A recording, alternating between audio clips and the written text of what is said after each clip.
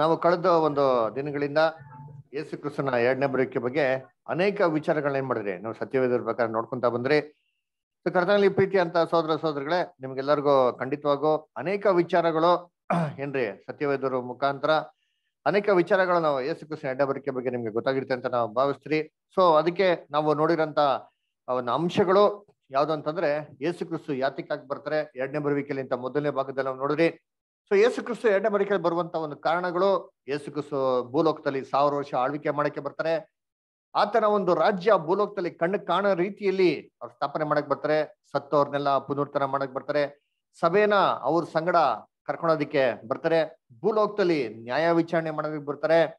ಅದು ಮಾತ್ರ ಅಲ್ಲ, ಸತ್ಯ ತಿಳಿದಿರಂತ ಅನೇಕ ಅನ್ಯ ಜನಾಂಗಗಳಿಗೆ ಸತ್ಯನ ತಿಳಿಸೋದಿಕ್ಕೆ ಏನ್ ಮಾಡ್ತಾರೆ, ಕಣ್ಗಳನ್ನ ತೆರೆಯೋದಿಕ್ಕೆ ಬರ್ತಾರೆ, ಸೇತಾನ್ನ ಕಟ್ಟಕ್ಕದಿಕ್ಕೆ ಬರ್ತಾರೆ ಅಂತ ಇವೆಲ್ಲ ವಿಚಾರಗಳನ್ನ ನಾವೇನ್ ಮಾಡಿದ್ರಿ, ನಾವು ಸತ್ಯವೇದರ ಮುಖಾಂತರ ನಾವೆಲ್ಲ ಗಮನಿಸಿದ್ರಿ. ಅದಕ್ಕೆ ಕರ್ತನಲ್ಲಿ ಪ್ರೀತಿ ಅಂತ ಸಹೋದರಗಳೇ, ಎರಡನೇ ಭಾಗದಲ್ಲಿ ನಾವೇನಪ್ಪ ನೋಡಿದ್ರೆ, ಸಾಮಾನ್ಯವಾಗಿರೋಂಥ ಅಭಿಪ್ರಾಯ ಯೇಸು ಕ್ರಿಸ್ತು ಎರಡನೇ ಬರುವಿಕೆಯಲ್ಲಿ ಯಾವ ತರ ಬರ್ತಾ ಅಂದ್ರೆ, ಯಾವ ರೀತಿ ಮಾಂಸದಲ್ಲಿ ಹೋದ್ರು ಅಂತ ತಿಳ್ಕೊಂಡ್ಬಿಟ್ಟಿದ್ದಾರೆ. ಆಕ್ಚುಲಿ ಮಾಂಸದಲ್ಲಿ ಯೇಸು ಕ್ರಿಸ್ತು ಹೋಗಿಲ್ಲ. ಸೊ ಆ ಮಾಂಸದಲ್ಲೇ ಯೇಸು ಕ್ರಿಸ್ತು ಬರ್ತಾರೆ ಅಂತ ಕೊಡೋ ಒಂದು ಭಾವನೆ ಏನ್ರಿ ಅವ್ರಿಗೆಲ್ಲ ಇರೋದನ್ನ ನಾವು ಬಹು ಸ್ಪಷ್ಟವಾಗಿ ಸತ್ಯವೇದ ಮುಖಾಂತರ ನಾವು ನೋಡಿದ್ರಿ. Yesu Kristu ಮಾಂಸದಲ್ಲೇ first of all ಪರಲೋಕದವ್ರಿಗೆ ಹೋಗ್ಲೇ ಇಲ್ಲ. ಯಾಕಂದ್ರೆ ವಾಕ್ಯ ಬಹು ಸ್ಪಷ್ಟವಾಗಿ ಹೇಳ್ತಾರೆ, ರಕ್ತ ಮಾಂಸವು ದೇವರಾಜ್ಯಕ್ಕೆ ಏನಾಗೋದಿಕ್ಕೆ ಸಾಧ್ಯ ಇಲ್ಲ, ಬಾಧ್ಯರಾಗಕ್ಕೆ ಸಾಧ್ಯನೇ ಇಲ್ಲ. ಅದು ಮಾತ್ರ ಅಲ್ಲ, ಏಷ 53:10 ಮತ್ತೆ 12 ಹೇಳದಂತೆ ಯೇಸು ಕ್ರಿಸ್ತು ತನ್ನ ಒಂದು ಶರೀರವನ್ನು ಪ್ರಾಯಶ್ಚಿತ್ತ ಯಜ್ಞಕ್ಕಾಗಿ ಅರ್ಪಿಸಿದ ಮೇಲೆ, ತನ್ನ ಒಂದು ಪ್ರಾಣವನ್ನು ದಾರಿಯಾಗಿ ಸುರಿಸಿದ ಮೇಲೆ ಅವ್ರೇನ್ ಮಾಡುದಂತಂದ್ರೆ, ಪಾಪನ ನಿವೃತ್ತಿ ಮಾಡಿದ್ಮೇಲೆ ಪರಲೋಕದಲ್ಲಿ ಹೋಗಿ ದೇವರ ಒಂದು ಬಲಗಡೆಯಲ್ಲಿ ಕೂತ್ಕೊಂಡಿದ್ದಾರೆ ಅಂತ ನಾವು ಬಹು ಸ್ಪಷ್ಟವಾಗಿ ವಾಕ್ಯದಲ್ಲಿ ನೋಡ್ತೀರಿ. ಯೇಸು ಕ್ರಿಸ್ತು ಕೂಡ ಯೋಹಾನ 6ನೇ ಅಧ್ಯಾಯದಲ್ಲಿ ಕೂಡ ಬಹು ಸ್ಪಷ್ಟವಾಗಿ ಹೇಳ್ತಾರೆ, ಈ ನಾನು ಲೋಕಕ್ಕೆ ನಾನು ಕೊಡುವಂತ ಒಂದು ರೊಟ್ಟಿ ಯಾವ್ದು ಅಂತಂದ್ರೆ ನನ್ನ ದೇಹ, ಇದು ಲೋಕ ಜನಗಳಿಗೆ ವಿಮೋಚನೆಗಾಗಿ ನಾನು ಏನ್ ಮಾಡ್ತೀನಿ, ನನ್ನ ಒಂದು ಶರೀರನ ಕೊಡ್ತೀನಿ ಅಂತ ಹೇಳ್ಬೇಕಾದ್ರೆ, ಆ ದೇಹನ ಕೊಟ್ಟಿದ್ಮೇಲೆ ತಿರ್ಗಾ ಅದೇ ದೇಹದಲ್ಲಿ ಯೇಸು ಕ್ರಿಸ್ತು ಯಾವುದೇ ರೀತಿ ಬರೋದಿಕ್ಕೆ ಖಂಡಿತವಾಗೂ ಸಾಧ್ಯ ಇಲ್ಲ. ಆ ರೀತಿ ಬಂದ ಅಂದ್ರೆ ಯೇಸು ಕ್ರಿಸ್ತು ಕೊಟ್ಟಂತ ಒಂದು ಬಲಿನ ನಾವು ವಾಪಸ್ ಏನ್ ಮಾಡ್ದಂಗೆ, ತೆಗೆದುಕೊಂಡಂಗೆ ಅಂತ ಕೂಡ ನಾವೇನ್ ಮಾಡಿದ್ರಿ, ವಾಕ್ಯದ ಮುಖಾಂತರ ಬಹು ಸ್ಪಷ್ಟವಾಗಿ ನೋಡಿದ್ರಿ. ಮತ್ತೆ ಯೇಸು ಕ್ರಿಸ್ತು ಯಾವ ರೀತಿ ಪರಲೋಕಕ್ಕೆ ಹೋದ್ರು ಅಂತ ನೋಡಿದ್ರೆ, ಅವ್ರು ಹೋಗಿದ್ರು ಆತ್ಮಿಕ ಶರೀರ. ಸರಿ, ಹಂಗ ಆತ್ಮಿಕ ಶರೀರ ಅಂದ್ರೆ ಯಾವ ರೀತಿ ಇರ್ತದೆ ಅಂತ ನೋಡ್ದಂತಂದ್ರೆ, ಒಂದು ದೂತರುಗಳಿಗಿರುವಂತ ಒಂದು ಶರೀರ ಅಂತ ನಾವೇನ್ ಮಾಡೋದು ಹೇಳ್ಬೋದು. ಅಂದ್ರೆ ಏನಪ್ಪಾ ಅರ್ಥ ಅಂತಂದ್ರೆ, ಕರ್ತನಲ್ಲಿ ಪ್ರೀತಿ ಅಂತ ಸೋದರ ಸೋದರಗಳೇ, ಅವರು ಆತ್ಮಿಕ ಶರೀರದಲ್ಲಿ ಇದ್ರು ನಮ್ ನಡುವೆ ಇರ್ತಾರೆ, ಆದ್ರೆ ನಮ್ಮ ಕಣ್ಣಿಗೆ ಏನಾಗೋದಿಲ್ಲ, ಅದು ಕಾಣಿಸೋದಿಲ್ಲ. ಅದ್ರ ಅದಕ್ಕೆ ಬೈಬಲ್ ಎಷ್ಟೋ ಉದಾಹರಣೆಗಳಿದೆ. ದೇವದೂತರು ಅದರ ನಮ್ಗೆ ಏನ್ರಿ ಕಲ್ಲಿಗೆ ತಗಲ್ದಂತೆ ದೇವ್ರು ನಮ್ಗೆ ಏನ್ ಮಾಡಿದ್ರೆ ದೇವದೂತರು ಕೊಟ್ಟಿದ್ದಾರೆ ಅಂತ ಕೂಡ ನೋಡ್ತೀರಿ. ಆ ದೇವದೂತರು ನಮ್ಗೆ ಕಣ್ಣು ಕಾಣಿಸ್ತಾರ ಅಂತಂದ್ರೆ ಕಣ್ಣಿಗೆ ಕಾಣಿಸಲ್ಲ ಅಲ್ವರ. ಕಣ್ಣಿಗೆ ಕಾಣಿಸ್ತಿರಂತ ಏನ್ರಿ ಅದ್ಭುತವಾದಂತ ಒಂದು ಶಕ್ತಿಗಳ ತರ ನಮ್ಮ ನಡುವೆನಾಗಿರ್ತಿರ್ತಾರೆ. ಇದೇ ಪ್ರಕಾರ ಯೇಸು ಕ್ರಿಸ್ತು ಪುನರುತ್ಥಾನದಲ್ಲಿ ಕೂಡ ಇದ್ದಿದ್ದು ಅಲ್ವರ. ಅದಕ್ಕೆ ಯೇಸು ಕ್ರಿಸ್ತು ಏನ್ ಮಾಡ್ತಾರೆ, ಸುಮಾರು 11 ಸತಿ 11 ವಿಧವಾದಂತ ರೀತಿಗಳಲ್ಲಿ ಶಿಷ್ಯನಿಗೆ ಏನ್ ಮಾಡ್ತಾರೆ ಅಲ್ಲಿ ಕಾಣಿಸ್ಕೊಂಡದನ್ನ ನಾವು ನೋಡ್ತೀರಿ. ಅಂದ್ರೆ ಕರ್ತನಲ್ಲಿ ಪ್ರೀತಿ ಅಂತ ಸಹೋದರ ಸಹೋದರಿಯರೇ, ನಾವು ಬಹು ಸ್ಪಷ್ಟವಾಗಿ ನೋಡಿದ್ರಿ. ಯೇಸು ಕ್ರಿಸ್ತು ಏನ್ ಮಾಡ್ತಾರೆ, ಆ ಮರಿಯಾಳಿಗೆ ತೋಟಗಾರನ ತರ ಕಾಣಿಸ್ಕೊಂತಾರೆ. ಮರಿಯಾಳು ಗಟ್ಟಿಗೆ ತಪ್ಕೊಂಡ್ಬಿಡ್ತಾರೆ. ಅಯ್ಯೋ ನಮ್ಮ ಕರ್ತನೋ ಅಂತ ಹೇಳಿದ ತಕ್ಷಣ ಯೇಸು ಕ್ರಿಸ್ತು ಏನ್ ಮಾಡ್ತಾರೆ, ನಾನ್ ತಪ್ಕೊಂಬಿಡ, ನಾ ಇನ್ನ ಏನಾಗಿಲ್ಲ, ಪರಲೋಕಕ್ಕಿನ್ನ ಏರಿ ಹೋಗಿಲ್ಲ ಅಲ್ವರ. ಹಂಗಾರೆ ಯೇಸು ಕ್ರಿಸ್ತು ಅಲ್ಲಿ ಇದ್ದಿದ್ದು ಯಾವ ತರ ಶರೀರ ಅಂದ್ರೆ ಆತ್ಮಿಕ ಶರೀರ. ಅಂದ್ರೆ ಈ ಆತ್ಮಿಕ ಶರೀರದಲ್ಲಿ ಬದಲು ಹೆಂಗೆ ತೋಟಗಾರಂತರ ಬರೋಕ್ಕೆ ಸಾಧ್ಯ ಅಂತಂದ್ರೆ, ಆ ದೂತರ ಹಂತದಲ್ಲಿ ಇರ್ಬೇಕಾದ್ರೆ ಬೇರೆ ಬೇರೆ ವೇಷಗಳನ್ನ ಧರಿಸ್ಕೊಡೋದು, ಬೇರೆ ಬೇರೆ ಮಾಂಸದಲ್ಲಿ ಬೇರೆ ಬೇರೆ ದೇಹದಲ್ಲಿ ಬರೋಂತ ಒಂದು ಏನ್ರಿ ಅವಕಾಶ, ಆ ಒಂದು ಕೃಪೆ, ವರ ಏನಪ್ಪಾ ಮಾಡಿದ್ರು ಅವ್ರಿಗೆ ಕೊಟ್ಟಿದ್ರು. ಈ ತರ ಬೈಬಲ್ ಅಲ್ಲಿ ಉದಾಹರಣೆ ಇದೆಯಾ? ದೇವದೂತರು ಮಾಂಸದಲ್ಲಿ ಬಂದಿರೋದು ಉದಾಹರಣೆ ಇದೆಯಾ ಬೈಬಲ್ ಅಲ್ಲಿ? ಯಾರು ಹೇಳ್ತೀರಾ? ಇದೆ. ಎಲ್ಲಿದೆ? ಲೋಟನ ಕಾಲದಲ್ಲಿ. ಎಸ್, ಲೋತನ ಕಾಲದಲ್ಲಿದೆ. ಆಮೇಲೆ ಅದಕ್ಕಿಂತ ಮುಂಚೆ ಅಬ್ರಾಮನ ಒಟ್ಟಿಗೆ ಊಟ ಮಾಡೋದು. Very good. ಅಬ್ರಾಮ್ ಒಟ್ಟಿಗೆ ಊಟ ಮಾಡಿದ್ರು. ಅದಕ್ಕಿಂತ ಮುಂಚೆ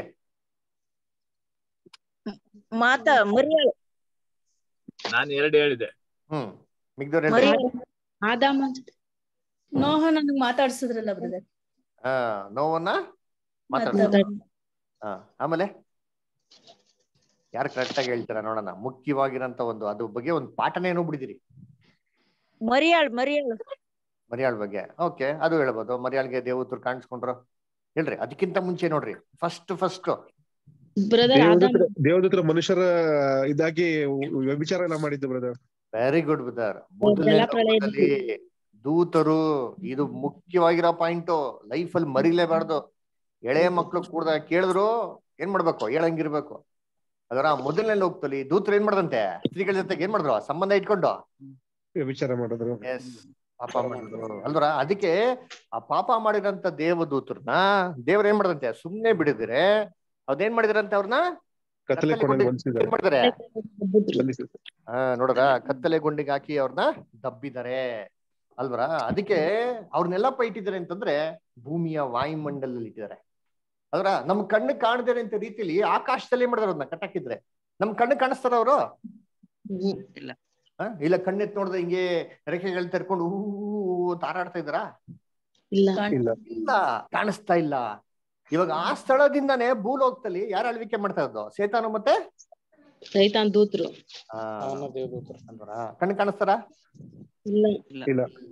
ಇವಾಗ ಯೇಸು ಕ್ರಿಸ್ತು ಏನ್ರಿ ಈ ಒಂದು ಆಳ್ವಿಕೆ ಸ್ಥಳನ ನಾಶ ಮಾಡಿ ತನ್ನ ಆಳ್ವಿಕೆ ಸ್ಥಳನ ಸ್ಥಾಪನೆ ಮಾಡಕ್ಕೆ ಏನ್ ಮಾಡ್ತಾರೆ, ಯೇಸು ಕ್ರಿಸ್ತು ಬರ್ತಾ ಇರೋದು ಅಲ್ವರ. ಇವಾಗ ಸೇತಾನ ಕಟ್ಟಾಕ್ತಾರೆ ಅಂದ್ರೆ ಎಲ್ಲಿ ಕಟ್ಟಾಕ್ತಾರೆ, ಎಲ್ಲಿ ಕಟ್ಟಾಕದು ಹಂಗಾರೆ? ಅದೇ ಕತ್ತಲೆ ಗುಡ್ಡಿಯಲ್ಲಿ, ಈ ಒಂದು ಭೂಮಿಯ ವಾಯುಮಂಡಲದಲ್ಲೇ ಏನ್ ಮಾಡ್ತಾರೆ, ಕಟ್ಟಾಕ್ತಾರೆ. ಅಂದ್ರೆ ರಿಸ್ಟ್ರಿಕ್ಟ್ ಮಾಡ್ತಾರೆ. ಹಾಗಾದ್ರೆ ಇವೆಲ್ಲ ಕಣ್ಣಿಗೆ ಕಾಣದ ರೀತಿಯಲ್ಲಿ ನಡೆಯಂತ ವಿಚಾರಗಳು. ಅದಕ್ಕೆ ನಮ್ಮ 3ನೇ ಭಾಗದಲ್ಲಿ ಏನಪ್ಪಾ ನೋಡಿದ್ರಿ ಅಂತಂದ್ರೆ, ಯೇಸು ಕ್ರಿಸ್ತು ಹೇಗ್ ಬರ್ತಾರೆ ಅಂದ್ರೆ, ಈ ಕಮ್ಸ್ ಇನ್ವಿಸಿಬಲಿ, ಕಣ್ಣಿಗೆ ಕಾಣದಿರಂತ ರೀತಿಯಲ್ಲಿ ಏನ್ರಿ, ಆತ್ಮಿಕವಾಗಿ ಅಂದ್ರೆ ಸ್ಪಿರಿಟ್ ಬೀಯಿಂಗ್ ಆಗಿ ಬರ್ತಾರೆ. ಏನ್ರಿ, ಸ್ಪಿರಿಟ್ ಬೀಯಿಂಗ್ ಅಲ್ರ. ತಮಿಳಲ್ಲಿ ಹೇಳ್ತಾರೆ ಆವಿ ಕುರಿಯನ ಶರೀರತ್ಲೆ ವರ್ವಾರ ಯೇಸು ಕ್ರಿಸ್ತು ಏನಿಟ್ಟು ಇಲ್ಲಿಂಗ್ಲಾ ಏನಾಗೋ ಅದ್ ನೋಡ್ಬೇಕಾರೆ ಏನ್ರಿ, ಸ್ಪಿರಿಟ್ ಬೀಯಿಂಗು ಸೋಲ್ಗೂ ವ್ಯತ್ಯಾಸ ಇದೆ. ಈ ಚೆನ್ನಾಗಿ ಅರ್ಥ ಮಾಡ್ಕೊಳ್ಳಿ. ಕನ್ನಡದಲ್ಲಿ 2 ಒಂದೇ ವಾರ್ತೆಯಿಂದ ನಾವು ಆತ್ಮಿಕವಾಗಿ ಅಂದ ತಕ್ಷಣ ತಿಳ್ಕೊಂಡ್ಬಿಡ್ತೀರಿ, ಒಂದು ಆತ್ಮ ಒಂದು ಭೂತ ತರ ಏನ್ರಿ, ಹಂಗೇ ಬರ್ತಾರಲ್ಲ ಆತರ ಎಲ್ಲೋ ಯೇಸು ಸಾಕಷ್ಟಲ್ಲಿ ಕಾಣಿಸಂತ ಆ ತರ ಎಲ್ಲೂ ಇಲ್ಲ ಅಲ್ವರ. ಇವಾಗ ದೇವದೂತರು ಆತ್ಮಿಕ ತರ ಇದ್ದಾರೆ. ನಮ್ಮ ಪಕ್ಕದಲ್ಲಿ ದೇವದೂತರು ಕಣ್ ಕಾಣಿಸ್ತಾರ? ಆತರ ಅಲ್ವರ. ಸರಿ, ಹಂಗ್ರೆ ಇವತ್ತು ನಾವೇನಪ್ಪ ನೋಡೋದಂದ್ರೆ, ಇಂಥ ಯೇಸು ಕ್ರಿಸ್ತನ, ಇಂಥ ಒಂದು ಮಹಿಮೆ ಶರೀರದಲ್ಲಿ ಯೇಸು ಕ್ರಿಸ್ತನ ನಾವು ಕಂಡಿಡಿಬೇಕು. ಅಪೊಸ್ತಲ ಪೌಲ್ಗೆ ಕೊನೆ ಕಾಣಿಸಿದ್ದು ಯಾವ ತರ ಕಾಣಿಸ್ಕೊಂಡ್ರು? ಮಧ್ಯಾಹ್ನ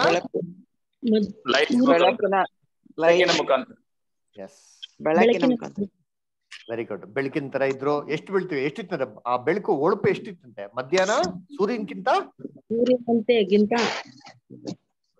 ಪ್ರಕಾಶವಾಗಿತ್ತಂತೆ ಅದರ. ಮಧ್ಯಾಹ್ನ ಸೂರ್ಯನೇ ನೋಡಕ್ಕಾಗಲ್ಲ, ಅದಕ್ಕಿಂತ ಪ್ರಕಾಶವಾಗ ನೀನ್ ಏನ್ ಬ್ರೈಟ್ ಆಗಿರ್ಬೇಕ್ರಿ ಜೀಸಸ್ ಕ್ರಿಸ್ಟ್ ಅಲ್ವರ. ಅವ್ರು ನೋಡೋರ್ ಕಣ್ಣೇನಾಗ್ಬಿಡ್ತಂತೆ, ಕಣ್ಣೇ ಕಾಣ್ದಂಗ ಆಗೋಯ್ತು. ಮತ್ತೆ ನೀವು ಯೇಸು ಕ್ರಿಸ್ತು ಎಲ್ಲಾರ್ಗು ಹಿಂಗೆ ಕಣ್ಣು ಕಾಣಿಸಿರ್ತಿಲ್ಲ ಬಂದ್ಬಿಟ್ರೆ ಬ್ರೈಟ್ ಲೈಟ್ ತರ ಎಲ್ಲಾರ ಕಣ್ಣೇನಾಗ್ಬಿಡ್ತದೆ. ಅಲ್ವರ. ಅದಕ್ಕೆ ನಾವೇನ್ ಮಾಡ್ಬೇಕು ಅಂತಂದ್ರೆ, ಯೇಸು ಕ್ರಿಸ್ತುನ ಈ ತರ ಆತ್ಮಿಕವಾಗಿ ಸ್ಪಿರಿಟ್ ಬೀಯಿಂಗ್ ಆಗಿ ಯೇಸು ಕ್ರಿಸ್ತು ಬರ್ತಾರೆ ಅಂದ್ರೆ ಇವ್ರನ್ನ ಹೇಗೆ ಕಂಡುಹಿಡಿಯೋದು ಅಂತ ನಾವೇನ್ ಮಾಡ್ಬೇಕು, ಬಹು ಸ್ಪಷ್ಟವಾಗಿ ನಾವೇನ್ ಮಾಡ್ಬೇಕು, ತಿಳ್ಕೊಬೇಕು ಅಲ್ವರ. ಸೊ ಅದಕ್ಕೆ ಇದಾಗಿದ್ಮೇಲೆ ಏನ್ ನೋಡ್ಬೇಕಂದ್ರೆ, ಯೇಸು ಕ್ರಿಸ್ತನ ಬರೋಣ ಯಾವಾಗ ಅಂತ ನಾವೇನ್ ಮಾಡ್ಬೇಕು, ನಾವ್ ಅದನ್ನ ತಿಳ್ಕೊಳೋಣ. ಓಕೆನಾ? ಸರಿ, ಇವಾಗ ನಮಗ್ ಬಂದಿರೋಂತ ಪ್ರಶ್ನೆ ಇವಾಗ ನಾವ್ ನೋಡೋಂತ ಭಾಗ ಯಾವ್ದು ಅಂತಂದ್ರೆ, ಯೇಸು ಕ್ರಿಸ್ತನ ಹೇಗೆ ಕಂಡುಹಿಡಿಯೋದು, how to recognise, how to identify Jesus second coming ಅಲ್ವರ.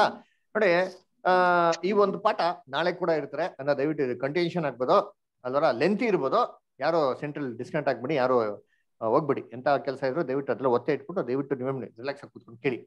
ಸರಿ, ನೀವು ನೋಡ್ಬೇಕ್ರೆ ಇವಾಗ ನಮ್ಗೆ ಹೆಂಗ್ ಪ್ರಶ್ನೆ, ಅಯ್ಯೋ ಯೇಸು ಕ್ರಿಸ್ತು ಎಡಂಬರಿಕೆ ಯಾವಾಗ, ಅಯ್ಯೋ ಹೆಂಗೆ, ಹೇಗಿರ್ತದೆ, ಹೆಂಗಪ್ಪ ನೋಡೋದು ಅಂತ. ಇದೇ ಪ್ರಶ್ನೆ ಯೇಸು ಕ್ರಿಸ್ತನ್ಗೆ 12 ಜನ ಅಪೋಸ್ತಲರು ಕೇಳ್ತಾರೆ. Same question. ಅವಾಗ ಯೇಸು ಕ್ರಿಸ್ತು ಏನು ಉತ್ತರ ಕೊಟ್ರು ನೋಡೋಣ. ಓದಿ ದಯವಿಟ್ಟು ಮತ್ತೆಯ 24:3, ಮ್ಯಾಥ್ಯೂ 24:3.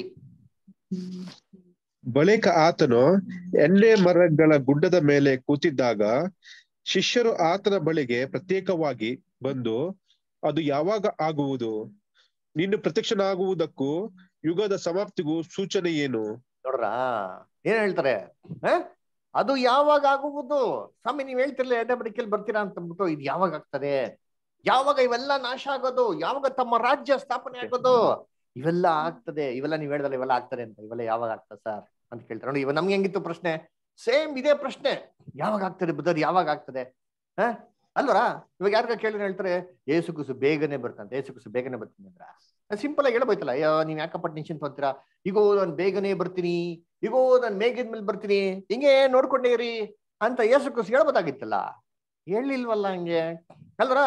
ಯುಗದ ಸಮಾಪ್ತಿಗೂ ಅಲ್ವರ ನಿನ್ನ ಪ್ರತ್ಯಕ್ಷತೆಗೂ ಸೂಚನೆ ಏನು ಅಂತ ಹೇಳ್ತಾರೆ. ನೋಡ್ರ ಯೇಸು ಕ್ರಿಸ್ತು ಎಷ್ಟು ಸ್ಪಷ್ಟವಾಗಿ ಹೇಳ್ತಾರೆ. ಅವಾಗ ಯೇಸು ಕ್ರಿಸ್ತು ಹೇಳಿರಂತ ವಾರ್ನಿಂಗು ಇದನ್ನ ತುಂಬಾ ನಾವು ಇಂಪಾರ್ಟೆಂಟ್ ಕೊಟ್ಟು ಗಮನಿಸ್ಬೇಕು. ಏನಂದ್ರು ವಾರ್ನಿಂಗು? ಓದಿ 26ನೇ ವಾಕ್ಯ ಓದಿ ಬುದರ.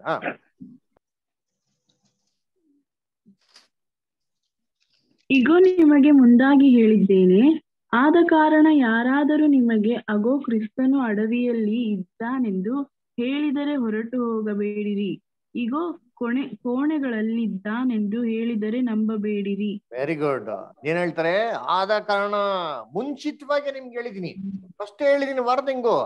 ಯಾರಾದ್ರೂ ನಿಮ್ಗೆ ಯೇಸು ಕ್ರಿಸ್ತು ಅಡವಿಯಲ್ಲಿ ಇದ್ದಾನೆ ಅಂತ ಹೇಳಿದ್ರೆ ದಯವಿಟ್ಟು ಹೊರಟೋಗ್ಬೇಡಿ, ದಯವಿಟ್ಟು ನಂಬಲೇಬೇಡಿ.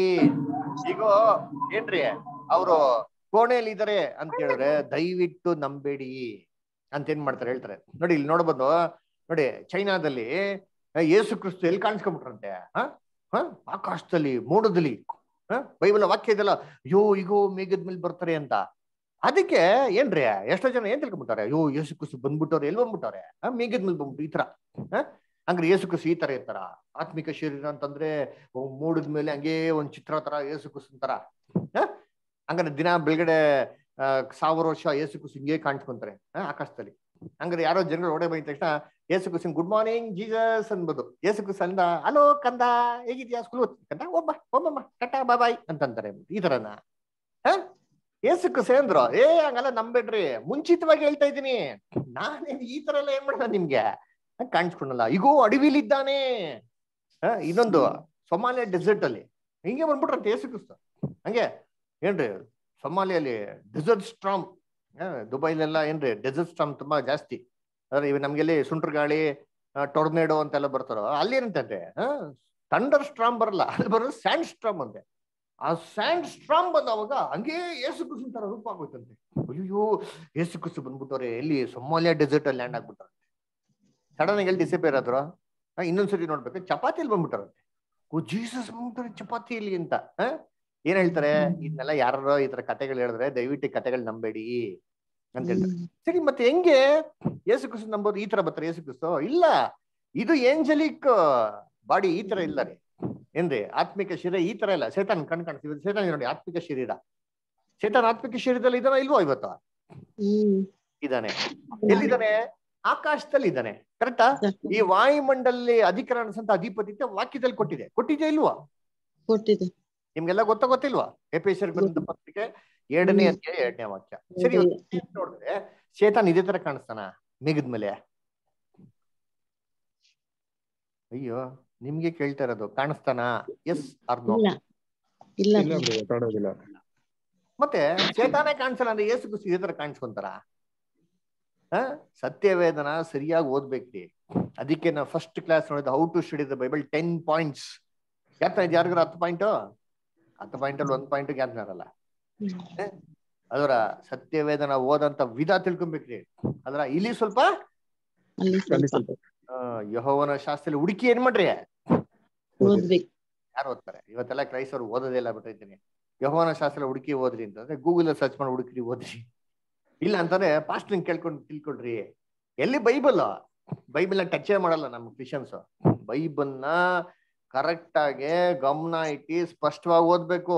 ಎಷ್ಟು ವಾಕ್ಯ ಕ್ಲಿಯರ್ ಆಗಿದೆ ಅಲ್ವರಾ? ಈಗೋ ಅಲ್ಲಿದ್ದಾನೆ, ಈಗೋ ಇಲ್ಲಿದ್ದಾನೆ ಅಂತಂದ್ರೆ ದಯವಿಟ್ಟು ಏನ್ ಮಾಡಕ್ ಹೋಗ್ಬಿಡಿ, ನಂಬಕ್ ಹೋಗ್ಬಿಡಿ. ಹಂಗಾರೆ ಯೇಸು ಕ್ರಿಸ್ತನ ಒಂದು 2ನೇ ಬರುವಿಕೆ ಫಿಸಿಕಲ್ ಆಗಿ ಕಣ್ಣಿಗೆ ಕಾಣೋ ರೀತಿಯಲ್ಲೇ ಫಸ್ಟ್ ಆಫ್ ಆಲ್ ಇರಲ್ಲ ಅಲ್ವರ? ಅದು ಮಾಂಸಿಕ ಶರೀರದಲ್ಲೂ ಇರ್ಬೋದು, ಆತ್ಮಿಕ ಶರೀರದಲ್ಲಿ ಇರ್ಬೋದು. ಮತ್ತೆ ಹಂಗಾರೆ ಯೇಸು ಕ್ರಿಸ್ತನ ಹೇಗ್ ಕಂಡಿಡಿಯೋದು ಅಲ್ವರ?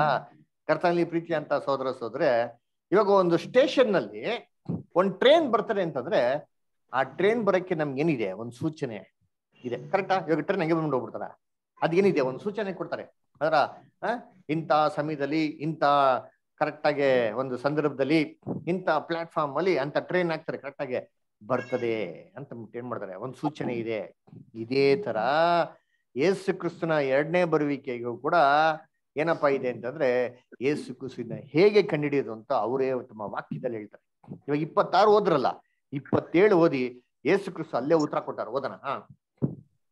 ಹೇಗೆ ಮಿಂಚು ಮೂಡಣದಲ್ಲಿ ಹುಟ್ಟಿ ಪಡುವಣದವರೆಗೂ ಕಾಣಿಸುತ್ತದೋ ಹಾಗೆಯೇ ಮನುಷ್ಯ ಕುಮಾರನ ಪಾತ್ರೆಯು ಪ್ರತ್ಯಕ್ಷತೆಯೂ ಇರುವುದು. Very good. ಅದರ ನಿಖಿತಾ ನಿಧಾನ ಓದಿ, ಏನ್ ಟೆನ್ಷನ್ ಇಲ್ಲ, ಆಯ್ತಾ? ಅರ್ಜೆಂಟ್ ಇಲ್ಲ, ನಿಧಾನ ಓದಿ. ಅದರ ಏನ್ ಹೇಳ್ತಾರೆ, ಹೇಗೆ ಮಿಂಚು ಮೂಡಣದಲ್ಲಿ ಹುಟ್ಟಿ ಏನ್ರಿ ಪಡವನದವರೆಗೂ ಕಾಣಿಸುತ್ತದೋ ಹಾಗೆಯೇ ಮನುಷ್ಯ ಕುಮಾರನ ಪ್ರತ್ಯಕ್ಷತೆ ಇರುವುದು ಅಂತ ಹೇಳ್ತಾರೆ. ಅಂದ್ರೆ ಏನಂದ್ರೆ ಯೇಸು ಕ್ರಿಸ್ತ ನೋಡಪ್ಪ, ಅಡವಿಯಲ್ಲೆಲ್ಲ ಹುಡುಕ್ರೆ ಸಿಕ್ಕಲ್ಲ, ಕೋಣೆಯಲ್ಲೂ ನಾನು ಕಾಣಿಸ್ಕೊಳಲ್ಲ, ಮತ್ತೆ ಹೆಂಗೆ ನೋಡ್ಬೇಕು ಅಂತಂದ್ರೆ ಏನ್ರಿ ಒಂದು ಮಿಂಚಿನ ತರ. ಅಂದ್ರೆ ಹೇಗೆ ಮಿಂಚು ಮೂಡಣದಿಂದ ಪಡವನವರೆಗೂ ಕಾಣಿಸ್ತದೋ ಆ ತರ ಅಂತ ನೋಡಿ. ಮಿಂಚು ನೋಡ್ತಾ ಇದೀರಾ? ಮಿಂಚು ನೋಡಿ ಎಷ್ಟು ಚೆನ್ನಾಗಿ ಹೊಡಿತೈತೆ ನೋಡಿರ್ತೀನಿ. ಇವಾಗ ಮಳೆಗಾಲ ಬಂದ್ರೆ ಗುಡುಗು ಮಿಂಚು ಬರ್ತಾ ಹೊಡಿತೀನಿ. ಆ ಮಿಂಚು ಕರೆಕ್ಟ್ ಆಗಿ ಏನ್ರಿ ಮೂಡಣದಿಂದ ಪಡವನವರೆಗೂ ಬರ್ತದ. ಅಂದ್ರೆ ಏನು, ಪೂರ್ವದಿಂದ ಪಶ್ಚಿಮಕ್ಕೆ ಕರೆಕ್ಟ್ ಆಗಿ ಬರ್ತದ. ಯೋಚನೆ ಮಾಡಿರ್ತೀನಿ, ಈಸ್ಟ್ ಇಂದ ವೆಸ್ಟ್ ಅಂತ ಹೇಳ್ತಾರೆ ಅಲ್ವರ. ಏನ್ರಿ ಮೂಡಣ ಪಡವಣ ಅಂತಂದ್ರೆ ಏನ್ರಿ ಪೂರ್ವ ಅಂದ್ರೆ ಏನ್ರಿ ಅಂದ್ರ ಪೂರ್ವ ಪಶ್ಚಿಮ. ಇವಾಗ ಪೂರ್ವದಿಂದ ಪಶ್ಚಿಮಕ್ಕೆ ಕರೆಕ್ಟ್ ಆಗಿ ಮಿಂಚು ಬರ್ತದ? ಇಲ್ಲ ಬ್ರದರ್. ಇವಾಗ ಮಿಂಚು ಪೂರ್ವದಿಂದ ಪಶ್ಚಿಮಕ್ಕೆ ಬರ್ತದ? ಎಲ್ಲ ಬರೋದಿಲ್ಲ, ಬಟ್ ರೌಂಡ್ ಶೇಪ್ ಅಲ್ಲಿ ಹೊಡಿತದೆ. ವೆರಿ ಗುಡ್ ಅಲ್ವರ, ಕರೆಕ್ಟ್ ಇಲ್ಲ ಅಂತ ಗೊತ್ತಾಯ್ತು. ಸರಿ, ಅದ್ ನೆಕ್ಸ್ಟ್ ಹೇಗೆ ಅಂತ ನಾವೇನ್ ಮಾಡೋಣ ಸರಿ ನೋಡ್ಬೇಕಾದ್ರೆ, ಮಿಂಚು ಏನ್ರಿ ಅದಕ್ಕೆ ದಿಕ್ಕು ದಿಸೆ ಇಲ್ಲ. ಹೆಂಗ್ ಹೊಡಿತದೆ ಅಂತಂದ್ರೆ ಸ್ಪಾಂಟೇನಿಯಸ್ ಆಗಿ ಯಾವ ದಿಕ್ಕಲ್ಲಿ ಯಾವ ರೀತಿ ಬೇಕಾದ್ರೆ ಏನಾಗ್ಬೋದು ಬರ್ಬೋದು. ಅದಕ್ಕೇನಿಲ್ಲ ಅಂದ್ರೆ ಡೈರೆಕ್ಷನ್ಸ್ ಇಲ್ಲ ಅಲ್ವರ. ಸರಿ, ಮತ್ತೆ ಹಂಗಾದ್ರೆ ಇಲ್ಲಿ ಆ ಮಿಂಚು ಅಂತ ಒಂದು ಪದ ಏನ್ ಬಳಕೆ ಮಾಡಿದಾರೋ ಕರ್ತನಲ್ಲಿ ಪ್ರೀತಿ ಅಂತ ಸೋದರಗಳೇ, ಅದಕ್ಕೆ ಗ್ರೀಕ್ ಅಲ್ಲಿ ಅಸ್ಟ್ರಾಪೆ ಅಂತ ವಾರ್ತೆ. ಈ ಅಸ್ಟ್ರಾಪೆ ಅಂತ ವಾರ್ತೆ ಅದರದ್ದು ರಿಯಲ್ ಮೀನಿಂಗ್ ಏನಪ್ಪಾ ಅಂದ್ರೆ ಒಂದು ಬ್ರೈಟ್ ಶೈನಿಂಗ್, ಭಯಂಕರವಾಗಿರಂತ ಬೆಳಕು ಅಂತ. ಇವಾಗ ನೀವ್ ಹೇಳ್ರಿ, ಇಲ್ಲಿ ಯೇಸು ಕ್ರಿಸ್ತ ಹೇಳ್ತಾರೆ ಒಂದು ಭಯಂಕರವಾಗಿರಂತ ದೊಡ್ಡ ಬೆಳಕು ಹೇಗೆ ಪೂರ್ವದಿಂದ ಪಶ್ಚಿಮದವರೆಗೂ ಕಾಣಿಸ್ತದೋ ಆ ತರ ಮನುಷ್ಯ ಕುಮಾರನ ಪ್ರತ್ಯಕ್ಷತೆ ಇರುವುದು ಅಂತಂದ್ರು. ಇವಾಗ ನೀವ್ ಹೇಳ್ರಿ ಏನ್ರಿ, ಇವಾಗ ಮೂಡಣದಿಂದ ಪೂರ್ವದಿಂದ ಪಶ್ಚಿಮಕ್ಕೆ ಪ್ರಕಾಶವಾಗಿ ಕಾಣಿಸ್ಕೊಂಡಂತ ದೊಡ್ಡ ಬೆಳಕು ಯಾವುದು? ಸೂರ್ಯ. ವೆರಿ ಗುಡ್ ಅಲ್ವಾ? ಇಲ್ಲಿ ಸೂರ್ಯನ ಬಗ್ಗೆ ಹೇಳ್ತಾರೆ. ಸರಿ, ಇವಾಗ ಬೈಬಲ್ ಅಲ್ಲಿ ಎಲ್ಲಾರು ಯೇಸು ಕ್ರಿಸ್ತನ ಸೂರ್ಯನ್ ಕಂಪೇರ್ ಮಾಡಿದಾರ?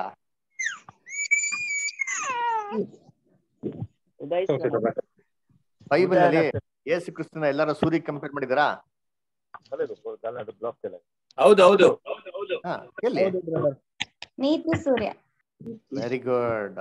ಎಲ್ಲಿ ಪೈತೆ ನೀತಿ ಸೂರ್ಯ? ಎಲ್ಲಿದೆ? ಕರೆಕ್ಟ್ ಆಗಿ ಹೇಳಿದ್ರಿ, ವೆರಿ ಗುಡ್. ಎಲ್ಲಿದೆ? ಎಲ್ಲಿದೆ? ಮಲಾಕಿ 4:2 ಓದ್ರಿ. ಮಲಾಕಿ 4:2.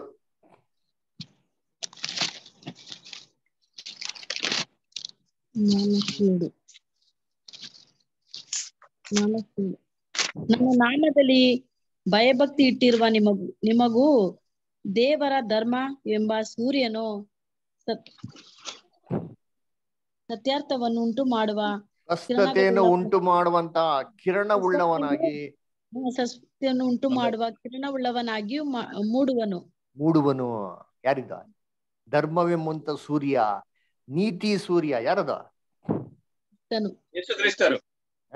ನೋಡ್ರ, ಜೀಸಸ್ ಕ್ರೈಸ್ಟ್ ನ ಬೈಬಲ್ಗೆ ಸೂರ್ಯ ಕೇಳಿದ್ರೆ ಹೆಂಗಂದ್ರೆ ಮೂಡುವನು. ಧರ್ಮವೆಂಬಂತ ಸೂರ್ಯ ತನ್ನ ರೆಕ್ಕೆಯಲ್ಲಿ ಸ್ವಸ್ಥತೆ ಎಂಬಂತ ಕಿರಣ ಉಳ್ಳವನಾಗಿ ಮೂಡುವನು. ತುಂಬಾ ಮೀನಿಂಗ್ ಇದೆ ರೀ. ತನ್ನ ರೆಕ್ಕೆ, ಆ ರೆಕ್ಕೆ ಕೆಳಗಡೆ ಸ್ವಸ್ಥತೆ ಇದೆ ಅಂತೆ, ಅದನ್ನ ಉಳ್ಳವನಾಗಿ ಮೂಡುವನು ಅಂತಂದ್ರೆ ಎಲ್ಲದಕ್ಕೂ ಮೀನಿಂಗ್ ಇದೆ. ಇದೆಲ್ಲ ದೇವಚಿತ್ತ ಇದ್ರೆ ಪ್ರಾಫಸಿ ಸ್ಟಡಿ ಅಂತ ಮಾಡ್ತೀರಿ ಅಲ್ವರ. ಯಾವ ಪ್ರಾಫಸಿ? ನನಗೆ ನಾಳೆ ಬಂದ್ಬಿಟ್ಟು ಕೆಲಸ ಸಿಗ್ತದೆ, ನಾಳಿದ್ ಬಂದ್ಬಿಟ್ಟು ಮದ್ವೆ ಆಯ್ತದೆ, ಈ ಪ್ರಾಫಸಿ ಅಲ್ಲ. ಬೈಬಲ್ನ ಎಷ್ಟೋ ಪ್ರಾಫಸಿಗಳ ಈ ಪ್ರಾಫಸಿಗಳ ಅರ್ಥ ನೋಡ್ಬೇಕು. ಈ ಅರ್ಥಗಳನ್ನೆಲ್ಲ ದೇವ್ ಚಿತ್ತ ಇದ್ರೆ ಮುಂದೆ ಬರೋದ್ರಿಂದ ನೋಡೋಣ. ಕರ್ತನಲ್ಲಿ ಪ್ರೀತಿ ಅಂತ ಸೋರಸಗಳೇ, ಕ್ರೈಸ್ಟ್ ಏನಪ್ಪ ಹೇಳ್ತಾ ಇದಾರೆ ಅಂತಂದ್ರೆ ಇಲ್ಲಿ ಏನ್ರಿ, ನೀತಿ ಎಂಬಂತ ಸೂರ್ಯ ಹಳೆ ಒಡಂಬಡಿಕೆಯಲ್ಲಿ ಹೇಳಿದ್ಯಲ್ಲ, ಅದನ್ನು ಉದಯಿಸ್ತಾನೆ ಅಂತ ಹೇಳಿದ್ಯಲ್ಲ, ಆ ರೀತಿನೇ ಮನುಷ್ಯ ಕುಮಾರನು ತನ್ನ ಎರಡನೇ ಬರುವಿಕೆಯಲ್ಲಿ ಭೂಲೋಕದಲ್ಲಿ ಮಾಡೋದು ಉದಯಿಸುದು. ಯಾವ ತರ ಉದಯಿಸ್ತಾನೆ ಅಂತಂದ್ರೆ, ಪೂರ್ವದಿಂದ ಹಿಡಿದು ಪಶ್ಚಿಮದವರೆಗೂ ಯಾವ ತರ ಸೂರ್ಯ ನಿಧಾನವಾಗಿ ಉದಯಿಸ್ತಾನೋ ಇದೇ ರೀತಿ ಯೇಸು ಕ್ರಿಸ್ತನ ಏನ್ರಿ ಪ್ರತ್ಯಕ್ಷತೆ ಇರುವುದು ಅಂತಂದ್ರು. ಹಂಗಂದ್ರೆ ಏನಪ್ಪಾ ಅರ್ಥ ಅಂತಂದ್ರೆ, ಇವಾಗ ಸೂರ್ಯ ಉದಯ ಆಗೋದಿಕ್ಕೆ 3 ಸ್ಟೇಜ್ ಇದೆ ಅಲ್ವರ. ಒಂದು ಮುಂಜಾನೆ ಅರ್ಲಿ ಮಾರ್ನಿಂಗ್ ರೀ, ಬೆಳಗ್ಗೆ ಸೂರ್ಯ ಏನಾಗೋದು ಉದಯ ಆಗೋದು ಒಂದು ಸ್ಟೇಜ್.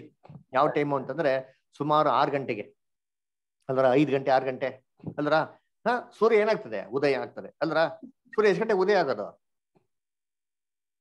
ಬೆಳಗ್ಗೆ ಒಂದು 6, 5 ಅಲ್ವರ. ಕಾಲದ ಪ್ರಕಾರ. ವೆರಿ ಗುಡ್, 5 ಗಂಟೆಗೆ ಕರೆಕ್ಟ್ ಅಲ್ವರ. 5 ಗಂಟೆ 5ವರೆಗೆ ಏನಾಗ್ತದೆ ಉದಯ ಆಗ್ತದೆ ಅಲ್ವರ. Japan land of rising sun, first ಸೂರ್ಯ ಏನಾಗುತ್ತೆ ಅಲ್ಲೇ ಉದಯ ಆಗೋದು ಅಲ್ವರ. ನೋಡಿ, ಮೊದಲು ಸೂರ್ಯ ಉದಯ ಆಗೋದು ಆ ಸಂದರ್ಭದಲ್ಲಿ, ಬೆಳಿಗ್ಗೆ 5 ಗಂಟೆ 6 ಗಂಟೆ ಆ ಸಂದರ್ಭದಲ್ಲಿ ಅಲ್ವರ. ಅವಾಗ ಯಾರು ಗೊತ್ತಾಗ್ತಾರೆ? ಇದು ಎಲ್ಲರಿಗೂ ಗೊತ್ತಾಗ್ತಲ್ಲ, ಎಲ್ಲರಿಗೂ ಗೊತ್ತಾಗಲ್ಲ. ಯಾರು ಅವಾಗ ಎದ್ದಿರ್ತಾರೋ ಅವ್ರಿಗೆ ಏನಾಗ್ತದೆ ಸೂರ್ಯ ಕಾಣಿಸ್ತಾರೆ. ಮಿಕ್ದವ್ರೆಲ್ಲ ಚೆನ್ನಾಗಿ ನಿದ್ದೆ ಮಾಡ್ತಿರ್ತಾರೆ ಅಲ್ವರ. ಅವ್ರಿಗೆ ಯಾವ ಟೈಮ್ ಅಲ್ಲಪ್ಪ ನೆಕ್ಸ್ಟ್ ಸ್ಟೇಜ್ ಅಲ್ಲಿ ಕಾಣಿಸ್ತದೆ? ಸುಮಾರು 9 ಗಂಟೆ ಸ್ಟೇಜ್ ಅಲ್ಲಿ. ಅವಾಗ ಏನಂತ ಸೂರ್ಯ ಅಲ್ಲಿ ಮೊಬ್ಬಾಗಿರಲ್ಲ, ಬ್ರೈಟ್ ಆಗಿ ಬಂದ್ಬಿಡ್ತಾನೆ ಅಲ್ವರ. ಅವಾಗ ಆಲ್ಮೋಸ್ಟ್ ಏನಾಗಿರ್ತಾರೆ ಎಲ್ಲರೂ ಇದ್ಬಿಡ್ತಾರೆ. ಕೆಲವು ಜನ ಇರ್ತಾರೆ ನೋಡ್ತೀನಿ, ಅವ್ರಿಗೆ ಯಾವಾಗಪ್ಪ ಸೂರ್ಯ ಕಾಣಿಸ್ತಾರೆ? ಮಧ್ಯಾಹ್ನ ಸೂರ್ಯ ನೆತ್ತಿ ಮೇಲೆ ಇರ್ಬೇಕಾದ್ರೆ ಯಾರಿಗೂ ಮಿಸ್ ಆಗ ಚಾನ್ಸೇ ಇಲ್ಲ, ಎಲ್ಲಾರ್ಗೂ ಕಾಣಿಸ್ತದೆ. ಈ ರೀತಿ ಕ್ರಿಸ್ತನ ಎರಡನೇ ಬರುವಿಕೆಗೆ ಏನ್ರಿ, ಎರಡನೇ ಪ್ರತ್ಯಕ್ಷತೆಗೆ ಇರುವಂತ 3 ಗ್ರೀಕ್ ವಾರ್ತೆಗಳಿದೆ. ಒಂದು ಪರೋಷ್ಯ ಅಂತ, ಎರಡನೇದು ಎಫಿಫೇನಿಯಾ ಅಂತ, ಮೂರನೇದು ಅಪೋಕೊಲಾಪ್ಸಿಸ್ ಅಂತ. ಈ 3 ವಿಧವಾದಂತ ಸ್ಟೇಜ್ ಅಲ್ಲಿ, ಹಂತಗಳಲ್ಲಿ ಯೇಸು ಕ್ರಿಸ್ತ ತನ್ನ ಎರಡನೆಯ ಪ್ರತ್ಯಕ್ಷತೆಯನ್ನ ಜನಗಳಿಗೆ ಏನ್ ಮಾಡ್ತಾರಂತೆ, ಅಲ್ಲಿ ತಿಳಿಸ್ತಾರಂತೆ. ಅದನ್ನೇ ಯೇಸು ಕ್ರಿಸ್ತ ಹೇಳೋದು ಅಲ್ರ. ಏನ್ರಿ, ಪೂರ್ವದಿಂದ ಪಶ್ಚಿಮದವರೆಗೂ ಯಾವ ರೀತಿ ಸೂರ್ಯ ಬರ್ತಾನೋ ಏನ್ರಿ, ಅದೇ ರೀತಿ ಮನುಷ್ಯ ಕುಮಾರನ ಪ್ರತ್ಯಕ್ಷತೆ ಇರ್ತದೆ. ಇದು ಸ್ಟೇಜ್ ಬೈ ಸ್ಟೇಜ್ ಆಗಿ ಜನಗಳಿಗೆ ಏನಾಗ್ತದೆ ಗೊತ್ತಾಗ್ತದೆ. ಯಾವ ತರ ಸೂರ್ಯ ಮೊದಲನೇ ಒಂದು ಸ್ಟೇಜ್ ಅಲ್ಲಿ ಸ್ವಲ್ಪ ಜನಕ್ಕೆ ಮಾತ್ರ ಗೊತ್ತಾಗ್ತಾರೋ, ಆ ರೀತಿ ಪರೋಷ್ಯ ಸ್ಟೇಜ್ ಅಲ್ಲಿ ಏನ್ರಿ ಸ್ವಲ್ಪ ಜನಕ್ಕೆ ಮಾತ್ರ ಏನಾಗೋದು ಗೊತ್ತಾಗೋದು. ಯಾರೋ ಎಚ್ಚರಿಕೆಯಿಂದ ಗಮನವಾಗಿದ್ದಿ ಅಲರ್ಟ್ ಆಗಿರ್ತಾರ ಅವ್ರಿಗೆ.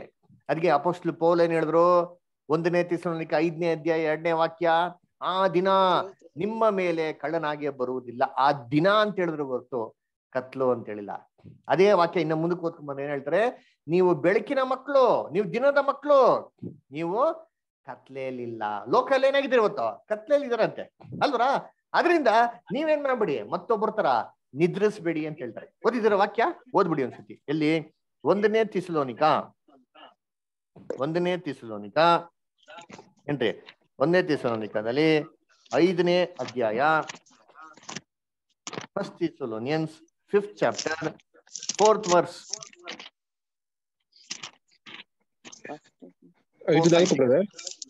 1ನೇ ಥೆಸಲೋನಿಕ 5ನೇ ಅಧ್ಯಾಯ 4, 5, 6. ಅವರು ಹೇಗೂ ತಪ್ಪಿಸಿಕೊಳ್ಳಲ. ಆದರೆ ಸಹೋದರರೇ, ಆ ದಿನವು ಕಳ್ಳರಂತೆ ನಿಮ್ಮ ಮೇಲೆ ಬರತಕ್ಕದ್ದಲ್ಲ. ನೀವು ಕತ್ತಲೆಯಲ್ಲಿ ಇರುವವರಲ್ಲ, ನೀವೆಲ್ಲರೂ ಬೆಳಕಿನವರು, ಹಗಲಿನವರು ಆಗಿದ್ದೀರಷ್ಟೇ. ನಾವು ರಾತ್ರಿಯವರು ಅಲ್ಲ, ಕತ್ತಲೆಯವರೂ ಅಲ್ಲ. ಆದ ಕಾರಣ ನಾವು ಇತರರಂತೆ ನಿದ್ದೆ ಮಾಡದೆ ಎಚ್ಚರವಾಗಿರೋಣ, ನಿದ್ದೆ ಮಾಡ್ಬಿಡ್ರಿ, ಸ್ವಚ್ಛಚಿತ್ತರಾಗಿರ್ರಿ, ನಿದ್ದೆ ಮಾಡ್ಬಿಡ್ರಿ, ನಿದ್ದೆ ಮಾಡ್ರಿ, ಎಚ್ಚರಿಕೆಯಿಂದಿರಿ ಅಂತ ಹೇಳ್ತಾರೆ. ಅಂದ್ರೆ ಈ ಸ್ಟೇಜ್ ಅಲ್ಲಿ ಏನಪ್ಪಾ, ಪರೋಕ್ಷ ಸ್ಟೇಜ್ ಅಲ್ಲಿ ಯಾರು ಅಲರ್ಟ್ ಆಗಿರ್ತಾರೋ ದೇವ್ರ ಮಕ್ಳಿಗೆ ಅಂತ ಕಾಣಿಸಂತ ಸ್ಟೇಜ್. ಅದರ ಎರಡನೇ ಸ್ಟೇಜು ಎಫಿಫೇನಿಯಾ ಸ್ಟೇಜ್ ಅಂತ ಹೇಳಿದ್ರೆ, ಅದು ಬ್ರೈಟ್ ಆಗಿ ಸೂರ್ಯ ಕಾಣಿಸಂತ ಸ್ಟೇಜ್. ಆ ವಾಕ್ಯದ ಆ ಪದದ ಎಫಿಫೇನಿಯಾ ಅಂತ ಪದದ ಅರ್ಥನೇ ಬ್ರೈಟ್ ಶೈನಿಂಗ್ ಅಂತ. ಈ ಸ್ಟೇಜ್ ಅಲ್ಲಿ ಯೇಸು ಕ್ರಿಸ್ತ ಮೊದಲು ಕಾಣಿಸ್ಕೊಂಡ್ರಲ್ಲ, ಅದಕ್ಕಿಂತ ತುಂಬಾ ಕ್ಲಿಯರ್ ಆಗಿ, ತುಂಬಾ ಕ್ಲಾರಿಟಿಯಿಂದ ಎಲ್ಲಾರ್ಗು ಕ್ಲೀನ್ ಆಗಿ ಏನಾಗ್ತದೆ ಗೊತ್ತಾಗಂತ ಸ್ಟೇಜು. 3ನೇ ಸ್ಟೇಜ್ ಏನಂತಂದ್ರೆ, ಸೂರ್ಯ ನೆತ್ತಿ ಮೇಲೆ ಇರ್ಬೇಕಾದ್ರೆ ಯಾವ ರೀತಿ ಎಲ್ಲಾರು ಗೊತ್ತಾಗ್ತಾರೋ ಆ ಸ್ಟೇಜ್. ಅದೀಗ ಅಪೋಕೊಲಾಪ್ಸಿಸ್ ಅಂತ ಗ್ರೀಕ್ ವಾರ್ತೆ. ಏನಿದು ಅಪೋಕೊಲಾಪ್ಸಿಸ್ ಅಂತಂದ್ರೆ ಏನ್ರಿ ಅಪೋಕಲಾಪ್ಸಿಸ್ ಅಂತ ವಾರ್ತೆ. ಇದ್ರ ಅರ್ಥ ಏನಪ್ಪಾ ಅಂದ್ರೆ ಪ್ರಕಟಿಸೋದು ಏನ್ರಿ, ಪ್ರಕಟಣೆ ಆಗೋದು ಅಲ್ವರ. ಇವಾಗ ನಮ್ಗೆ ಬೈಬಲ್ ಪ್ರಕಟಣೆ ಪುಸ್ತಕ ಇದೆ, ಕರೆಕ್ಟಾ? ಇಂಗ್ಲಿಷ್ ಅಲ್ಲಿ ಏನಂತಿದೆ? ರೆವಲ್ಯೂಷನ್. Very good. ರೆವಿಲೇಷನ್. ಏನಪ್ಪ ರೆವಲ್ಯೂಷನ್ ಅಂತಂದ್ರೆ ಅರ್ಥ ಅಂದ್ರೆ ಗುಪ್ತವಾಗಿರಂತ ವಿಚಾರನ ಹೊರಗಡೆ ತರದ ರೆವಲ್ಯೂಷನ್ ಅಂತ ಅರ್ಥ. ಇದೇ ಗ್ರೀಕ್ ಬೈಬಲ್ ಇದೆ ತೆಗೆದ್ ನೋಡಿದ್ರೆ ಪ್ರಕಟಣೆ ಪುಸ್ತಕಕ್ಕೆ ಏನಂತ ಹಾಕಿದ್ರು ಗೊತ್ತಾ? ಗ್ರೀಕ್ ಅಲ್ಲಿ ದ ಅಪೋಕಲಾಪ್ಸಿಸ್ ಆಫ್ ಜೀಸಸ್ ಕ್ರೈಸ್ಟ್ ಅಂತ ಹಾಕಿದ್ದಾರೆ. ಅಂದ್ರೆ ಏನ್ರಿ, ಯೇಸು ಕ್ರಿಸ್ತನ ಬಗ್ಗೆ ಇರೋಂತ ಪ್ರಕಟಿಸುದು ಅಂದ್ರೆ ಏನೋ ಒಂದು ವಿಚಾರ ಇತ್ತು, ಅದು ಗುಪ್ತವಾಗಿತ್ತು, ಇವಾಗ ಏನಾಗಿದೆ ಪ್ರಕಟೆ ಬೈಲಿಗೆ ಬಂದಿದೆ ಅಂತ ಅರ್ಥ. ಕರೆಕ್ಟ್ ಆಗಿ ಗೋಚರ ಆಗಿದೆ ಅಂತ. ಈ 3 ಸ್ಟೇಜ್. ಸರಿ, ಇವಾಗ ಏನ್ ಮಾಡೋಣ, ಈ 3 ಸ್ಟೇಜ್ ಬಗ್ಗೆ ಸ್ವಲ್ಪ ಡೀಟೇಲ್ ಆಗಿ ಏನ್ ಮಾಡೋಣ ನೋಡೋಣ. ಅದರ ಮೊದಲನೇದು ಪರೋಷ್ಯ, ಅದರ ಮುಂಜಾನೆ ಅಲ್ವರ. ಈ ವಾರ್ತೆದ ಅರ್ಥ ಏನಪ್ಪಾ ಅಂತಂದ್ರೆ ಏನ್ರಿ, ಪರೋಷ್ಯ ಅಂತಂದ್ರೆ ಪ್ರೆಸೆಂಟ್ ಅಂತ ಅರ್ಥ. ಪರೋಷನ ಏನರ್ಥ? ಅದಕ್ಕೆ ಗ್ರೀಕ್ ಅಲ್ಲಿ ಪ್ರೆಸೆನ್ಸ್, ಪ್ರತ್ಯಕ್ಷತೆ ಆಗಿರೋದು ಅಂತ ಅರ್ಥ. ಇವಾಗ ಸ್ಕೂಲಲ್ಲಿ ಮೇಡಮ್ ಏನ್ ಮಾಡ್ತಾರೆ, ಅಟೆಂಡೆನ್ಸ್ ಅಂತ ಗೊತ್ತಾ? ರೋಲ್ ನಂಬರ್ 1 ಅಂತಂದ್ರೆ ಮಕ್ಳು ಏನಂತಾರೆ?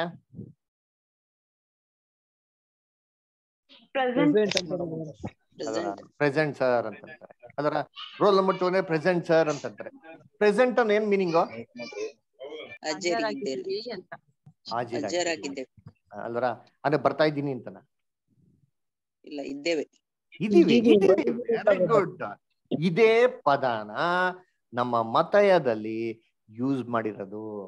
ಇವಾಗ ಯೇಸು ಕ್ರಿಸ್ತ ಏನು ಉತ್ತರ ಕೊಟ್ಟರು ಶಿಷ್ಯನಿಗೆ? ಆ ವಾಕ್ಯ ಇವಾಗ ಓದಿ, ಇವಾಗ ಅರ್ಥ ಆಗ್ತದೆ. ಮತೆಯ 24 ಏನ್ರಿ, ಮತೆಯ 24:3 ಓದಿ ಮೊದಲು. ಮತ್ತೆ 24:3 ಓದಿ. ಬಳಿಕ ಆತನು ಎಣ್ಣೆಯ ಮರಗಳ ಗುಡ್ಡದ ಮೇಲೆ ಕೂತಿದ್ದಾಗ ಶಿಷ್ಯರು ಆತನ ಬಳಿಗೆ ಪ್ರತ್ಯೇಕವಾಗಿ ಬಂದು, ಅದು ಯಾವಾಗ ಆಗುವುದು? ನೀನು ಪ್ರತ್ಯಕ್ಷನಾಗುವುದಕ್ಕೂ ಯುಗದ ಸಮಾಪ್ತಿಗೂ ಸೂಚನೆ ಏನು? ನೋಡ್ರ, ನೀನು ಏನಾಗೋದಿಕ್ಕೆ ಬದರ್? ಪ್ರತ್ಯಕ್ಷನಾಗುವುದಕ್ಕೂ. ಪ್ರತ್ಯಕ್ಷ. Very good. ನೀವು ಬರೋಣಕ್ಕೆ ಅಂತಂದ್ರ ಏನಂತ ಹಾಕಿದ್ದಾರೆ? ಬರೋಣ ಅಂತ ಹಾಕಿದಾರ ಅಥವಾ ಪ್ರತ್ಯಕ್ಷ ಅಂತ ಹಾಕಿದಾರ? ಪ್ರತ್ಯಕ್ಷ. ನೋಡ್ರ, ಸರಿ. ಇವಾಗ ಬರೋಣಕ್ಕೂ ಪ್ರತ್ಯಕ್ಷಕ್ಕೂ 2 ವಾರ್ತೆಗೂ ವ್ಯತ್ಯಾಸ ಐತಾ ಇಲ್ವಾ? ಇದೆ. ಸರಿ, ಬರೋಣ ಏನರ್ಥ? ಬಂದ್ಬಿಟ್ಟಾರೆ ಅಂತಾನ, ಬರ್ತಾ ಇದಾರೆ ಅಂತಾನ? ಬರ್ತಾ ಇದಾರೆ. Very good. ಸರಿ, ಬರ್ತಾ ಇದಾರೆ ಅಂತ ಅರ್ಥ. ಬರೋಣ ಅಂದ್ರೆ coming, I am coming, not at come, I am coming coming coming ಅಂತ ಅರ್ಥ. ಅದರ ಸರಿ. ಪ್ರತ್ಯಕ್ಷ ಅಂತ ಏನರ್ಥ? ಬಂದಿದ್ದಾರೆ ಅಂತ ಅರ್ಥ. ಇದನ್ನೇ ಯೇಸು ಕ್ರಿಸ್ತನ್ಗೆ ಶಿಷ್ಯನಿಗೆ ಕೇಳೋದು, ಸ್ವಾಮಿ ನೀ ಬಂದ್ಬಿಟ್ಟಿದ್ದೀರಂತೆ ಹೆಂಗ್ ಸ್ವಾಮಿ ನಾನು ಕಂಡಿಡಿಯೋದು ಅಂತ ಹೇಳ್ಬೇಕ್ರೆ, ಅವಾಗ ಯೇಸು ಕ್ರಿಸ್ತ ಏನ್ ಹೇಳ್ತಾರೆ? ಇನ್ನ ಪ್ರತ್ಯಕ್ಷತೆಗೆ ಇರುವಂತ ಒಂದು ಸೂಚನೆನೇ ಏನ್ ಮಾಡೋದಿಲ್ಲ ಇಲ್ಲಿ ಕೊಡೋದು.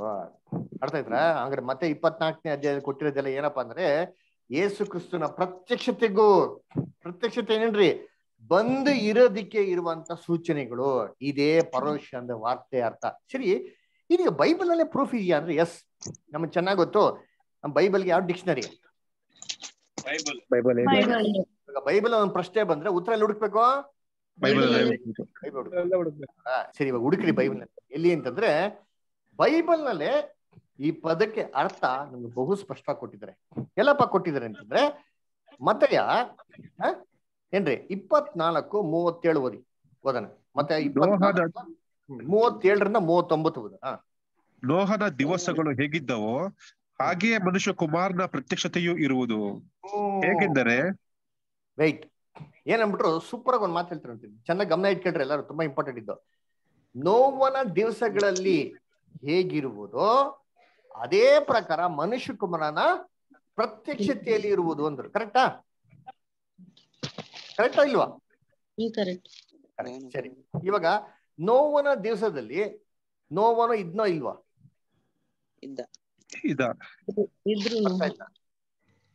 ಇದ್ರು. ಅಯ್ಯೋ, ನೋವ ದೂರದಿಂದ ಬರ್ತಾ ಇದ್ಲ್ವಾ? ನೋವ ದೂರದಿಂದ ಬರ್ತಾ ಇದ್ರಲ್ಲ, ಅಲ್ಲೇ ಇದ್ರು. ಅದೇ ತರ ಮನುಷ್ಯ ಕುಮಾರನ ಪ್ರತ್ಯಕ್ಷತೆ ದಿನದಲ್ಲಿ ಕೂಡ ಮನುಷ್ಯ ಕುಮಾರನ ಇರ್ತಾನೆ. ಬರ್ತಾ ಇರ್ತಾರೆ ಅಂತಲ್ಲ, ಇರ್ತಾರೆ. ಎಲ್ಲಿರ್ತಾರೆ? ಇಲ್ಲೇ ಇರ್ತಾರೆ. ಅದನ್ನ ಹೇಳೋದು ಯೇಸು ಕ್ರಿಸ್ತು. ಇನ್ನೊಂದ್ಸರಿ ಓದಿ ಬಿಡ್ತಾರೆ, ಕಂಟಿನ್ಯೂ ಮಾಡಿ ಬಿಡ್ತಾರೆ, ಹಂಗೆ ಓದಿ.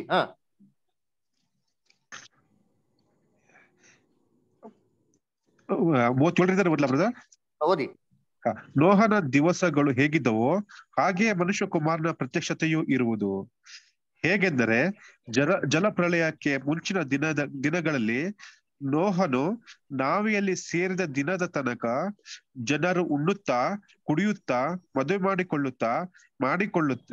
ಮಾಡಿಕೊಡುತ್ತಾ ಇದ್ದು, ಪ್ರಳಯದ ನೀರು ಬಂದು ಎಲ್ಲರನ್ನು ಒಡಕೊಂಡು ಹೋಗುವ ತನಕ ಏನೂ ತಿಳಿಯದೇ ಇದ್ದರಲ್ಲ. ಅದರಂತೆ ಮನುಷ್ಯ ಕುಮಾರನು ಪ್ರತ್ಯಕ್ಷನಾಗುವ ಕಾಲದಲ್ಲಿಯೂ ಇರುವುದು.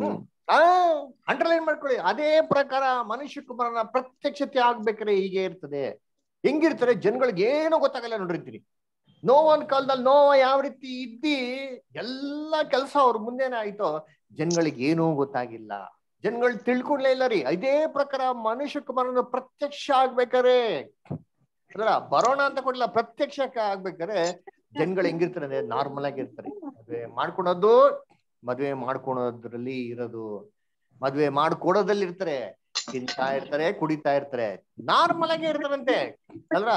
ಅವ್ರಿಗೆ ಗೊತ್ತೇ ಆಗಲ್ವಂತೆ ಯಾವ ರೀತಿ ನೋವೊಂದ್ ಕಾಲದಲ್ಲಿ ಜಳೆ ಪಳೆ ಬಂದು ಎಲ್ಲ ಹೊಡ್ಕೊಂಡ್ಬಿಡ್ತು, ಆಮೇಲೆ ಗೊತ್ತಾಯ್ತು. ಅದೇ ಪ್ರಕಾರ ಏನ್ರಿ ಇದು, ಈ ಸಿಸ್ಟಮ್ ನಾಶ ಆಗ್ಬೇಕಾದ್ರೆ ಜನಗಳಿಗೆ ಏನಾಗೋದು ಗೊತ್ತಾಗೋದು ಅಂತ ಏನ್ ಮಾಡ್ತಾರೆ ಹೇಳ್ತಾರೆ. ಅದಕ್ಕೆ ಮನುಷ್ಯ ಕುಮಾರನ ಪ್ರತ್ಯಕ್ಷತೆಯಲ್ಲೂ ಇರುವುದು. ನೋಡಿ, ಇದೇ ವಾಕ್ಯ ಮತ್ತೆ ಬಂದಿರೋಂಥ ವಾಕ್ಯ ಲೂಕಾದಲ್ಲಿ ತುಂಬಾ ಚೆನ್ನಾಗಿ ಹಾಕಿದ್ದಾರೆ. ಎಲ್ಲಪ್ಪ ಹಾಕಿದ್ದಾರೆ ಅಂತಂದ್ರೆ, ಲೂಕಾದಲ್ಲಿ 17ನೇ ಅಧ್ಯಾಯ ನೋಡಿ. ಲೂಕಾದಲ್ಲಿ 17:26 ಬುಧರ್. ಓದಿ ಲೂಕ 17:26 ಓದಿ ಬುಧರ್. ನೋಹನ ದಿನಗಳಲ್ಲಿ ನಡೆದ ಹಾಗೆಯೇ ಮನುಷ್ಯ ಕುಮಾರ ದಿನದಲ್ಲಿಯೂ ನಡೆಯುವುದು. ಅಂಡರ್ಲೈನ್ ಮಾಡ್ಕೊಳ್ಳಿ. ನೋವನ ದಿವಸಗಳಲ್ಲಿ ಹೇಗೇ ನಡೀತು ಅದೇ ಪ್ರಕಾರ ಮನುಷ್ಯ ಕುಮಾರನ ದಿವಸಗಳು ಅಂತ ಅಂದ್ಬಿಟ್ರು. ಇಲ್ಲಿ ಪ್ರತ್ಯಕ್ಷ ಅಂತ ವಾರ್ತೆನೇ ಹಾಕಿಲ್ಲ ನೋಡ್ರಿ. ಏನ್ ಹಾಕ್ಬಿಟ್ಟ? ಮನುಷ್ಯ ಕುಮಾರನ ದಿವಸಗಳು. ಇವಾಗ ನೋವನ ದಿವಸಗಳಲ್ಲಿ ನೋವ ಇದ್ನೋ ಇಲ್ವೋ? ಇದ್ದ. ಅದೇ ತರ ಮನುಷ್ಯ ಕುಮಾರನ ದಿವಸ ಅಂತ ಹೇಳ್ಬೇಕಾರೆ ಯಾರಿರ್ಬೇಕಾ? ಮನುಷ್ಯ ಕುಮಾರ ಇರ್ಬೇಕಾ ಬೇಡವಾ? ಇರ್ಬೇಕಾ ಬೇಡವಾ? ಇರ್ಬೇಕು ನೋಡ್ರಿ. ಇದೇ ವಾಕ್ಯ.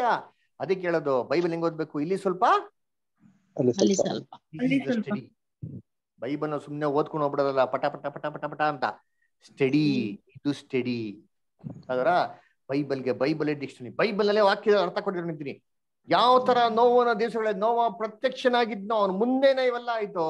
ಯೇಸು ಕ್ರಿಸ್ತನ ಪ್ರತ್ಯಕ್ಷತೆಯಲ್ಲಿ ಆತನ ದಿನಗಳಲ್ಲೇ ಇವೆಲ್ಲ ಸಂಭವಿಸೋದು ಅಲ್ವರ. ಹಂಗಾರೆ ಮತ್ತೆ 23ನೇ ಅಧ್ಯಾಯದಲ್ಲಿ ಯೇಸು ಕ್ರಿಸ್ತು ಏನಂತ ಹೇಳಿದ್ರು ಅಂತಂದ್ರೆ ಏನ್ರಿ, ಆದ ಕಾರಣ ಯಾರೋ ನಿನ್ಗೆ ಅಡವಿಯಲ್ಲಿ ಇದ್ದಾನೆ ಅಂತ ಹೇಳಿದ್ರೆ ಏನ್ರಿ, ಯಾರೋ ನಿನ್ಗೆ ಕೋಣೆಯಲ್ಲಿ ಇದ್ದಾನೆ ಅಂತಂದ್ರೆ ದಯವಿಟ್ಟು ನಂಬೇಡಿ ಅಲ್ವರ. ಇವಾಗ ಯೇಸು ಕ್ರಿಸ್ತು ಕೋಣೆಯಲ್ಲಿ ಕಾಣಿಸ್ಕೊಂಡಿರ್ತಾನೆ.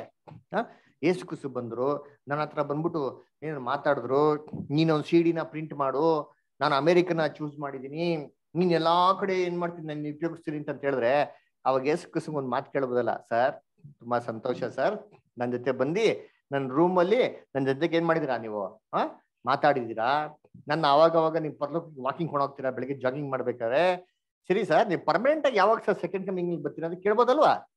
ಇದೆಲ್ಲ ಯಾರ ಕೇಳ್ತಾರಾ? ಕೇಳಲ್ಲ. ಯಾಕೆ ಕೇಳಲ್ಲ? ಇವೆಲ್ಲ ಸತ್ಯವೇದ ಇಲ್ದಿರಂತ ಬುಡೆ ಮಾತುಗಳು ಅದರ. ಬಂದ್ಬಿಟ್ರಂತೆ ಯೇಸು ಕ್ರಿಸ್ತು ಇವ್ರು ಹಿಂಗೆ ವಾಕಿಂಗ್ ಮಾಡ್ಕೊಂಡು ಹೋಗ್ತಾ ಇದ್ರು ಅಂತ ಹಂಗೇ ಎಳ್ಕೊಂಡು ಹೋಗ್ಬಿಟ್ರಂತೆ ಪರಲೋಕಕ್ಕೆ. ಹೋಗ್ಬಿಟ್ಟು ಯೇಸು ಕ್ರಿಸ್ತನ ಜೊತೆಗೆ ನರಕ ಮತ್ತೆ ಸ್ವರ್ಗ ಟೂರ್ ಮಾಡಿ ವಾಪಸ್ ಕರ್ಕೊಂಡ್ಬಂದು ಡಿನ್ನರ್ ಮಾಡ್ಕೊಂಡು ಬಿಟ್ಬಿಟ್ರಂತೆ. ಇಲ್ಲಿ ನೀನ್ ಹೋಗಪ್ಪ ಸಂದೇಶ ತಗೊಂಡೋಗುವಂತ. ಇಲ್ಲಪ್ಪ, ಇಲ್ಲಿ ಪ್ರಶ್ನೆ ಐತಲ್ಲ, ಈ ಪ್ರಶ್ನೆಗೆ ಉತ್ತರ ಕೇಳ್ಬೋದಲ್ವ ಸರ್? ನೀವು ಎಲ್ಲಿ ಎರಡನೇ ಬರೀಕಲ್ಲಿ ಯಾವಾಗ ಬರ್ತೀರಾ, ಪರ್ಮನೆಂಟ್ ಆಗಿ ಯಾವಾಗ ಬರ್ತೀರಾ ಸರ್ ಅಂತ ಕೇಳ್ಬೋದಲ್ವಾ? ಯಾಕೆ ಕೇಳಲ್ಲ? ಯಾಕೆಂದ್ರೆ ಕಟ್ಟುಕತೆಗಳಿಗೆ ಕಿವಿ ಕೊಡುವಂತ ಕಾಲ ಬರ್ತಂತೆ ವಾಕ್ಯನೇ ಐತೆ ಅಲ್ವರ. ಅದಕ್ಕೆ ಯೇಸು ಕ್ರಿಸ್ತು ಇಂಥ ಮಾತುಗಳನ್ನ ನಂಬೇಡಿ. ಮತ್ತೆ ಏನ್ ನಂಬೋದು ಅಂತಂದ್ರೆ ಯೇಸು ಕ್ರಿಸ್ತು ಕ್ಲೀನ್ ಆಗಿ ಹೇಳ್ಬಿಟ್ರು, ನೋಡಪ್ಪ ನಾನು ಆಕಾಶದಲ್ಲಿ ಹಂಗೆಲ್ಲ ಲ್ಯಾಂಡ್ ಆಗೋದಿಲ್ಲ, ದಯವಿಟ್ಟು ಅದಕ್ಕೆ ನನ್ನ ಕಂಡಿಡಿಬೇಕು ಅಂತ ನಿಮ್ಗೆ ಏನ್ ಬೇಕು? ಸೂಚನೆ ಬೇಕು. ಆ ಸೂಚನೆಗಳನ್ನೇ ಯೇಸು ಕ್ರಿಸ್ತು ಏನ್ ಮಾಡಿದ್ ನಮಗೆ ಕೊಟ್ಟಿದ್ ನೋಡಿ. ಇವಾಗ ಇನ್ನೊಂದ್ಸತಿ ಓದಿ, ಮ್ಯಾಥ್ಯೂ 24:3 ಓದಿ ಬುದ. ಮ್ಯಾಥ್ಯೂ 24:3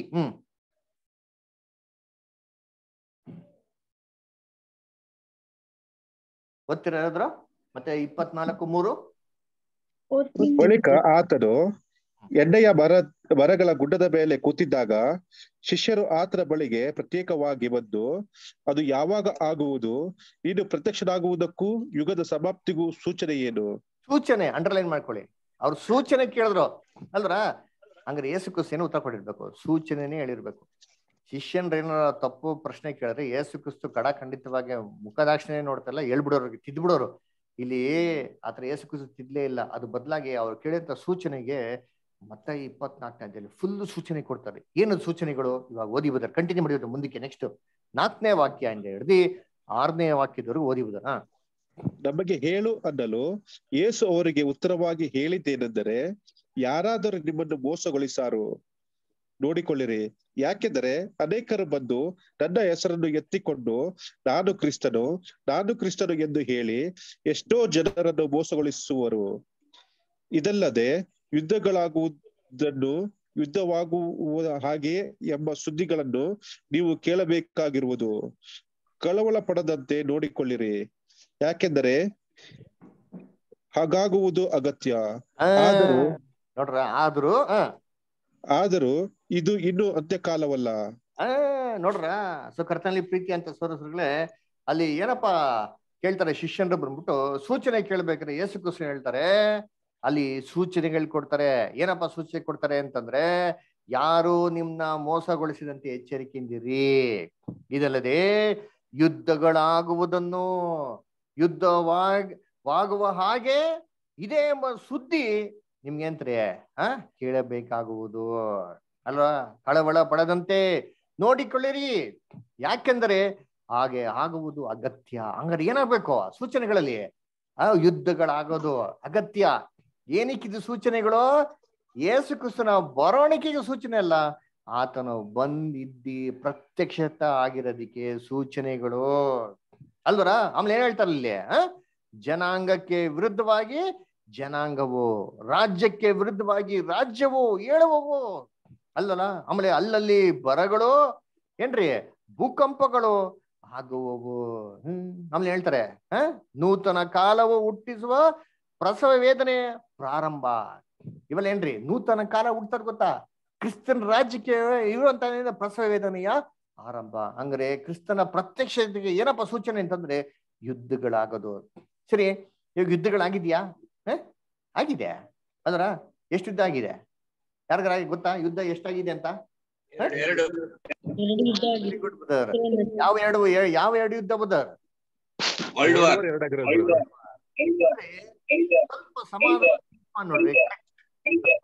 ಸ್ವಲ್ಪ ಸಮಾಧಾನ ಥಿಂಕ್ ನೋಡ್ರಿ. ವರ್ಲ್ಡ್ ವಾರ್ ಮಿಟ್ ಮಾಡ್ಕೊಂಬಿಡಿ ದಯವಿಟ್ಟು, ಥ್ಯಾಂಕ್ ಯು. ಅದರ ವರ್ಲ್ಡ್ ವಾರ್ ಯಾಕಪ್ಪ? 2000 ವರ್ಷದ ಇತಿಹಾಸದಲ್ಲಿ ಆಗದಿರಂತ ಯುದ್ಧ ಯಾಕೆ ಇವಾಗ ಆಯ್ತು? ಯಾವಾಗ ಥಿಂಕ್ ಮಾಡಿದಿರಾ? ವರ್ಲ್ಡ್ ವಾರ್ ಯಾಕೆ ಇವಾಗ ಆಗಿದೆ? ಯುದ್ಧಗಳಾಗಿಲ್ವ ಇದಕ್ಕಿಂತ ಮುಂಚೆ? ಎಂತೆಂತ ಯುದ್ಧಗಳಾಗಿದೆ.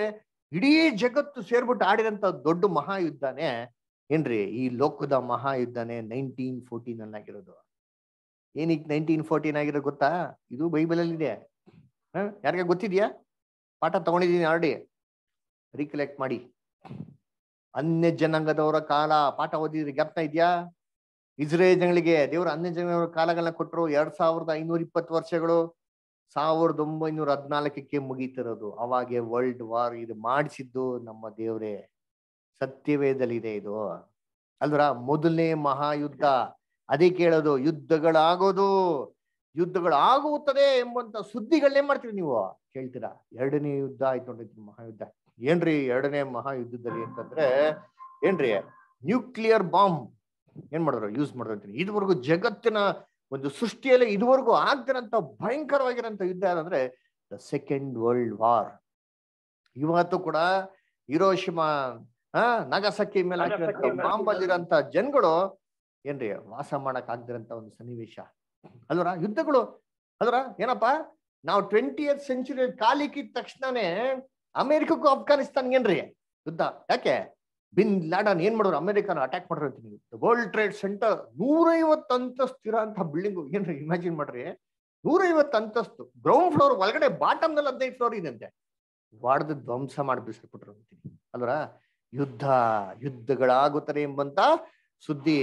ನೀವು ನೋಡ್ದ ಅಂತಂದ್ರೆ ಎಷ್ಟಪ್ಪ ಯುದ್ಧಗಳಾಗಿದೆ ಅಂತಂದ್ರೆ ಇತ್ತೀಚೆಗೆಯಲ್ಲಿ ಏನ್ರಿ 19ನೇ ಶತಮಾನ ತಗೊಂಡ ಅಂತಂದ್ರೆ ರಷ್ಯಾ ಸಿವಿಲ್ ವಾರ್, ಅದರ ಸ್ಪ್ಯಾನಿಷ್ ವಾರು, ಅರಬ್ ಇಸ್ರೇಲ್ ವಾರು, ಅದರ Korean ವಾರು, Vietnam ವಾರು, Afghan ವಾರು, Iran Iraq ವಾರು, Kuwait ವಾರು, Gulf ವಾರು, ಅದರ ಸಿರಿಯನ್ ವಾರು, ಮೆಕ್ಸಿಕೋ ಕ್ರೈಸಿಸ್, ಯೆಮೆನ್ ಅಲ್ಲಿ ಆಗಿರೋಂಥ ಯುದ್ಧ, ಶ್ರೀಲಂಕಾ LTT ಆಗಿರೋಂಥ ಯುದ್ಧ, ಇಂಡಿಯಾ ಪಾಕಿಸ್ತಾನ್ ಕಾರ್ಗಿಲ್ ವಾರ್, ಮಿಯಾನ್ಮಾರ್ ಅಲ್ಲಿ ಆಗಿರೋಂಥ ಯುದ್ಧ, Libya, Egypt, Syria, Jordan, ISIS, ಅರ್ಮೀನಿಯಾ, ಅಜ್ಬೈಜಾನ್ ಯುದ್ಧ. ಏನ್ರಿ ನೀವು ಹಾಕೊಂಡು ಹೋಗ್ತಾ ಇದ್ರ ಲೆಕ್ಕಗಳು ಲೆಕ್ಕನೇ ಇಲ್ಲ ರೀ. ಅದರ ಇಷ್ಟೊಂದು ಯುದ್ಧಗಳು ಇತ್ತೀಚೆಗೆ ಆಗಿರೋಂಥ ಏನ್ರಿ ಒಂದು ಹೊಸ ಯುದ್ಧ ತುಂಬಾ ಭಯಂಕರವಾಗಿರೋ ಲೆವೆಲ್ ಆಗಿದೆ ಅಂದ್ರೆ ರಷ್ಯಾ ಯುಕ್ರೇನ್. ಎಲ್ಲರೂ ತಿಳ್ಕೊಂಡ್ಬಿಟ್ರು ಇದೇ 3rd ವರ್ಲ್ಡ್ ವಾರ್ ಮುಗೀತು, ಇದೇ ಜಗತ್ತಿನ ಅಂತ್ಯ ಅಂತ. ಆಲ್ಮೋಸ್ಟ್ 1 ವರ್ಷದಿಂದ ಏನಾಗ್ತದೆ ಯುದ್ಧ ನಡೀತಿದೆ, ಊರ್ನೇ ಧ್ವಂಸ ಮಾಡಾಕ್ಬಿಟ್ರಿ. ಅಲ್ರ ಈ ತರ ಯುದ್ಧ ಎಲ್ಲರೂ ಆಗಿದೆ ಇತಿಹಾಸದಲ್ಲಿ ಎಲ್ಲೂ ಇಲ್ಲರೇ. ನೀವು ತೆಗಿರಿ ಯುದ್ಧಗಳಾಗಿದೆ, ಆದ್ರೆ ಈ ತರ ಮಹಾಯುದ್ಧ ಎಲ್ಲೂ ಆಗಿಲ್ಲ. ಅದರ ಕಂಪ್ಲೀಟ್ ಆಗಿ ಏನ್ ಮಾಡ್ಬಿಟ್ರಂತೆ, ವರ್ಲ್ಡ್ ಫುಲ್ ಪ್ರೆಷರ್ ಆಗ್ತಾ ಇದಾರೆ. ರಷ್ಯಾ ಜಗ್ತಾನೆ ಇಲ್ಲ. ಯುಕ್ರೇನ್ ಒಂದ್ ಚಿಕ್ಕದಾಗಿರಂತ ಪವರ್ಲೆಸ್ ನೇಷನ್ ರೀ. ಅದರ ಏನ್ ಮಾಡಕ್ ಆಗ್ತಲ್ಲ, ಆ ನೇಷನ್ ನ ಒಡೆದಾಗಕ್ಕೆ ಆಗ್ತಾ ಇಲ್ಲ. ಇವತ್ತು ಕೂಡ ಏನ್ ಮಾಡ್ತಾರೆ, ಎದುರಿಸಿ ನಿಂತ ನೋಡಿದ್ರಿ. ಅದರ ಅದಕ್ಕೆ ಯುದ್ಧಗಳಾಗೋದು. ನೆಕ್ಸ್ಟ್ ಅತಿ ಶೀಘ್ರದಲ್ಲಿ ಏನಾಗ್ತಾರೆ, ಎಂತ ಯುದ್ಧ ಆಗೋದು, ವರ್ಲ್ಡ್ ವಾರ್ 3 ಸಿದ್ಧ ಆಗ್ತಾ ಇದೆಯಾ? ನಾನೇನ್ ಹೇಳೋದು, ಟಿವಿ ಹೇಳ್ತಾರೆ, paper ನೋಡಿರ್ತೀನಿ, shocking news, breaking news. ಏನು, ಅತಿ ಶೀಘ್ರದಲ್ಲಿ 3ನೇ ಮಹಾಯುದ್ಧ ಆಗ್ತದೆ. ಅಲ್ವರ north Korea, south Korea, China, Japan, Russia ಇವರೆಲ್ಲ ಒಟ್ಟಿಗೆ ಸೇರ್ಬಿಟ್ಟು ವೆಸ್ಟರ್ನ್ ಅಲೈಸ್. ಯಾರು ವೆಸ್ಟರ್ನ್ ಅಲೈಸು? UK, US, ಇಂಡಿಯಾ ಇವರೆಲ್ಲ ಸೇರ್ತಾ ಒಟ್ಟಿಗೆ ಅಫ್ಘಾನಿಸ್ತಾನೋ, ಪಾಕಿಸ್ತಾನೋ, ತಾಲಿಬಾನು, ಸಿರಿಯಾ, ಟರ್ಕಿ ಇವರೆಲ್ಲ ಏನಾಗ್ತಾರೆ, ರಷ್ಯಾ ಕಡೆಗೆ ಸೇರ್ತಾರೆ. ಬೈಬಲ್ನ ಪ್ರಾಫಸಿನ ಇದೆ, ಎಜಿಕೇಲ್ 38-39 ದೇವಚಿತ್ರ, ಅದು ಕೂಡ ನೋಡೋಣ. ಅಲ್ವರ ಕರ್ತನಲ್ಲಿ ಪ್ರೀತಿ ಅಂತ ಸೋದರಗಳೇ, ಗೋಗ್ ಮತ್ತೆ ಮಗಾಗ್ ಅತಿ ಶೀಘ್ರದಲ್ಲಿ ನಮ್ಮ ಕಣ್ಣು ಮುಂದೆ ಇವೆಲ್ಲ ನೆರವೇರ್ತದೆ. ಅಲ್ವರ ಇದು ಏನ್ರಿ ಸಣ್ಣ ಪುಟ್ಟ ಲೆವೆಲ್ ಅಲ್ಲಿ ಆಗಂತ ಯುದ್ಧಗಳಲ್ಲ ರೀ. ಯೇಸು ಕ್ರಿಸ್ತ ಹೇಳ್ತಾರೆ ಮತ್ತೆ 24 ಹೇಳ್ಬೇಕು, ಇವೆಲ್ಲ ಹೆಂಗಿರ್ತಾರೆ ಅಂದ್ರೆ ಇದುವರೆಗೂ ಸಂಭವಿಸ್ತಿರಂತ ಒಂದು ದಿನಗಳ ತರ ಇರ್ತಾರೆ. ಇದುವರೆಗೂ ಸಂಭವಿಸ್ತಿರಂತ ದಿನಗಳ ತರ ಏನಾಗಿರ್ತದೆ ಇದಿರ್ತಂತೆ. ಓದಿಬೇಕಾರೆ ಅಲ್ಲೇ ಮತ್ತೆ 24 ಬುಧರ್, ಮತ್ತೆ 24ನೇ ಅಧ್ಯಾಯದಲ್ಲಿ 21 ಬುಧರ್. ಅಂತ ಸಂಕಟವು ಲೋಕ ಹುಟ್ಟಿದ್ದು ಮೊದಲುಗೊಂಡು ಇಂದಿನವರೆಗೂ ಆಗಲಿಲ್ಲ, ಇನ್ನು ಮೇಲೆಯೂ ಆಗುವುದಿಲ್ಲ. ಇನ್ನು ಮೇಲೂ ಆಗೋದಿಲ್ಲ ಅಂತೆ. ಎಂಥ ಯುದ್ಧ ರೀ, ಎಂಥ ಕಷ್ಟ ಸಂಕಟಗಳ್ರಿ. ಯಾವ ತರ ಇಮ್ಯಾಜಿನ್ ಮಾಡಿದ್ರ, ಡೀಸೆಲ್ ಪ್ರೈಸು, ಪೆಟ್ರೋಲ್ ಪ್ರೈಸು ಈ ರೀತಿ ಹೋಗ್ತಾರೆ ಅಂತ. ಏನ್ರಿ ಎಣ್ಣೆ ಬೆಲೆ, ಮನೆ ಅಡ್ಗೆ ಮಾಡಂತ ಎಣ್ಣೆ ಬೆಲೆ 200 ರೂಪಾಯಿ. ನಮ್ಮ ದೇಶ ಎಷ್ಟೋ ಪರವಾಗಿಲ್ಲ ಏನ್ರಿ. ಅಮೇರಿಕ ಅಲ್ಲಿ 1 kg ಟೊಮೆಟೊ ಎಷ್ಟು ಗೊತ್ತಾ? ಎಷ್ಟು ಗೊತ್ತಾ? ಯಾರಿಗೆ ಗೊತ್ತಿದ್ಯಾ? $12 ಅಂತೆ. ಏನಪ್ಪ $12 ಅಂತಂದ್ರೆ ನಿಮ್ ಇಂಡಿಯನ್ ರೇಟಿಗೆ ಹಾಕೊಂಡಂದ್ರೆ 1000 ರೂಪಾಯಿ. ಶ್ರೀಲಂಕಾಲಿ ಏನ್ರಿ 1 ಕೋಳಿ ಮೊಟ್ಟೆ ಎಷ್ಟು ಗೊತ್ತಾ? 1 ಕೋಳಿ ಮೊಟ್ಟೆ 150 ರೂಪಾಯಿ. 1 ಕೋಳಿ ಎಷ್ಟು ಗೊತ್ತಾ? 1500 ರೂಪಾಯಿ ರೀ. ಪಾಕಿಸ್ತಾನಲ್ಲಿ ನೋಡಿದ್ರೆ ಬೆಲೆ ಏನಾಗಿದೆ, ಅಷ್ಟೊಂದು ಏನ್ರಿ ಆಕಾಶಕ್ಕೆ ಮುಟ್ಟಿದೆ. ಇದಕ್ಕೆ ಈ ಕಷ್ಟ ಸಂಕಟಗಳು ಹೆಂಗಿರ್ತಾರೆ ಅಂತಂದ್ರೆ ಇದುವರೆಗೂ ಬರ್ದಿರಂತ ರೀತಿಲಿ ಇರ್ತಾರೆ. ಇವಾಗ ಹೊಸ ಯುದ್ಧ ಶುರು ಆಗಿದೆ ನೋಡಿರ್ತೀನಿ. ಎಂತ ಯುದ್ಧ? ಬಯೋ ವಾರ್ಫೇರ್ ಅಲ್ವರ. ಇವಾಗ ಬಂತಲ್ಲ ಕೋವಿಡ್, ಏನು ಇದು ವೈರಸ್ ಯಾರು ಕಂಡಿಡ್ತಿತ್ತ? ಚೈನಾದವರು ಅಲ್ವರ. Biological warfare ನೋಡಿರ್ತೀನಿ. ಯಾರ ಮನೆಗೂ ಬರಂಗಿಲ್ಲ, ಒಂದು ಗನ್ ಯೂಸ್ ಮಾಡಂಗಿಲ್ಲ, ಒಂದು ಬುಲೆಟ್ ಯೂಸ್ ಮಾಡಂಗಿಲ್ಲ, ಗಾಳಿಯಲ್ಲೇ ಬಂದ್ಬಿಡ್ತು ನೋಡಿರ್ತೀನಿ ಕಾಯಿಲೆ.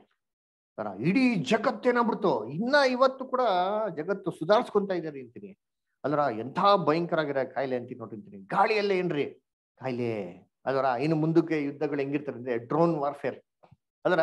ಇದು ನೋಡಿದ್ರಾ, ರಷ್ಯಾ ಕೂಡ ಯುಕ್ರೇನ್ ಇದನ್ನೇ ಟೆಕ್ನಾಲಜಿ ಯೂಸ್ ಮಾಡ್ತಾರ. ಯಾರೋ ಫ್ಲೈಟ್ ಅಲ್ಲಿ ಹೋಗ್ತಾನೆ ಇಲ್ಲ, ಮನುಷ್ಯನೇ ಇಲ್ಲ. Unmanned aircraft. Osama bin Laden ಹೆಂಗ್ ಸಾಯಿಸಿದ್ದು, ಇದೇ ತರ ಒಂದು ಏರ್ಕ್ರಾಫ್ಟ್, ಮನುಷ್ಯನೇ ಇಲ್ಲ.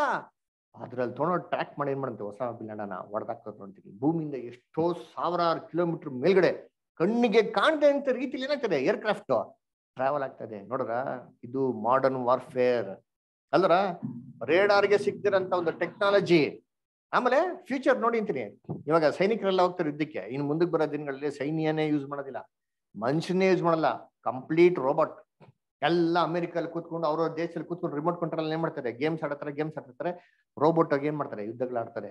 ಕರ್ತನಲ್ಲಿ ಪ್ರೀತಿ ಅಂತ ಸೋದರಗಳೇ, ಇದೇ ಮಾಡರ್ನ್ ವಾರ್ಫೇರ್ ಅಲ್ರ. ಇವತ್ತು ನಾನು ನೋಡ್ತೇವೆ ನ್ಯೂಸ್ ಅಲ್ಲಿ ಇದೇ ತರ ನೋಡೋದು. ಏನ್ ಹೇಳ್ತಾರೆ, ಯುದ್ಧಗಳಾಗೋದು. ಯುದ್ಧಗಳು ಬಗ್ಗೆ ನೀವು ನ್ಯೂಸ್ನ ಕೇಳ್ತಾ ಇದ್ದೀರಾ? ಎಸ್, ಕೇಳ್ತಾ ಇದ್ದೀರಾ? ಎಷ್ಟಪ್ಪ ಇದೆ ವರ್ಲ್ಡ್ ಅಲ್ಲಿ ನ್ಯೂಕ್ಲಿಯರ್ ಬಾಂಬ್ಸ್ ಅಂತ ನೋಡ್ದ ಅಂತಂದ್ರೆ, ರಷ್ಯಾದವ್ರ ಹತ್ರನೇ 10,000ಕ್ಕಿಂತ ಮೇಲೆ ಇನ್ನಂತೆ ನ್ಯೂಕ್ಲಿಯರ್ ಬಾಂಬ್ ಇನ್ನಂತೆ. ಈ 10,000 ನ್ಯೂಕ್ಲಿಯರ್ ಬಾಂಬ್ಗಳನ್ನ ಯೂಸ್ ಮಾಡಿದ್ರೆ ಭೂಮಿನ 10 ಸತಿಗೆ ಧ್ವಂಸ ಮಾಡ್ಬೋದು ಅಂತಂದು, ಅಷ್ಟೊಂದು ಪವರ್ ಏನಾಗಿದೆ ಅಂತ ಇದೆ ಅಂತೆ ನ್ಯೂಕ್ಲಿಯರ್ ಬಾಂಬ್. ಯೋಚನೆ ಮಾಡಂತೀನಿ, ಒಂದು ನರ ಪ್ರಾಣಿ ಕೂಡ ಹೋಗಿ ಉಳಿಯಲ್ವಂತೆ. ನೋಡಿ, ಅದೇ ಹೇಳ್ತಾರೆ ಬೈಬಲ್ ಎಲ್ಲಿ ಓದಿ ಬಿದ್ದಾರ, ಮತ್ತೆ 24ಅಲ್ಲಿ ಏನ್ರಿ 21 ಇದುವರೆಗೂ ಸಂಭವಿಸಿದಂತ ಕಷ್ಟ ಸಂಕಟಗಳು ಬರ್ತಾರೆ ಅಂತ 22 ಬದಾರ. ನೆಕ್ಸ್ಟ್ ಓದಿ ಬಿದ್ದಾರ 22. ಇನ್ನು ಮೇಲೆ ಆಗುವುದಿಲ್ಲ. ಆ ದಿನಗಳನ್ನು ಕಡಿಮೆ ಮಾಡದಿದ್ದರೆ ಒಂದು ನರ ಪ್ರಾಣಿಯಾದರೂ ಉಳಿಯದು. ಒಂದು ನರ ಪ್ರಾಣಿ ಕೂಡ ಉಳಿಯಲ್ವಂತ. ಇವತ್ತು ಹೆಂಗಿದೆ ಸಿಚುವೇಶನ್, ಅದೇ ತರ ಇದೆಯಲ್ಲ, ಒಂದು ನರ ಪ್ರಾಣಿ ಕೂಡ ಉಳಿಯಲ್ಲ. ಯುಕ್ರೇನ್ ಅಲ್ಲಿ ಒಬ್ಬ ಮನುಷ್ಯ ಕೂಡ ಇಲ್ಲ ರೀ. ಅದ್ರ ಎಷ್ಟೋ ಮನೆಗಳು ಹಂಗೆ ಧ್ವಂಸ ಆಗ್ಬಿದ್ದಿದೆ. ಕರೆಂಟ್ ಇಲ್ಲ, ನೀರಿಲ್ಲ, ಎಲೆಕ್ಟ್ರಿಸಿಟಿ ಜೊತೆಗೆ ಹೀಟರ್ಗಳಿಲ್ಲ, ಪೆಟ್ರೋಲ್ ಇಲ್ಲ, ಫ್ಯೂಯಲ್ ಇಲ್ಲ. ಯೋಚನೆ ಮಾಡಿ, ಎಷ್ಟು ಜನ ಅನಾಥರಾಗ್ಬಿಟ್ರು, ಎಷ್ಟು ಜನ ಅಮಾಯಕರು ಜೀವನ ಕಳ್ಕೊಂಡ್ರಿ, ಅಪ್ಪ ಅಮ್ಮನ್ ಕಳ್ಕೊಂಡು ತಬ್ಬಲಿ ಆಗ್ಬಿಟ್ರಿ. ಕರ್ತನಲ್ಲಿ ಪ್ರೀತಿ ಅಂತ ಸರ್, ಇದೇ ಯುದ್ಧಗಳಾಗುವಂತ ಸುದ್ದಿನ ನೀವೇನ್ ಮಾಡ್ತೀರಾ, ಕೇಳ್ತೀರಾ. ಜನಾಂಗಕ್ಕೆ ವಿರುದ್ಧವಾಗಿ ಜನಾಂಗಗಳು, ರಾಜ್ಯಕ್ಕೆ ವಿರುದ್ಧವಾಗಿ ರಾಜ್ಯವು. ಏನ್ರಿ ಇದೆ ಇವತ್ತು ಎಲ್ಲಾ ದೇಶದಲ್ಲಿ ಬರೀ ಪ್ರಾಬ್ಲಮ್. ನೇಪಾಳ ಅಲ್ಲಿ ನೋಡಿ ಪ್ರಾಬ್ಲಮ್, ಅಸ್ಸಾಂ ನೋಡಿ ಪ್ರಾಬ್ಲಮ್, ಕಾಶ್ಮೀರ್ ಅಲ್ಲಿ ನಮ್ಮ ದೇಶದಲ್ಲಿ ಏನ್ರಿ ಪ್ರಾಬ್ಲಮ್. ಕಾಶ್ಮೀರ್ ಪಂಡಿತ್ಸ್ನ ಏನ್ರಿ ಮುಸ್ಲಿಮರು ಟೆರರಿಸ್ಟ್ಗಳು ಸಾಯಿಸ್ತಾ ಇರೋದು. ಆರ್ಟಿಕಲ್ 370 ಕ್ಯಾನ್ಸಲ್ ಮಾಡ್ಬಿಟ್ರು. ಏನ್ ದೊಡ್ಡ ರಿವೋಲ್ಟ್ ರೀ. ಎಲ್ಲ ಏನ್ರಿ ಕಾಶ್ಮೀರ್ ಅಂತ ಪೊಲಿಟಿಷಿಯನ್ಸ್ ನ ಏನ್ ಮಾಡ್ಬಿಟ್ಟು ಹೌಸ್ ಅರೆಸ್ಟ್, ಮನೆಯಿಂದ 1 ವರ್ಷ ಹೊರಗಡೆ ಬರಂಗೇ ಇಲ್ಲ ರೀ. ಲಾಕ್ ಡೌನ್ ಅಲ್ರ. Total internet cut, total communication with the world cut. ಯಾಕೆ? ರಾಜ್ಯಕ್ಕೆ ವಿರುದ್ಧವಾಗಿ ರಾಜ್ಯವು, ಜನಾಂಗಕ್ಕೆ ವಿರುದ್ಧವಾಗಿ ಜನಾಂಗವು. ಏನ್ರಿ ಕರ್ನಾಟಕ ಪ್ರಾಬ್ಲಮ್ ಇಲ್ವಾ? ಏನ್ರಿ ಬೆಳಗಾಂ ಹೋಗಿ ಅಂತೀರಿ, ಮಹಾರಾಷ್ಟ್ರಗೂ ಕರ್ನಾಟಕಕ್ಕೆ ಏನ್ರಿ ಜಗಳ ಗಲಾಟೆ. ಬೆಳಗಾಂ ನಮ್ದು, ಇಲ್ಲ ಬೆಳಗಾಂ ನಿಮ್ದು ಅಂತ. ಅದರ ವ್ಯವಸಾಯ ಮಾಡೋರು ಪ್ರೊಟೆಸ್ಟ್. ಅದರ ಬೆತ್ತಲೆಗೆ ಡೆಲ್ಲಿಯಲ್ಲಿ ಏನ್ ಮಾಡೋರಿ, ಪ್ರೊಟೆಸ್ಟ್ ಮಾಡೋರೆ. ಪಂಜಾಬೀಸು ಇಡೀ 1 ವರ್ಷ ರೋಡಲ್ಲಿ ಕೂತ್ಕೊಂಡು ಉಪವಾಸ ಮಾಡಿ ಏನ್ರಿ ಮಾಡೋರೆ, ಸ್ಟ್ರೈಕ್ ಮಾಡೋರೆ. ಜನಾಂಗಕ್ಕೆ ವಿರುದ್ಧವಾಗಿ ಜನಾಂಗ, ರಾಜ್ಯಕ್ಕೆ ವಿರುದ್ಧವಾಗಿ ರಾಜ್ಯ. ಅವ್ರನ್ನ ಬೊಗ್ಸಕ್ಕೆ ಆಗಿಲ್ಲ ರೀ. ಎಂತ ಫೋರ್ಸ್ ಕಳ್ಸರು, ಎಂತ ಹೊಡೆದ್ರು ಸರಿ ಹೋಗ್ಲೇ ಇಲ್ಲ. ನೋಡಿದ್ರು ಹೈವೇನೆ ಬ್ಲಾಕ್ ಮಾಡಾಕ್ಬಿಟ್ರು. ಅದರ ಏನ್ರಿ ಜನಾಂಗಕ್ಕೆ ವಿರುದ್ಧವಾಗಿ ಜನಾಂಗ, ಮುಸ್ಲಿಮ್ಸ್ ವಿರುದ್ಧವಾಗಿ ಹಿಂದೂಸ್ ವಿರುದ್ಧವಾಗಿ ಮುಸ್ಲಿಮ್ಸ್, ಕ್ರಿಶ್ಚಿಯನ್ಸ್ ವಿರುದ್ಧವಾಗಿ ಜನಗಳು ಗರ್ವಾಪ್ಸಿ ಅಂತೆ ಕನ್ವರ್ಟ್ ಮಾಡ್ತಾ ಇದ್ರಂತೆ. ಆಂಟಿ ಕನ್ವರ್ಷನ್ ಲಾ. ಅದ್ರ ಬಿಹಾರ್ಗೂ ಮತ್ತೆ ತಮಿಳಿಯನ್ಸ್ಗೇನ್ರಿ ಕ್ರೈಸಿಸ್, ತಮಿಳಿಯನ್ಸ್ಗೂ ಶ್ರೀಲಂಕಾಗೆ ಕ್ರೈಸಿಸ್. ಜಗಳ ಆಯ್ತಾ ಇಲ್ವಾ? ಇದೆ ದಿನಾ ನೋಡ್ರಿ, ಬರೀ ಟಿವಿಯಲ್ಲಿ ಏನ್ರಿ ಬ್ರೇಕಿಂಗ್ ನ್ಯೂಸ್ ಓಡ್ತಾನೆ ಇರ್ತದ್ರಿ. ಇದೇ 20 ವರ್ಷದ ಮುಂಚೆ ನೋಡಿದ್ರೆ ಈ ತರ ಇಲ್ಲ. ಕರ್ತನಲ್ಲಿ ಪ್ರೀತಿ ಅಂತ ಸೋದರಗಳೇ, ಟಿವಿಲಿ ಸುದ್ದಿ ಬರೋದು, ಸಂತೋಷ ಸುದ್ದಿ, ಬ್ರೇಕಿಂಗ್ ನ್ಯೂಸ್ ಅಂತ ಬಂದ್ರೆ ಎಲ್ಲಾರ್ಗು ತಲೆ ಕೆಟ್ಟೋಗ್ಬಿಡೋದು. ಏನಾಗ್ಬಿಡ್ತಾ ಇತ್ತು, ಏನಾಗ್ಬಿಟ್ಟು ಜಗತ್ತಲ್ಲಿ ಕೂತ್ಕೊಂಡು ನೋಡೋರು. ಇವತ್ತು ಟಿವಿಲಿ ಬ್ರೇಕಿಂಗ್ ನ್ಯೂಸ್ ಬರಲ್ಲ ಅಂದ್ರೆ ಜನಗಳಿಗೆ ಶಾಕ್ ಆಗ್ಬಿಡ್ತಾರೆ. ಏನಾಯ್ತಪ್ಪ ಟಿವಿ, ಏನಾಯ್ತು ಪ್ರಾಬ್ಲಮ್, ಏನಕ್ಕೆ ಜಗತ್ತಲ್ಲಿ ನ್ಯೂಸ್ ಇಲ್ವಾ ಅಂತ. ಯಾಕಂದ್ರೆ ಇವತ್ತು ಹಂಗಿದೆ.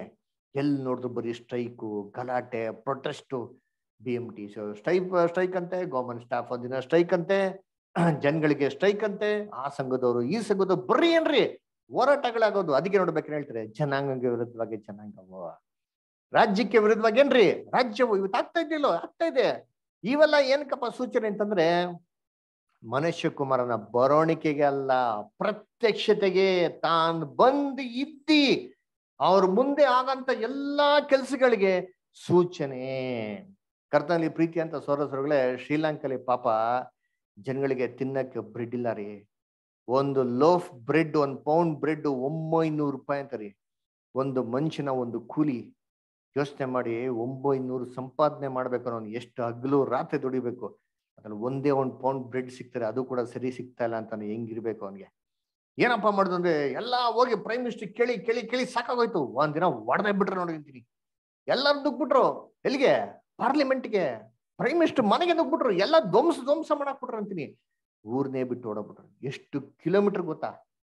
ಏನು ಪೆಟ್ರೋಲ್ ಬಂಕು ನಿಂತ್ಕೊಂಡ್ರೆ 3 days ಆಮೇಲೆ ಫ್ಯೂಲ್ ಏನಾಗ್ತಾ ಇದೆ, ಭರ್ತಿ ಆಗ್ತಾ ಇದೆ ಅಲ್ವರ. ಆ ರೀತಿಲಿ ಕ್ರೈಸಿಸ್. ಅಮೆರಿಕಲ್ಲಿ ಇಲ್ವಾ ಕ್ರೈಸಿಸ್ಸು? ಲಂಡನ್ ನಲ್ಲಿ ಇಲ್ವಾ? ಎಲ್ಲಾ ಕಡೆ ಇದೆ. ಅಮೆರಿಕಲ್ ಹೋಗಿ ವೈಟ್ಗೂ ಬ್ಲ್ಯಾಕ್ಸ್ಗೆ ಏನ್ರಿ ಜಗಳ. ಕೊರಿಯಾಗ ಹೋಗಿ ಅಂತೀನಿ, ಆ ಮನುಷ್ಯನ್ ಹೇಳಂತ ಮಾತನ್ನೇ ಕೇಳಬೇಕು, ಇಲ್ಲ ಅಂದ್ರೆ ಜಗಳ. ಆಸ್ಟ್ರೇಲಿಯಾ ಹೋಗಿ ಬೆಂಕಿ, ಸುಂಟ್ರ ಗಾಳಿ ಐತಾ ಇಲ್ವೋ? ಬೈಬಲ್ ಕೊಟ್ಟಿದ್ದೆ ಇಲ್ವೋ? ಎಸ್, ವಿಪತ್ತುಗಳು ಜಗತ್ತಲ್ಲಿ ಏನಾಗ್ತದಂತೆ, ಘೋರ ವ್ಯಾಧಿಗಳು ಬರ್ತದೆ, ಭೂಕಂಪಗಳು, ಜಳಪಳಗಳು, ಬರಗಾಲ ಏನಾಗ್ತದೆ ಅಲ್ವರ ಏನ್ರಿ, ಆಹಾರ ಇಲ್ದಿರೋದು ಅಲ್ವರ ಬರ್ತದೆ ಅಂತಂದ್ರು. ಬಂದಿದೆಯೋ ಇಲ್ಲೋ? ಎಷ್ಟು ಜನ ಅಮಾಯಕ ಮಕ್ಳಿಗೆ ಪಾಪ ಇವತ್ತೇನಿಲ್ಲ ರೀ, ಆಹಾರ ಇಲ್ಲ ಅಲ್ವರ. ಯೋಚನೆ ಮಾಡಿರ್ತೀನಿ, ಇವೆಲ್ಲ ತೆಗೆದು ನೋಡ್ರಿ ಅಂತೀನಿ, ಬೇಕಾದ್ರೆ ಇರ್ತೀನಿ ಅಲ್ವರ. ಏನ್ರಿ ಊಟ ಇಲ್ದಿರ ಆಫ್ರಿಕಾಲೆ ಜನಗಳು ಏನ್ ತಿಂತಾರೆ ಗೊತ್ತಾ? ನೀವು ಕೇಳಿದ್ರೆ ನೀವು ಬೇಜಾರಾಗ್ಬಿಡ್ತಾರೆ. ಮಣ್ಣಲ್ಲಿ ಇರುವೆ ಒಂದು ಗೂಡು ಕಟ್ಟಿರ್ತಾರೆ, ಅದನ್ನ ನೀರಲ್ಲಿ ಕಲ್ಸ್ಕೊಂಡು ಮಣ್ಣು ಸಮೇತ ಹಂಗೆ ತಿಂತಾರೆ ಅಲ್ವರ. ಅಂತ ಒಂದು ವರ್ಸ್ಟ್ ಕಂಡೀಷನ್ ಲೋಕದಲ್ಲಿ ಇವತ್ತಿರೋದು. ನೀರೇ ಇಲ್ಲ ರೀ. ಆ ಒಂದು ಗಲೀಜ್ ಮಣ್ಣಲ್ಲಿರಂತ ನೀರ್ನ ತಗೊಂಡು ಅದನ್ನ ಏನ್ ಮಾಡ್ತಾರೆ, ಕುಡಿತಾರೆ. ಕರ್ತನಲ್ಲಿ ಪ್ರೀತಿ ಅಂತ ಸೋದರಸಗಳೇ, ಯೇಸು ಕ್ರಿಸ್ತ ಅಂತಂದ್ರು ಮತ್ತೆ 24ನೇ ಅಧ್ಯಾಯದಲ್ಲಿ ಏನ್ತಂದ್ರು? 7ನೇ ವಾಕ್ಯದಲ್ಲಿ ಏನ್ತಂದ್ರು? ಅಲ್ಲಲ್ಲಿ ಏನ್ರಿ, ಬರಗಳು ಅಲ್ವರ. ಅಲ್ಲಲ್ಲಿ ಏನಂತಂತಾರೆ, ಬರಗಳು, ಭೂಕಂಪಗಳೇನ್ರಿ ಆಗ್ತವೆ. ಆಮೇಲೆ ಘೋರ ವ್ಯಾಧಿಗಳು ಬರ್ತದ ಇಲ್ಲ? ಘೋರ ವ್ಯಾಧಿಗಳು ಇಂಗ್ಲಿಷ್ ಹೇಳ್ತಾರೆ ಪೆಸ್ಟಿಲೆನ್ಸಸ್. ಪೆಸ್ಟಿಲೆನ್ಸಸ್ ಅನ್ನ ಏನ್ರಿ, ದೊಡ್ಡ ದೊಡ್ಡ ಕಾಯಿಲೆಗಳು, ಸಣ್ಣ ಪುಟ್ಟ ಕಾಯಿಲೆಗಳಲ್ಲ. ಟೈಫಾಯ್ಡು, ಮಲೇರಿಯಾ ಇವೆಲ್ಲ ಒಟ್ಟಾಯ್ತ್ರಿ. ಅದೆಲ್ಲ ಎಲ್ಲ ಮಾಜಿ, ಅದೆಲ್ಲ ಎಲ್ಲ ಪಾಸ್ಟ್ ಹಿಸ್ಟ್ರಿ. ಒಂದ್ ಕಾಲ ಮಲೇರಿಯಾ ಬಂದು ಅಂದ್ಬಿಡೋರು. ಇವಾಗ ಏನಂತೆ, ಮಲೇರಿಯಾ ಬಿಡಪ್ಪ ನಾಳೆ ಸೊರಗ್ತದೆ. ಮಲೇರಿಯಾ ಬಂತು ಹೋಯ್ತು, ಟೈಫಾಯ್ಡ್ ಬಂತು ಹೋಯ್ತು, ಅದರ ಫ್ಲೂ ಬಂತು ಹೋಯ್ತು. ಇವತ್ತಿನಿದೆ ಹೊಸ ಟೆಕ್ನಾಲಜಿ, ಡೆಂಗು ಫೀವರ್, H1N1 ಹೆಸರು ಕೊಡಕ್ಕಾಗಿಲ್ಲ, ಕೋಡ್ ಕೊಟ್ಬಿಡಪ್ಪ. ಚಿಕನ್ ಗುನ್ಯಾ ಅದರ, ಎಬೋಲಾ, COVID-19 ಅದರ ಏನು ಮ್ಯಾನ್ ಮೇಡ್ ವೈರಸ್ ಕೋವಿಡ್. ಅದು ಮ್ಯೂಟೇಶನ್ ಆಗ್ತದೆ ನೋಡ್ರಿ ಅಂತೀನಿ. ಮನುಷ್ಯ ದೇಹದಲ್ಲಿ ಬೆಳಿತಾ ಬೆಳಿತಾ ಬೆಳಿತಾ ಇನ್ನ ಪವರ್ಫುಲ್ ಆಗ್ತದೆ ನೋಡ್ರಿ ಅಂತೀನಿ. ಇವಾಗ ಇದ್ರದ್ದೇ ಹೊಸ ರೂಪಾಣ ಯಾವುದು ಅಂತಂದ್ರೆ S3N2 ಇನ್ಫ್ಲೂಯೆನ್ಸಾ ಬಂದಿದೆ ನೋಡಿರ್ತೀನಿ ಅಲ್ವರ. ನೆಕ್ಸ್ಟ್ ದಿನದಲ್ಲಿ ರಿಸಲ್ಟ್ ಗೊತ್ತಾಗ್ಕೊಂತೀನಿ, ಎಷ್ಟು ಜನಕ್ಕೆ ನೆಗಡಿ, ಕೆಮ್ಮು, ಜ್ವರ ಐತಾ ಇಲ್ಲ ಇವಾಗ. ಎಲ್ಲರಿಗೂ ವೀಸಿಂಗ್ ಶುರು ಆಗ್ಬಿಟ್ಟಿದೆ, ಬ್ರೀತಿಂಗ್ ಪ್ರಾಬ್ಲಮ್ಗಳು, ಹಾರ್ಟ್ ಅಟ್ಯಾಕ್ಗಳು ಅದರ. ಯೋಚನೆ ಮಾಡಿದ್ರೆ ಎಷ್ಟು ಜನ ಹೃದಯಘಾತಕದಲ್ಲಿ ಸತ್ತಿದ್ದಾರೆ ಗೊತ್ತಾ? ಯಂಗ್ಸ್ಟರ್ಸು ಅದರ. ಏನೂ ಇರಲ್ಲ. ಯಾಕೆ ಅಂದ್ರೆ ಈ ಕೋವಿಡ್ ವ್ಯಾಕ್ಸಿನೇಷನ್ ಎಫೆಕ್ಟ್. ಕರ್ತನಲ್ಲಿ ಪ್ರೀತಿ ಅಂತ ಸೋದರ ಸೋದರಿಗಳೇ, ಅದನ್ನೇ ಸತ್ಯವೇದ ಹೇಳೋದು. ಏನ್ ಹೇಳ್ತಾರೆ? 7ನೇ ವಾಕ್ಯ ಓದಿ ಬದರ್, ಮತ್ತೆ 24 ಓದಿ ಇನ್ನೊಂದ್ಸತಿ ದಯವಿಟ್ಟು. ಜನಕ್ಕೆ ವಿರೋಧವಾಗಿ ಜನವು, ರಾಜ್ಯಕ್ಕೆ ವಿರೋಧವಾಗಿ ರಾಜ್ಯವು ಏಳುವುವು, ಮತ್ತು ಅಲ್ಲಲ್ಲಿ ಬರಗಳು ಬರುವವು, ಭೂಕಂಪಗಳು ಆಗುವವು. ಇವೆಲ್ಲ ನೂತನ ಕಾಲವು ಹುಟ್ಟುವ ಪ್ರಸವ ವೇದನೆಯ ಪ್ರಾರಂಭ. ನೋಡ್ರಿ, ಇಲ್ಲಿ ಏನ್ ಕೊಟ್ಬಿಟ್ರು, ಭೂಕಂಪನ ನಿನ್ಸ್ಬಿಟ್ರು. ಘೋರ ವ್ಯಾಧಿ ಬಗ್ಗೆ ಹೇಳಲೇ ಇಲ್ಲ. ಇದನ್ನ ಇಂಗ್ಲಿಷ್ ಓದ್ತೀರಾ ಯಾರಾದ್ರು? ದಯವಿಟ್ಟು ಮ್ಯಾಥ್ಯೂ 24:7 ಇಂಗ್ಲಿಷ್ ಯಾರು ಓದ್ಬೋದ ಬ್ರದರ್? ಇಂಗ್ಲಿಷ್ ಯಾರ ಹತ್ರ ಇದೆಯಾ ಬ್ರದರ್ಸ್? ಯಾರ ಹತ್ರ ಇದೆಯಾ? ವ್ಯಾಲೆಂಟೈನ್ ಸ್ಟಾರ್ ಲೈನ್ ಇದ್ದೀರಾ? ನಿಮ್ಮ ಹತ್ರ ಇದೆಯಾ ಇಂಗ್ಲಿಷ್ ಬೈಬಲ್?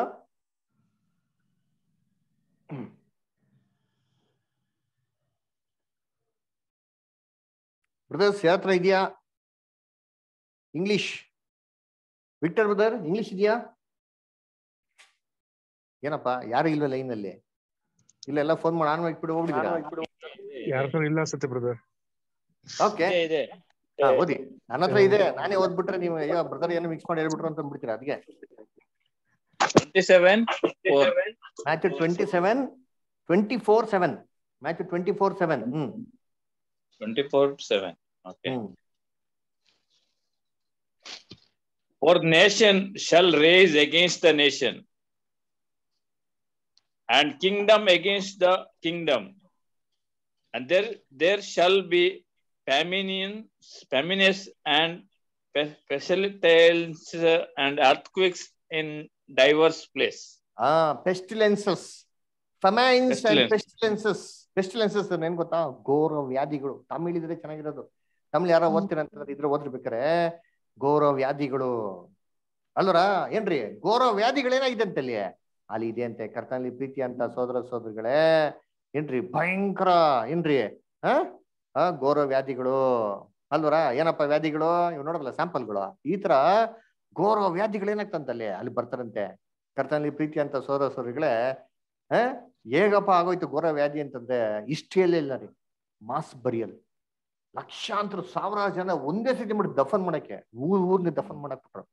ಯಾಕೆ? ಜಾಗ ಇಲ್ಲ. ಬೈಬಲ್ ಹೇಳ್ತಾ ನೋಡ್ತೀನಿ ಕ್ರಿಸ್ತನ ಪ್ರತ್ಯಕ್ಷತೆಯಲ್ಲಿ ನಡೀತಾರಂತೆ. ಹಬಾಕುಕ್ 3:5 ಓದಿ. ಹಬಾಕುಕ್ 3:5. ಹಬಾಕುಕ್ 3:5.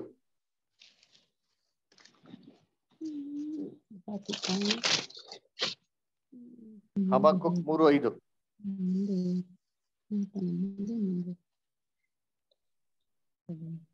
ಆತನ ಮುದ್ರೆಗೆ ವ್ಯಾಧಿಯು ನಡೆಯುತ್ತದೆ, ಆತನ ಹೆಜ್ಜೆಗಳಲ್ಲಿ ಜ್ವಾಲೆಯು ಕೇಳುತ್ತದೆ. Very good star ಅಲ್ವರಾ? ಏನ್ರಿ ಆತನ ಮುಂದೆ ಏನ್ರಿ ಏನ್ ಬರ್ತಾರಂತೆ? ವ್ಯಾಧಿಯು ಹೋಗುತ್ತದೆ. ಆತನ ಮುಂದೆ, ಹಿಂದೆ ಅಲ್ಲ. ಯೇಸು ಕ್ರಿಸ್ತು ಬಂದಿದ್ದಾರೆ ಅಂತಂದ್ರೆ ಆತನ ಮುಂದೆ ಏನಿದೆ? ಘೋರ ವ್ಯಾಧಿಗಳು, ಜ್ವರ ಜ್ವಾಲೆಗಳು ಏಳುತ್ತವೆ. ಐತೆ ಇಲ್ವೋ ಜ್ವರಗಳು? ಏನ್ರಿ ಎಂತೆಂತ ಜ್ವರಗಳು, ಎಂತೆಂತ ಕಾಯಿಲೆಗಳು. ಇದೀಗ ಮೆಡಿಸನೇ ಏನ್ರಿ ಕ್ಲಿನಿಕ್ ಮಾಡಕ್ ಆಗ್ತಾ ಇಲ್ಲ. ಇದೆಲ್ಲ ಏನಕ್ಕಪ್ಪ ಸೂಚನೆ? ಯೇಸು ಕ್ರಿಸ್ತು ಬರೋಣಕ ಪ್ರತ್ಯಕ್ಷತೆಗ ಹೇಳಿ. ಎಸ್, ಇವೆಲ್ಲ ಆತನ ಪ್ರತ್ಯಕ್ಷತೆಗೆ ಇರೋದಿಕ್ಕೆ ಸೂಚನೆ, ಬಂದಿರೋದಿಕ್ಕೇನ್ರಿ ಸೂಚನೆ ಹೊರತು ಬರೋದಿಕ್ಕಲ್ಲ. ನೋಡಿ ಹೇಳ್ತಾರೆ ಭೂಕಂಪಗಳು ಅಂತಂದ್ರು. ಏನಪ್ಪ ಭೂಕಂಪ ನೋಡಿದಿರಿ? ಇದ್ರ ಬಗ್ಗೆ ನಾನು ಹೇಳದೇ ಬೇಕಾಗಿಲ್ಲ, ನಿಮ್ಗೆ ಚೆನ್ನಾಗ್ ಗೊತ್ತು. ಸಿರಿಯಾದಲ್ಲಿ, ಟರ್ಕಿಯಲ್ಲಿ ಆಯ್ತು ನೋಡ್ರಿ ಅಂತೀನಿ ಭೂಕಂಪ ಅಂತಂತೀನಿ. ಏನ್ರಿ ಜಸ್ಟ್ 2 minutes ಆಗಿರೋದು ಭೂಕಂಪ. ಫಸ್ಟ್ ಟೈಮ್ ಭೂಕಂಪ ಆಯ್ತು ನೋಡ್ರಿ ಅಂತೀನಿ. ಅದೇನು ಇಲ್ಲ. ಅದ್ರಲ್ಲಿ ಎಷ್ಟೋ ಜನಗಳು ಸತ್ತೋಗ್ಬಿಟ್ರು, ಬಿಲ್ಡಿಂಗ್ ಬಿದ್ದೋಯ್ತು ಅಂತ ಕಾಪಾಡಕ್ ಹೋಗೋರೆ. 2ನೇ ಸತಿ ಏನಾಯ್ತು ಭೂಕಂಪ ಅವ್ರ ಮೇಲೆ ಬಿದ್ದೋಯ್ತು. ಸರಿ, ಅವ್ರನ್ನ ಕಾಪಾಡಕ್ ಹೋದ್ರೆ ಮಿಡ್ ಅಲ್ಲಿ ಮಧ್ಯರಾತ್ರಿ ಏನಾಗಿದೆ ಭೂಕಂಪ. ಯೋಚನೆ ಮಾಡ್ರಿ, ಜನಗಳಿಗೆ ಏನ್ ಭಯ ಇರಬೇಕು. ಕಾಪಾಡಕ್ ಹೋಗೋನೋ ಬೇಡವೋ? ಕರ್ತನಲ್ಲಿ ಪ್ರೀತಿ ಅಂತ ಸೋದರಗಳೇ, ಇದೆಲ್ಲ ನಾವು ಟಿವಿಲಿ ನೋಡ್ಬಿಡ್ರಿ. ಎಷ್ಟೋ ಪುಟಾಣಿ ಮಕ್ಳು, ಅಮಾಯಕ ಮಕ್ಳು, ಎಷ್ಟೋ ದಿನಾನ್ಗಟ್ಲೆ ಒಂದು ತೊಟ್ಟು ನೀರಿಲ್ದಿರ ಏನ್ ಮಾಡೋರಂತೆ, ಯಾರ ನಮ್ಮನ್ನ ಕಾಪಾಡ್ತಾರ ಅಂತ ಏನ್ ಮಾಡ್ತಾರೆ, ಕಾಯ್ತಾವ್ರಂತೆ. ಅದರ ಎಷ್ಟೋ ಜನ ತಂದೆ ತಾಯಿಗಳು ತನ್ನ ಮಕ್ಳ ಕೈ ಹಿಡ್ಕೊಂಡು ಏನ್ ಮಾಡೋರೆ, ನನ್ ಮಗು ಜೀವಂತವಾಗಿರ್ತಾರೆ ಅಂತ ನಿರೀಕ್ಷೆಯಲ್ಲಿ ಕಾಯ್ಕೊಂಡಿದ್ರು. ಸುಟ್ಟು ಏನ್ರಿ ಕಂಪ್ಲೀಟ್ ಆಗಿ ಭಸ್ಮ ಆಗೋಯ್ತ್ರಿ Turkey. It can never be built again. ಚಿಂದಿ ಆಗೋಯ್ತ್ರಿ ಅಂತೀನಿ. ಅದರ ಇದಾಗಿದ ನಂತರ ಟಿವಿಯಲ್ಲಿ ನೋಡ್ರಿ ಅಂತೀನಿ. ಏನ್ರಿ ಅಫ್ಘಾನಿಸ್ತಾನ್, ಇಂಡೋನೇಷ್ಯಾ, ಫಿಜಿ ಐಲ್ಯಾಂಡ್, ಯಾಕಪ್ಪ ಉತ್ತರಾಖಂಡಲ್ಲಿ ಆಯ್ತಲ್ಲ, ಏನ್ರಿ ಬೆಟ್ಟಗುಡ್ಡಗಳಿಂದ ಹಂಗೆ ದೊಡ್ಡ ಬೋರ್ಡರ್ಗಳೆಲ್ಲ ಭೂಮಿಗೆ ದಬ ಅಂತ ಬಂದ್ಬಿಡ್ತಾರೆ ನೋಡ್ರಿ ಅಂತೀನಿ. ಅಲ್ವರ ಎಲ್ಲ ಹಿಮಾಲಯಕ್ಕೆ ಏನ್ ಮಾಡೋರು, ಟ್ರಾವೆಲ್ ಮಾಡಕ್ ಹೋಗೋರು ಅಲ್ವರ. ಕಾಶಿ ಏನ್ ಮಾಡೋಣ ಹೋಗೋಣ ಅಲ್ವರ. ಉತ್ತರಾಖಂಡ್ಗೆ ಏನ್ ಮಾಡೋಣ ಅಲ್ಲಿ ಐತಲ್ಲ, ಅಲ್ಲಿ ತೀರ್ಥ ಯಾತ್ರೆಗಳೆಲ್ಲ ಹೋಗೋಣ ಅಂದ್ಬಿಟ್ಟು ಹೋಗೋದೇ ಬಿಟ್ಬಿಟ್ರು ಜನಗಳು. ಗೌರ್ಮೆಂಟ್ ಬ್ಲಾಕ್ ಮಾಡ್ಬಿಟ್ರು ರೋಡ್ನ. ಯಾಕೆ? ಅಂತ ಒಂದೇನ್ರಿ ಭೂಕಂಪಗಳಲ್ಲೂ ಭೂಕುಸಿತಗಳಲ್ಲಿ ಜನಗಳು ಹೋಗಕ್ ಆಗ್ತಾ ಇಲ್ಲ, ರೋಡೇ ಇಲ್ಲ. ಅದ್ಯಾವ್ದೋ ಒಂದು ಊರಿತ್ತಲ್ಲ, ಏನ್ ಮಾಡಿದ್ರು, 2 kilometers ವೈಡು ರೋಡ್ ಏನಾಗಿದೆ ಅಂತೆ, ಬಿರ್ಕ್ಬಿಟ್ಟಿದಂತೆ. ಮನೆಯೆಲ್ಲ ವೆಕೇಟ್ ಮಾಡಿ ದಯವಿಟ್ಟು ಈ ಊರ್ ಬಿಟ್ಟು ಫಸ್ಟ್ ಖಾಲಿ ಮಾಡಿ ಅಂತ ಬಿಟ್ರು ಗೌರ್ಮೆಂಟ್ ಆಫ್ ಇಂಡಿಯಾ. ಯಾಕೆ? ಅದನ್ನ ಏನ್ ಮಾಡಕ್ ಆಗ್ತಾ ಇಲ್ಲ, ತಿರ್ಗಾ ಕಟ್ಟಕ್ ಆಗ್ತಾ ಇಲ್ಲ. ಕರ್ತನಲ್ಲಿ ಪ್ರೀತಿ ಅಂತ ಸೋದರಗಳೇ, ಇವೆಲ್ಲ ಏನ್ರಿ ಸೂಚನೆಗಳು. ಏನಕ್ಕೆ ಸೂಚನೆಗಳು? ಕ್ರಿಸ್ತನ ಪ್ರತ್ಯಕ್ಷತೆಗೆ ಅಲ್ವರ. ಜಲಪಳೆಗಳು ಆಗಿದೆಯಲ್ಲೋ ಪಾಕಿಸ್ತಾನ ನೋಡಿದ್ರ? ಪಾಕಿಸ್ತಾನ ಹೆಂಗಪ್ಪ ಬಂತು ಜಲಪಳೆ ಅಂತಂದ್ರೆ, ಏನ್ರಿ 1/3 ಆಫ್ ಪಾಕಿಸ್ತಾನ್, 30% ಆಫ್ ಪಾಕಿಸ್ತಾನ್ ಜಲಪಳೆ ಮುಳುಗೋಗ್ಬಿಡ್ತೀರಿ. ಈ ಜನಗಳನ್ನ ಹೋಗಿ ಕಾಪಾಡಿ ಅವ್ರಿಗೆ ಆಹಾರ ಕೊಡೋಕು ಪಾಕಿಸ್ತಾನ್ ಗೌರ್ಮೆಂಟ್ ಅಂತ ದುಡ್ಡೇ ಇಲ್ದಿರ ಬಿಟ್ಬಿಟ್ರು ಜನಗಳ ಹಂಗೆ ಸಾಯಕ್ಕೆ ಅಲ್ವರ. ಆ ತರ ಕ್ರೈಸಿಸ್ ಯೋಚನೆ ಮಾಡಿರ್ತೀನಿ. 30% ಪಾಕಿಸ್ತಾನ್ ನೀರ್ನಲ್ಲಿ ಮುಳುಗೋದ್ರೆ ಎಲ್ರಿ ಕೊಡ್ತಾರೆ ಆಹಾರ? ಅವ್ರಿಗೆ ಎಲ್ಲೈತೆ ದುಡ್ಡು? ಏನ್ ಕೊಡಕ್ ಆಗ್ತಾರೆ? ಯೋಚನೆ ಮಾಡಿರ್ತೀನಿ. ಆ ತರ ಏನ್ರಿ ಜಲಪಳೆಗಳು ಅಲ್ವರ. ಏನ್ರಿ ಸುನಾಮಿಗಳು ಕೇಳಿದಿರ ಇಲ್ಲೋ? ಏನಪ್ಪಾ ನಮ್ ಲೈಫಲ್ಲಿ ನಾವು ಸುನಾಮಿ ಬಗ್ಗೆ ಯೋಚನೆ ಮಾಡಿರಲ್ಲ. ನಾವು 20 years ಬಿಫೋರ್ ಒಂದು ಸುನಾಮಿ ಬಂತು ನೋಡ್ರಿ ಅಂತೀನಿ, ಕೊಚ್ಕೊಂಡು ಹೊಡಿತು ನೋಡ್ರಿ ಅಂತೀನಿ. ಏನ್ರಿ 20 ಅಡಿ ಹತ್ರವಾಗಿರಂತ ಅಲೆಗಳು. ಕನ್ಯಾಕುಮಾರಿಗೆ ಹೋದ್ರೆ ಅಲ್ಲಿ ವಿವೇಕಾನಂದ ಸ್ಟ್ಯಾಚ್ಯೂ ಇದೆ, ಅದೇ ಮುಳುಗೋಯ್ತು ನೋಡ್ರಿ ಅಂತೀನಿ. ಏನ್ ಎತ್ತರ ಇದೆ ಗೊತ್ತಾ ಅದು, ಬಾಬು. ಅದಕ್ಕಿಂತ ಮೇಲೆ ಎತ್ತರದಲ್ಲಿ ಸುನಾಮಿ ಅಲೆಗಳನ್ನ, ಏನ್ ಸುಮ್ಮನೆ ಸಾಮಾನ್ಯ ಅಲೆಗಳ, ಅದಲ್ಲಿ ಕೆಸರು ಮಣ್ಣು ಎಲ್ಲ ಸೇರಿ ಎಷ್ಟೋ ಕಿಲೋಮೀಟರ್ ಗಟ್ಲೆ ಏನೈತೆ ಮಹಾಬಲಿಪುರಂ ಎಲ್ಲ ಕೊಚ್ಕೊಂಡು ಹೊರ್ಟಾಯ್ತು. ಇಂಡೋನೇಷ್ಯಾ ಏನಾಗ್ಬಿಡ್ತು, ಫುಲ್ ವಾಸ್ತವೇ ಅವರ. ಇದೇನೋ ಒಂದ್ಸತಿನ ಎಷ್ಟ್ ಸತಿ ಬಂದಿದೆ ಸುನಾಮಿಗಳು. ಜಪಾನ್ ನಲ್ಲಿ ನ್ಯೂಕ್ಲಿಯರ್ ರಿಯಾಕ್ಟರ್ಗೆ ನುಗ್ಬಿಡ್ತೀರಿ. ಆ ನ್ಯೂಕ್ಲಿಯರ್ ರಿಯಾಕ್ಟರ್ ಬಂದೇ ಮಾಡ್ಬಿಟ್ರು ಅಲ್ವರ. ಚರ್ನೋಬಿಲ್ ನ್ಯೂಕ್ಲಿಯರ್ ರಿಯಾಕ್ಟರ್ ಏನಾಯ್ತು, ಕಂಪ್ಲೀಟ್ ವಾಸ್ತವೇ ಅಲ್ವರ. ಓದಿ ಅಂತೀನಿ. ಇವೆಲ್ಲ ಹೆಂಗಿರ್ತಾರಂತೆ ಸತ್ಯವೇದದಲ್ಲಿ ನೋಡಿರ್ತೀನಿ. ಲೂಕ 21ನೇ ಅಧ್ಯಾಯ. ನೀವು ದಯವಿಟ್ಟು ಏನ್ ಮಾಡಿ ಅಂತಂದ್ರೆ ನೋಡಿ, ನಾನು ಹೇಳ್ತೀನಿ 3 ಅಧ್ಯಾಯ ಬರ್ಕೊಳ್ಳಿ. ಮ್ಯಾಥ್ಯೂ 24 chapter, ಆಮೇಲೆ ಮಾರ್ಕ್ 13 ಚಾಪ್ಟರ್, ಆಮೇಲೆ ಮ್ಯಾಥ್ಯೂ 24 ಚಾಪ್ಟರ್, ಮಾರ್ಕ್ 13 ಚಾಪ್ಟರ್, ಆಮೇಲೆ ಲೂಕ್ 17 ಚಾಪ್ಟರ್, ಆಮೇಲೆ ಲೂಕ್ 21 ಚಾಪ್ಟರ್. ಇವೆಲ್ಲ ಪ್ಯಾರಲಲ್ ಚಾಪ್ಟರ್. ಇನ್ನೂ ಸೀದಾ ಹೇಳ್ತೀನಿ ನೋಡಿ, ಮ್ಯಾಥ್ಯೂ 24, ಮತ್ತೆಯ 24ನೇ ಅಧ್ಯಾಯ, ಆಮೇಲೆ ಮಾರ್ಕ್ ಅಲ್ಲಿ 13ನೇ ಅಧ್ಯಾಯ, ಆಮೇಲೆ ಲೂಕ್ ಅಲ್ಲಿ 17ನೇ ಅಧ್ಯಾಯ ಮತ್ತೆ 21ನೇ ಅಧ್ಯಾಯ. ಇವೆಲ್ಲ ಪ್ಯಾರಲಲ್. ಇವೆಲ್ಲಾನು ಬಂದ್ಬಿಟ್ಟು ಕ್ರಿಸ್ತನ ಪ್ರತ್ಯಕ್ಷತೆ ದಿನದಲ್ಲಿ ಆಗುವಂತ ಸೂಚನೆಗಳನ್ನ ಹೇಳೋದು. ನೋಡಿ, ಯೇಸು ಕ್ರಿಸ್ತ ಸೂಚನೆ ಕೊಟ್ರು. ಯಾಕೆ ಸೂಚನೆ ಕೊಟ್ರು? ಆಕಾಶದಲ್ಲಿ ನೋಡ್ಕೊಂಡು ಕೂತಿದ್ದೀನಿ, ಹಂಗೆ ಬರ್ತೀನಿ ಅಂತ ಹೇಳ್ಬೋದಿತ್ತಲ್ಲ. ಯಾಕೆ ಹೇಳಲಿಲ್ಲ? ಯಾಕಂದ್ರೆ ಆತರ ಇಲ್ಲ. ಅವ್ರನ್ನ ಕಂಡಿಡಿದಕ್ಕೆ, ಅವ್ರು ಬಂದವರೆಲ್ಲ ಕಂಡಿಡಿದಕ್ಕೆ ಸೂಚನೆಗಳಂತ ಹೇಳ್ತಾರೆ. ಇವಾಗ ಒಂದು ಸೂಚನೆ ಲೂಕಲ್ಲಿ ಓದೋಣ ಅಂತೀನಿ. ಲೂಕ 21ನೇ ಅಧ್ಯಾಯ ಬರ್ತಾರೆ, 25 ಮತ್ತು 26 ಓದಿ ಬದ ದಯವಿಟ್ಟು. ಲೂಕ 21ನೇ ಅಧ್ಯಾಯ 25 ಮತ್ತು 26. ಇದಲ್ಲದೆ ಸೂರ್ಯ ಚಂದ್ರ ನಕ್ಷತ್ರಗಳಲ್ಲಿ ಸೂಚನೆಗಳು ತೋರುವವು, ಭೂಮಿಯ ಮೇಲೆ ಸಮುದ್ರದ ಮತ್ತು ತೆರೆಗಳ ಘೋಷದ ನಿಮಿತ್ತವಾಗಿ ಜನಗಳಿಗೆ ದಿಕ್ಕು ಕಾಣದೆ ಸಂಕಟವು ಉಂಟಾಗುವವು. ನೋಡ್ರ ಏನ್ರಿ? ಇದಲ್ಲದೆ ಸೂರ್ಯ ಚಂದ್ರ ನಕ್ಷತ್ರಗಳಲ್ಲಿ ಸೂಚನೆಗಳು ತೋರುವವು. ಏನ್ರಿ? ಭೂಮಿಯ ಮೇಲೆ ಜನಾಂಗಗಳಿಗೆ ಏನ್ರಿ ಏನ್ ಕಾಣಿಸ್ತಂತೆ ಬದಾರ? ದಿಕ್ಕು ಕಾಣದೆ ಸಂಕಟವು ಉಂಟಾಗುವುದು. ಕಾಣದೆ ಸಂಕಟವು ಕಾಣುವುದು. ಆಮೇಲೆ ಸಮುದ್ರದ ಮತ್ತೆ ತೆರೆಗಳ ಘೋಷದ ನಿಮಿತ್ತವಾಗಿ ಏನ್ರಿ ಜನಗಳಿಗೆ ದಿಕ್ಕು ಕಾಣದೆ ಸಂಕಟವು ಉಂಟಾಗುವುದು. ಸಂಕಟವು ಉಂಟಾಗುವುದು ಆಯ್ತಾ? ಭೂಮಿ ಲೋಕದಲ್ಲಿ ಜಲಗಳ ನೀರಿನ ಒಂದು ಘೋಷಗಳ ನಿಮಿತ್ತವಾಗಿ ಜನಗಳಿಗೆ ದಿಕ್ಕು ಕಾಣದೆ ತೋಚಿದ್ಯಾ? ಎಸ್. ಏನು ಅಲೆಗಳಂತೇನ್ರಿ, ಪಾಪ ಈ ತರ ಲೈಫಲ್ಲಿ ಯಾವತ್ತಾಗಿಲ್ಲ ರೀ. ಇವೆಲ್ಲ ಏನಾಗ್ತದೆ ಇವಾಗ ಆಗ್ತಾ ಇದೆ. ಊರ್ ಏನಾಗುತ್ತೋ ಧ್ವಂಸ ಆಗೋಯ್ತು ಅಂತಿತ್ತು. ನೆಕ್ಸ್ಟ್ ಬರ್ತಾರೆ, ನಮ್ ಮುಂದಕ್ಕೆ ಹೋದಿ ಹಂಗೆ. ಆಕಾಶದ ಶಕ್ತಿಗಳು ಕದಲುವುದರಿಂದ ಮನುಷ್ಯರು ಭಯ ಹಿಡಿದವರಾಗಿ ಲೋಕಕ್ಕೆ ಏನು ಬರುವುದೋ ಎಂದು ಎದುರು ನೋಡುತ್ತಾ ಪ್ರಾಣ ಹೋದಂತಾಗುವರು. ಪ್ರಾಣ ಹೋದಂತಾಗ್ತಾ ಇದಾರಂತೆ. ಜಗತ್ನಲ್ಲಿ ಏನಪ್ಪಾ ಬರ್ತಾ ಇದೆ, ಒಂದು ದಿನ ಮೇಲೆ ಇನ್ನೊಂದ್ ದಿನ ಏನೋ ಬರ್ತಾನೆ ಇದಲ್ಲ, ಏನಾಗ್ತದೆ ಅಂದ್ಬಿಟ್ಟು ಪ್ರಾಣ ಹೋದಂತಾಗ್ತಾರೆ. ಇದು ಇವತ್ತಿನ ಸಿಚುವೇಶನ್. ಇವೆಲ್ಲ ಏನಕ್ಕಪ್ಪ ಸೂಚನೆ ಅಂತಂದ್ರೆ, ಕರ್ತನಲ್ಲಿ ಪ್ರೀತಿ ಅಂತ ಸೋದರಗಳೇ, ತನ್ನ ಪ್ರತ್ಯಕ್ಷತೆಗೆ ಸೂಚನೆ. ಇವಾಗ ಮತ್ತೆ 24ನೇ ಅಧ್ಯಾಯಕ್ಕೆ ಬನ್ನಿ. ಮುಂದಕ್ಕೆ ಏನ್ ಸೂಚನೆ ಹೇಳ್ತಾರೆ ಯೇಸು ಕ್ರಿಸ್ತ ಓದೋಣ. ಮತ್ತೆ 24ನೇ ಅಧ್ಯಾಯದಲ್ಲಿ ಏನ್ರಿ? ಮತ್ತೆ 24ನೇ ಅಧ್ಯಾಯದಲ್ಲಿ 15ನೇ ವಾಕ್ಯ ಓದಿ ಬಿಡೋಣ. ಆದುದರಿಂದ ಪ್ರವಾದಿಯಾದ ದಾನಿಯೇಲನು ಹೇಳಿದಂತ ಹಾಳು ಮಾಡುವ ಅಸಹ್ಯ ವಸ್ತುವು ಪವಿತ್ರ ಸ್ಥಾನದಲ್ಲಿ ನಿಂತಿರುವುದನ್ನು ನಾವು ಕಾಣುವಾಗ ಇದನ್ನು ಓದುವವನು ತಿಳಿದುಕೊಳ್ಳಲಿ. ಇದನ್ನು ಓದೋನ್ ಏನ್ ಮಾಡ್ಲಿ? ತಿಳ್ಕೊಳ್ಳಲಿ. ಅಂದರೆ ಈ ಹಾಳು ಮಾಡುವಂತ ಅಸಹ್ಯ ವಸ್ತು ದೇವರ ಪವಿತ್ರ ಸ್ಥಾನದಲ್ಲಿ ಆಲಯದಲ್ಲಿ ನಿಂತ್ಕೊಂಡ್ಬೇಕಾದ್ರೆ ನೋಡ್ಬೇಕಾದ್ರೆ ಏನು ಅಂತಂದ್ರೆ, ಇದು ಕ್ರಿಸ್ತ ವಿರೋಧಿ ಬಗ್ಗೆ ಹೇಳ್ತಾರದು. ಕ್ರಿಸ್ತ ವಿರೋಧಿ ಬಗ್ಗೆ ದಾನಿಯೇಲನಲ್ಲಿ ಓದ್ ಏನ್ ಮಾಡ್ಲಿ? ತಿಳ್ಕೊಳ್ಳಿ ಅಂತಂದ್ರೆ ಇದ್ರ ಬಗ್ಗೆ ನಾವು ಸ್ಪಷ್ಟವಾಗಿ ಓದ್ಬಿಡಿದ್ರಿ. 666 ಕ್ರಿಸ್ತ ವಿರೋಧಿ ಅಂತಂದ್ರೆ ಅದ್ ಯಾವ್ದೋ ಒಬ್ಬ ಮನುಷ್ಯ ಅಲ್ಲ. ಅದೇನ್ರಿ? ಒಂದು ಏನದು ಸಂಖ್ಯೆ. ಸಂಖ್ಯೆ. ಏನ್ ಸಂಖ್ಯೆ? ಲಿಟ್ರಲ್ ಸಂಖ್ಯೆನಾ? ನೇರವಾಗಿರೋ ಸಂಖ್ಯೆನಾ ಅದು? ಕ್ರಿಸ್ತ ವಿರೋಧಿ ಏನು ಏನ್ರಿ? ಕ್ರಿಸ್ತ ವಿರೋಧಿ ಏನು ಒಂದ್ ಮನುಷ್ಯನಾ? ಅಲ್ಲ. ಮತ್ತೇನು? ಸಭೆ. System, corrupt religious system. ಲೋಕದಲ್ಲಿರೋಂಥ ಸುಳ್ಳು ಸಭೆಗಳೇನ್ರಿ? ಕ್ರಿಸ್ತನ್ಗೆ ವಿರುದ್ಧವಾಗಿರೋದು. ಕ್ರಿಸ್ತನ್ಗೆ ಹೆಸರು ಉಪಯೋಗಿಸ್ಕೊಂಡೆ ಕ್ರಿಸ್ತನ್ ವಿರುದ್ಧವಾಗಿ ಉಪದೇಶ ಮಾಡೋದೇನ್ರಿ? ಕ್ರಿಸ್ತ ವಿರೋಧಿಗಳು. ಇದನ್ನೇ 666 ಅಂತ ನೋಡ್ಬಿಡ್ತೀರಿ. ಇದೇನಂದ್ರೆ ಪೋಪ್ಗಿರಂತ ಟೈಟಲ್ ಅಲ್ಲಿರೋಂಥ ಒಂದು ಸಂಖ್ಯೆ. ಪೋಪ್ ಮಾತ್ರ ಅಲ್ಲ, ನೆಕ್ಸ್ಟ್ ಪ್ರೊಟೆಸ್ಟೆಂಟ್ ಡಿನಾಮಿನೇಷನ್ ಎಲ್ಲಾ ಸಭೆಗಳು, ಇನ್ಕ್ಲೂಡಿಂಗ್ ಪೆಂಟಿಕಾಸ್ಟು, CSI, ಲೂಥರನ್, ಅದರ ಜೆಹೋವಾ ವಿಟ್ನೆಸ್, ಬ್ಯಾಪ್ಟಿಸ್ಟು, ಇವ್ರು ಎಲ್ಲಾರು ಸೇರ್ಬಿಟ್ಟು ಏನ್ರಿ ದ ಗ್ರೇಟ್ ಆಂಟಿಕ್ರೈಸ್ಟ್ ಸಿಸ್ಟಮ್. ಯಾಕಂದ್ರೆ ಎಲ್ಲ ಒಂದೇ ಉಪದೇಶ, ಏನು ಚೇಂಜಸ್ ಇಲ್ಲ ಅಲ್ವರ. ಸೊ ಅದಕ್ಕೆ ನೋಡ್ಬೇಕಾರೆ ಏನ್ರಿ ದ ಗ್ರೇಟ್ ಆಂಟಿಕ್ರೈಸ್ಟ್ ಸಿಸ್ಟಮ್, ಕ್ರಿಸ್ತ ವಿರೋಧಿ. ಇವಾಗ ಇದ್ರ ಬಗ್ಗೆ ಕೂಡ ಆಗೋಯ್ತು 1799 ಮೇನ್ ಪೀರಿಯಡ್ ಏನಾಗ್ಬಿಡ್ತು, ಮುಗ್ದೋಗ್ಬಿಡ್ತು. ಇನ್ನು ಮುಂದಕ್ಕೆ ಬರೋ ದಿನಗಳಲ್ಲಿ ತಿರ್ಗಾ ಏನಾಗ್ತಾರೆ, ಪವರ್ಗೆ ಬರ್ತಾರೆ. ಇವಾಗ ಇನ್ನೊಂದು ಸೂಚನೆ ಹೇಳ್ತಾರೆ ನೋಡ್ತೀನಿ. ಎಲ್ಲಿ? ಮ್ಯಾಥ್ಯೂ 24 ಅಲ್ಲಿ ಬರ್ತಾರೆ. ಹಂಗೆ 23 ಮತ್ತೆ 24 ಓದಿ ಬರ್ತಾರೆ.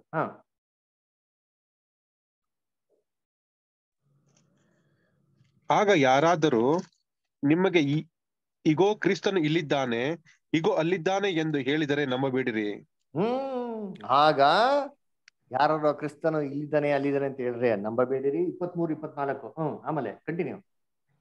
ಅಗೋ ಅಲ್ಲಿದ್ದಾನೆ ಎಂದು ಹೇಳಿದರೆ ನಂಬಬೇಡಿರಿ. ಸುಳ್ಳು ಕ್ರಿಸ್ತರು ಸುಳ್ಳು ಪ್ರವಾದಿಗಳು ಎದ್ದು ಸಾಧ್ಯವಾದರೆ ದೇವರಾದುಕೊಂಡವರನ್ನು ಸಹ ಮೋಸಗೊಳಿಸುವುದಕ್ಕೋಸ್ಕರ ದೊಡ್ಡ ದೊಡ್ಡ ಸೂಚಕ ಕಾರ್ಯಗಳನ್ನು ಅದ್ಭುತ ಕಾರ್ಯಗಳನ್ನು ಮಾಡಿ ತೋರಿಸುವರು. ಅದಕ್ಕೆ ನೋಡ್ರ ಇದು ಯಾವಾಗ ಆಗ್ತಾರೆ? ಇವಾಗ ಆಗ್ತಾರೆ, ಕ್ರಿಸ್ತನ ಪ್ರತ್ಯಕ್ಷದಿಂದಲೇ. ಅದಕ್ಕೆ ಹೇಳಿದ್ದು ನಾವು ಕ್ಲಾಸ್ ತಗೊಂಡ್ರಿ ಅನ್ಯ ಭಾಷೆಗಳು ಅದ್ಭುತಗಳು, ದಯವಿಟ್ಟು ನಂಬಕ್ ಹೋಗ್ಬಿಡಿ. ಒಂದು ಕಾಲ ನಡೀತಾ ಇತ್ತು ಒಪ್ಕೊಂತೀರಿ, ಇವಾಗ ನಡೆಯೋದು ಕ್ರಿಸ್ತನ್ ಅಲ್ವೇ ಅಲ್ಲ ರೀ. ಅದಕ್ಕೆ ಯೇಸು ಕ್ರಿಸ್ತ ಹೇಳಿದ್ರು, ನನ್ನ ನಾಮದಲ್ಲಿ ಅನೇಕ ಜನಗಳು ಬಂದು ಆದಿಂದ ನಿನ್ನ ಹೆಸರಲ್ಲಿ ನೀವು ಉಪದೇಶ ಮಾಡಿದೆ, ನಿನ್ನ ಹೆಸರಲ್ಲಿ ಅದ್ಭುತ ಮಾಡಿದೆ, ದೆವ್ವಗಳು ನೋಡ್ತದೆ. ಅವಾಗ ಏನ್ ಹೇಳ್ತಾರೆ ಯೇಸು ಕ್ರಿಸ್ತು? ಅಕ್ರಮಕಾರರೇ, ನೀವು ಯಾರಂತ ನಂಗೆ ಗೊತ್ತಿಲ್ಲ, ದಯವಿಟ್ಟು ಹೊಟ್ಟೋಗಿ, ನೀವು ದೇವಚಿತ್ತ ಮಾಡದೇ ಇರೋರೇ ಅಂತ ಹೇಳ್ತಾರೆ. ಅಂದ್ರೆ ಕರ್ತನಲ್ಲಿ ಪ್ರೀತಿ ಅಂತ ಸೋದರ ಸೋದರಿಗಳೇ, ದೇವ್ರ ಚಿತ್ತ ಪ್ರಕಾರ ಅದ್ಭುತಗಳಂತ ಕಾಲ ಇತ್ತು, ಇವಾಗಲ್ಲ. ಯಾಕಂದ್ರೆ ಇವಾಗ ಏನ್ತಂದ್ರೆ ಯೇಸು ಕ್ರಿಸ್ತು ಅನೇಕ ಜನಗಳು ಸುಳ್ಳು ಕ್ರಿಸ್ತವರು ಬರ್ತಾರೆ ಅಂತಂದ್ರು. ಅಂದ್ರ ಕ್ರಿಸ್ತನ ಏನರ್ಥ? ಕ್ರಿಸ್ತನ ಪದಕ್ಕೆ ಅರ್ಥ ಏನಿದೆ ಗ್ರೀಕ್ ಅಲ್ಲಿ ಏನ್ರಿ? ಅನಾಯಿಂಟೆಡ್ ಒನ್ ಅಂತ, ಅಭಿಷೇಕ ಮಾಡಲ್ಪಟ್ಟವ್ರು ಅಂತ. ಇವಾಗ ದೇವ್ರು ಯಾರನ್ನ ಅಭಿಷೇಕ ಮಾಡಿದ್ದಾರೆ? ಎಲ್ಲ ಕ್ರಿಶ್ಚಿಯನ್ಸ್ಗೆ. ಯಾರು ಪವಿತ್ರ ಆತ್ಮದಿಂದ ಅಭಿಷೇಕ ಒಂದಲ್ಲಿ ಪಟ್ಟಿದ್ರಿ ಅಂತ ಹೇಳ್ಕೊತಾರಲ್ಲ ಅವ್ರಲ್ಲಿ ಏನ್ರಿ? ಕ್ರಿಸ್ತವರು. ನಾವಲ್ಲಿ ಯಾರು? ಕ್ರೈಸ್ತವರು, ಕ್ರಿಶ್ಚಿಯನ್ಸ್. ಕ್ರೈಸ್ಟ್ ಯೇಸು ಕ್ರಿಸ್ತರು, ಅವ್ರು ಯೇಸು ಕ್ರಿಸ್ತರು, ನಾವು ರಾಜು ಕ್ರಿಸ್ತರು, ಇವರು ವಿಲ್ಸನ್ ಕ್ರಿಸ್ತರು, ಇವರು ಪ್ರಿಸಿಲಾ ಕ್ರಿಸ್ತರು, ಇನ್ನೊಬ್ಬರು ವಿಕ್ಟರ್ ಕ್ರಿಸ್ತರು, ಎಲ್ಲ ಕ್ರೈಸ್ತರು ಇರ್ತಾನೆ. ಅದಕ್ಕೆ ಸುಳ್ಳು ಕ್ರಿಸ್ತರು ಬರ್ತಾರಂತೆ, ಹುಷಾರಾಗಿರಿ. ಹೆಂಗ್ ಐಡೆಂಟಿಫೈ ಮಾಡೋದು? ಇವ್ರು ಮಾಡಂತ ಕೆಲಸಗಳಂದ್ರೆ ಬರೀ ಅದ್ಭುತಗಳು, ಸೂಚಕ ಕಾರ್ಯಗಳು. ಹೆಂಗ್ ಮಾಡ್ತಾರೆ? ದೊಡ್ಡ ದೊಡ್ಡ ಸೂಚಕ ಕಾರ್ಯಗಳು, ಸಣ್ಣ ಪುಟ್ಟ ಅಲ್ಲ ರೀ. ಕಣ್ಣಿಲ್ದವನ್ಗೆ ಕಣ್ಣೇ ಬರೋ ತರ ಏನಾಗ್ಬಿಡ್ತಾರೆ, ಆಗ್ಬಿಡ್ತಾರೆ. ಕಿವಿ ಇಲ್ದವನ್ಗೆ ಕಿವಿನೇ ಬರೋ ತರ ಆಗ್ಬಿಡ್ತಾರೆ. ಅಂದ್ರ ಏನ್ರಿ? ಇತ ದೊಡ್ಡ ದೊಡ್ಡ ಸೂಚಕಗಳು. ಸಾಧ್ಯವಾದ್ರೆ ದೇವರು ಯಾರನ್ನ ಸೆಲೆಕ್ಟ್ ಮಾಡಿದ್ರೋ, 1,44,000 ಜನಕ್ಕೆ ಹೋಗ್ಬೇಕು ಅಂತ ದೇವ್ರು ಯಾರನ್ನ ಸೆಲೆಕ್ಟ್ ಮಾಡಿದ್ರೋ ಅವ್ರನ್ನು ಕೂಡ ಏನ್ ಮಾಡ್ತಾರಂತೆ? ಮೋಸಗೊಳಿಸ್ಬಿಡ್ತಾರೆ. ನೀವೇ ನೋಡಿ, ನಿನ್ನೆಲ್ಲ ದೇವ್ರು ಏನ್ ಮಾಡಿದ್ರೆ? ಆಯ್ಕೆ ಮಾಡಿದ್ದಾರೆ. ನೀವೆಲ್ಲ ಕರೀಲ್ಪಟ್ಟವರು. ಸಾಧ್ಯವಾದ್ರೆ ನಿಮ್ಮನ್ನೂ ಕೂಡ ಮೋಸ ಮಾಡೋಂತ ಹೈ ಲೆವೆಲ್ ಅಲ್ಲಿ ಇವೆಲ್ಲ ಏನಾಗ್ತಾರಂತೆ? ಆಗ್ತಾರಂತೆ. ಕರ್ತನಲ್ಲಿ ಪ್ರೀತಿ ಅಂತ ಸೋದರಗಳು ಆಗ್ತದ ಇಲ್ವಾ? ಏನ್ ನೀವೆಲ್ಲ ಏನಾಗ್ತೀರ? ಮೋಸ ಹೋಗ್ತೀರಾ? ಇಲ್ವಾ? ಮೋಸ ಹೋಗ್ಬಿಡ್ತಾರೆ. ಯಾಕೆ? ಯಾಕೆ? ಇವೆಲ್ಲ ಏನ್ ಬೇಕು? ಸೂಚಕ ಕಾರ್ಯಗಳು ಬೇಕು ಅಲ್ವರ? ಕರ್ತನಲ್ಲಿ ಪ್ರೀತಿ ಅಂದ್ರೆ ಅದಕ್ಕೆ ನಂಬಡ ಅಂತ ಹೇಳ್ತಾರೆ ಯೇಸು ಕ್ರಿಸ್ತು. ಇದನ್ನ ಮಾಡೋದು ಸುಳ್ಳು ಕ್ರೈಸ್ತವರು, ನಿಜವಾದ ಕ್ರೈಸ್ತವರಲ್ಲ. ಯೇಸು ಕ್ರಿಸ್ತನ ಹೆಸರು ಮಾತ್ರ ಎಲ್ಲರೂ ಕ್ರೈಸ್ತವರಾಗಲಿಕ್ಕೆ ಸಾಧ್ಯ ಇಲ್ಲ. ಬೈಬಲ್ ಡೂಪ್ಲಿಕೇಟ್ ಜೀಸಸ್ ಇದ್ದಾರೆ. ಓದಿದ್ದೀರಾ ಇಲ್ವಾ? ಓದಿದ್ದೀರಾ ಇಲ್ಲ? ಯಾರೋದ್ರ?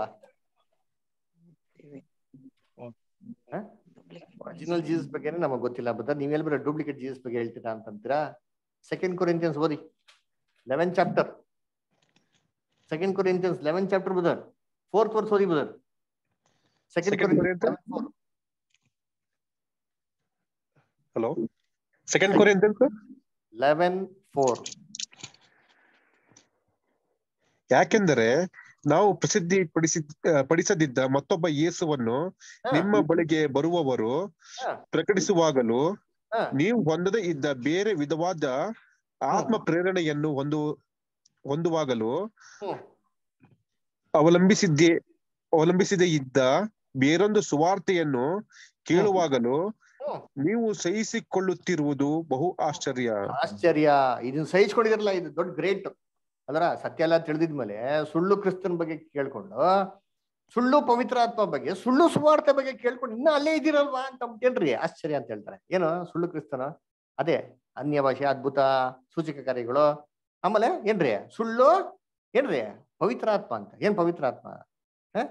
ದೇವ್ರ ಪವಿತ್ರ ಆತ್ಮ ಇದೆ, ಸತ್ಯ ವಾರ್ತೆಗಳು ಬರ್ತದೆ. ಫಸ್ಟ್ ಅದು ಸೂಚನೆ ಬೈಬಲ್ ಪ್ರಕಾರ. ಅದಿಲ್ಲ ಅಂತಾನೆ ಅರ್ಥ ಮಾಡ್ಕೋಬೇಕು, ಪವಿತ್ರ ಆತ್ಮನೇ ಇಲ್ಲ ಅಂತ ಅರ್ಥ ಅಲ್ವರ. ಆಮೇಲೆ ಏನ್ರಿ ಸುಳ್ಳು ಸುವಾರ್ತೆ. ಏನ್ ಸುವಾರ್ತೆ? ಯೇಸು ಕ್ರಿಸ್ತ ನಂಬಿದ್ರೆ ರಕ್ಷಣೆ. ನಮ್ದೇ ಇದ್ರು ಕೂಡ ಏನ್ರಿ ರಕ್ಷಣೆ ಇದೆ. ಅವ್ರಿಗಿಂತ ಒಂದು ರಕ್ಷಣೆ ಮಾಡಿದ್ದಾರೆ ದೇವರಾಜ್ಯದಲ್ಲಿ. ಇದನ್ನ ಬಿಟ್ಟುಬಿಟ್ಟು ಇವಾಗ ನಂಬಿದ್ರೆ ಮಾತ್ರ ರಕ್ಷಣೆ, ಇಲ್ಲ ಅಂತಂದ್ರೆ ನರಕ ಅಂತ ಹೇಳೋದು ಇದು ಸುವಾರ್ತೆನೆ ಅಲ್ಲ ಅಲ್ವರ. ಅದೇನ್ರಿ ಇದು? ಸುವಾರ್ತೆನೆ ಅಲ್ಲ ರೀ. ಕರ್ತನಲ್ಲಿ ಪ್ರೀತಿ ಅಂತ ಸೋದರ ಸೋದರಿಗಳೇ, ಅದಕ್ಕೆ ನೋಡ್ಬೇಕಾರೆ ಏನ್ ಹೇಳ್ತಾರೆ? ಏನ್ರಿ ಸುಳ್ಳು ಕ್ರಿಸ್ತರು ಅಲ್ವರ. ಏನ್ರಿ ಸುಳ್ಳು ಪ್ರವಾದಿಗಳು ಬರ್ತಾರಂತೆ ಅಲ್ವರ. ಏನ್ ಮಾಡ್ತಾರಂತೆ? ದೊಡ್ಡ ದೊಡ್ಡ ಸೂಚಕ ನಡೀತಾ ಇದೆಯಾ? ನಡೀತಾ ಇದೆ. ಅದಕ್ಕೆ ಇದೆಲ್ಲ ಏನಕ್ಕಪ್ಪ ಸೂಚನೆ ಅಂದ್ರೆ ಕ್ರಿಸ್ತನ ಪ್ರತ್ಯಕ್ಷತೆಗೆ ಸೂಚನೆ. ಪ್ರತ್ಯಕ್ಷತೆಯಲ್ಲಿ ಸೇತಾನು ಯೇಸು ಕ್ರಿಸ್ತನ ಕೆಲಸನ ಕೌಂಟರ್ ಅಟ್ಯಾಕ್ ಮಾಡೋದಕ್ಕೆ ಏನ್ ಮಾಡ್ತಾನೆ? ಇಟ ಡೂಪ್ಲಿಕೇಟ್ ಎಲ್ಲ ಮಾಡ್ತಾನೆ. ಇದನ್ನ ನಂಬಕ್ಕೆ ಏನ್ ಮಾಡ್ಬಿಡ್ತು? ಹೋಗ್ಬಾರ್ದು ಅಲ್ವರ. ಇನ್ನೊಂದು ಸೂಚನೆ ಏನ್ ಹೇಳ್ತಾರೆ? ಮತ್ತೆ 24:12 ಬುಧ, ಮತ್ತೆ 24:12 ಓದಿ ಬುಧ ದಯವಿಟ್ಟು.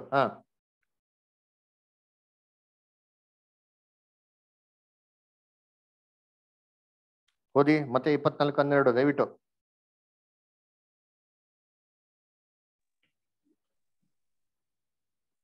ಓದಿ ವ್ಯಾಲೆಂಟೈನ್ ಸ್ಟಾರ್. ಇದಲ್ಲದೆ ಇದಲ್ಲದೆ ಓದಿ ವ್ಯಾಲೆಂಟೈನ್ಸ್ ಡೇ ಓದಿ. ಇದಲ್ಲದೆ ಅಧರ್ಮವು ಹೆಚ್ಚಾಗುವುದರಿಂದ ಬಹು ಜನರ ಪ್ರೀತಿಯು ತಣ್ಣಗಾಗಿ ಹೋಗುವುದು. ನೋಡ್ರ ಏನ್ರಿ, ಅಧರ್ಮವು ಹೆಚ್ಚಾಗೋದ್ರಿಂದ ಬಹು ಜನರ ಪ್ರೀತಿ ತಣ್ಣಗಾಗ್ತಾರೆ. ಆಗ್ತದ ಇಲ್ಲ? ಏನ್ರಿ ಅಧರ್ಮ ಇವತ್ತು ಎಷ್ಟಪ್ಪ ಆಗಿದೆ ಅಂದ್ರೆ, ಎಲ್ ನೋಡಿದ್ರು ಬರೀ ಅಸಹ್ಯ ರೀ, ಎಲ್ ನೋಡಿದ್ರು ಬರೀ ಹೊಲಸು, ಅದರ ಬರೀ ವಲ್ಗರ್ ಫಿಲಮ್ಸ್ಗಳು ನೋಡ್ರಿ ಅಂತೀನಿ, ಹಿಂಗಿದೆ ಸೀರಿಯಲ್ಗಳು ನೋಡ್ರಿ ಅಂತೀನಿ. ಹೇಗಪ್ಪ ಇರ್ಬೇಕು ಅಂತಂದ್ರೆ ಏನ್ರಿ, ಸೀರಿಯಲ್ ಬಂದ್ಬಿಟ್ಟು ಒಂದು ಕುಟುಂಬನ ಕಟ್ಟತ್ತರ ಇರಲ್ಲ, ಕುಟುಂಬನ ಹೊಡೆದಾಕ್ಬೇಕು. ಇವ್ನ ಅವ್ನು ಇಟ್ಕೊಳಂತೆ, ಇವ್ನ ಇಟ್ಕೊಳದಂತೆ, ಅವ್ನ ಮೇಲೆ ಇವ್ನು ಡೌಟ್ ಪಡೋದಂತೆ, ಇವ್ನ ಡೌಟ್ ಪಡೋದಂತೆ, ಇದೇ ಕಥೆಗಳ್ರಿ ಅಂತೀನಿ. ಇವೆಲ್ಲ ನೋಡಿ ಕುಟುಂಬದಲ್ಲಿ ಹಿಂಗೇ ಇಂಪ್ಲಿಮೆಂಟ್ ಮಾಡಿದ್ರೆ ಎಲ್ಲಾರ ಫ್ಯಾಮಿಲಿ ಏನಾಗ್ಬಿಡಿದೆ ಅಂತಂದ್ರೆ ಸೀರಿಯಲ್ಗಳಾಗ್ಬಿಡಿದೆ. ನಿಜವಾದ ಒಂದು ಏನ್ರಿ ಭಯ ಭಕ್ತಿ ಇರೋಂಥ ಕುಟುಂಬನೇ ಇಲ್ಲ ರೀ. ಆಮೇಲೆ ಮಕ್ಳುಗಳಿಗೇನ್ರಿ ಊಟ ಮಾಡೋದನ್ನೇ ಮೊಬೈಲ್ ಕೊಟ್ಬಿಡೋದು. ಅದು ಚಿಕ್ಕ ವಯಸ್ಸಿಂದ ಗೇಮ್ಸ್ ಕಲ್ತು ಬಿಡ್ತಾರೆ. ಅಂದ್ರೆ ಯಾವ ರೀತಿ ಗೇಮ್ಸ್ ಆಡ್ತಾರೆ ಅಂದ್ರೆ ಅಬ್ಬಬ್ಬ ಎಲ್ಲ ಏನಾಗ್ಬಿಡ್ತಾರೆ ವಯಸ್ಸಿಗೆ ಬರೋತ್ತಿಗೆ ಎಲ್ಲ ಕಲಿಬಾರ್ದಾಗಿಂತ ವಿಚಾರಗಳನ್ನ ಚಿಕ್ಕ ವಯಸ್ಸಲ್ಲಿ ಕಲ್ತು ಬಿಡ್ತಾರೆ ಅಲ್ವರ. ಆಮೇಲೆ ಕುಡಿಯೋದು ಏನಾಗ್ಬಿಡ್ತೀವಿ ಇವತ್ತು ಸೊಸೈಟಿಲಿ ಫ್ಯಾಷನ್ ರೀ. ಅಪ್ಪ ಅಮ್ಮನ ಜೊತೆಗೆ ಮಕ್ಳು ಕುಡಿದ್ರೆ ತುಂಬಾ ದೊಡ್ಡ ಮನೆ ಕುಟುಂಬ ಅಂತ ಅಂದ್ರ, ಕುಡಿದೇ ಇದ್ರೆ ಅವ್ನಿಗೆ ಏನು ಗೊತ್ತಿಲ್ಲ, ಚೀಪ್ ಕ್ಯಾರೆಕ್ಟರ್ ಅಂದ್ರ. ಸಿಗರೇಟ್ ಸೇದೋದು, ಡ್ರಗ್ಸ್ ಹೆಂಗಿದೆ ನೋಡ್ರಿ ಇವತ್ತು ನ್ಯೂಸ್ ಅಲ್ಲಿ ಬರ್ತಾವಲ್ಲ ಏನ್ರಿ. ದೊಡ್ಡ ಫಿಲಮ್ ಆಕ್ಟರ್ ಇಂದ ಹಿಡಿದು ರೋಡಲ್ಲಿ ಅಂತ ಬೆಗ್ಗರ್ಗೆ ಏನ್ ಗೊತ್ತಾ ಇಲ್ಲ ಸಾಮಾನ್ಯ ಆಗ್ಬಿಡುತ್ತೆ ಅಲ್ವರ. ಅಮಾಯಕ ಮಕ್ಳುಗಳನ್ನ ಕೆಡ್ಸಂತದ್ದು. ಆಮೇಲೆ ಏನ್ರಿ ಮೊಬೈಲ್ಗಳು ಫಸ್ಟ್ ಏನ್ರಿ ಮೊಬೈಲ್ ಅಂತಂದ್ರೆ ತುಂಬಾ ರೇರ್ ಆಗಿ ಯೂಸ್ ಮಾಡೋದು. ಇವಾಗ ಏನಾಗ್ಬಿಡುತ್ತೆ ಎಲ್ಲಾರ ಹತ್ರ ಸಾಮಾನ್ಯ ಆಗ್ಬಿಡುತ್ತೆ. ಶಾಪಿಂಗ್ ಮಾಲ್ ಅಂತೆ, ಡಿಸ್ಕೋ ಅಂತೆ, ಕ್ಲಬ್ ಅಂತೆ ಅಲ್ವರ. ಏನ್ರಿ ಗಂಡನ್ ಮದ್ವೆ ಆಗೋದು, ಹೆಣ್ಣನ್ ಮದ್ವೆ ಆಗೋದಂತೆ. ಬೈಬಲ್ ಅಲ್ಲಿ ಹೇಳ್ತಾರೆ ರೋಮಪುರದಲ್ಲಿ, ಇದು ಮಾಡಬಾರ್ದು, ಇದು ದೇವ್ರಿಗೆ ಅಸಹ್ಯ ಅಂತ ಹೇಳ್ತಾರೆ, ಅದನ್ನೇ ಮಾಡೋದು. ಇದು ಸಾಲಿಡ್ಕೆ ಕೋರ್ಟಲ್ಲಿ ಕೇಸ್ ಫೈಲ್ ಮಾಡೋದು. ನನಗೆ ಗೊತ್ತಿಲ್ಲ, ನಾನು ಹುಡುಗಿನ ಪ್ರೀತಿ ಮಾಡ್ತಾ ಇದ್ದೀನಿ, ನಾನು ಹುಡುಗಿ ಅವಳು ಹುಡುಗಿ ಇಬ್ರು ಮದುವೆ ಆಗ್ತದೆ, ದಯವಿಟ್ಟು ಪರ್ಮಿಷನ್ ಕೊಡಿ ಅಂತ ಆ ಜಡ್ಜಿಗೆ ತಲೆ ಕೆಟ್ಟಿರ್ತಾರೆ. ಅಣ್ಣ ಕಂದ ನೋಡಪ್ಪ ಇದು ಬೈಬಲ್ ವಿರುದ್ಧ ನಂಗೆ ಕೊಡಕ್ಕಾಗಲ್ಲ ಅಂತ ಹೇಳಕ್ಕೆ ಆಗಲ್ಲ. ಅವನೇನೋ ಹೇಳ್ಬಿಟ್ಟಾನೆ, ನೆಕ್ಸ್ಟ್ ದಿನ ರೋಡ್ಗೆಲ್ಲ ಬಂದು ನಿಂತ್ಕೊಂಡ್ಬಿಡ್ತಾರೆ. LGBT ಲಾ ಅಂತ ಹಾಕೋ, ಸ್ಯಾಂಕ್ಷನ್ ಮಾಡು, ತಗೋ ಅವ್ನು ಮದುವೆ ಮಾಡು ಅದರ. ಇವಾಗ ಆಧಾರ್ ಕಾರ್ಡ್ ಹೆಂಗ್ ಮಾಡ್ಬೇಕು ಗೊತ್ತಿಲ್ಲ, ಹಸ್ಬೆಂಡ್ ವೈಫ್ ಅಂತ ಹೇಳ್ಬೇಕು, ಇಲ್ಲ ಹಸ್ಬೆಂಡ್ ಅಂತ ಹೇಳ್ಬೇಕು, ವೈಫ್ ಅಂತ ಹೇಳ್ಬೇಕು ಗೊತ್ತಿಲ್ಲ. ಪಾಸ್ಪೋರ್ಟ್ ಅಲ್ಲಿ ಏನ್ ಮಾಡ್ಬೇಕು, ಟೋಟಲ್ ಕನ್ಫ್ಯೂಷನ್ ಅಲ್ವರ. ಆಯ್ತಾ ಇಲ್ವಾ? ಆಮೇಲೆ ಏನ್ರಿ ಹೆಣ್ಮಕ್ಳು ಬೈಬಲ್ ಪ್ರಕಾರ ಹೇಳ್ತಾರೆ, ಹೆಣ್ಮಕ್ಳು ಯಾರು ಉಡುಪುಗಳನ್ನ ಹಾಕ್ಬಾರ್ದು,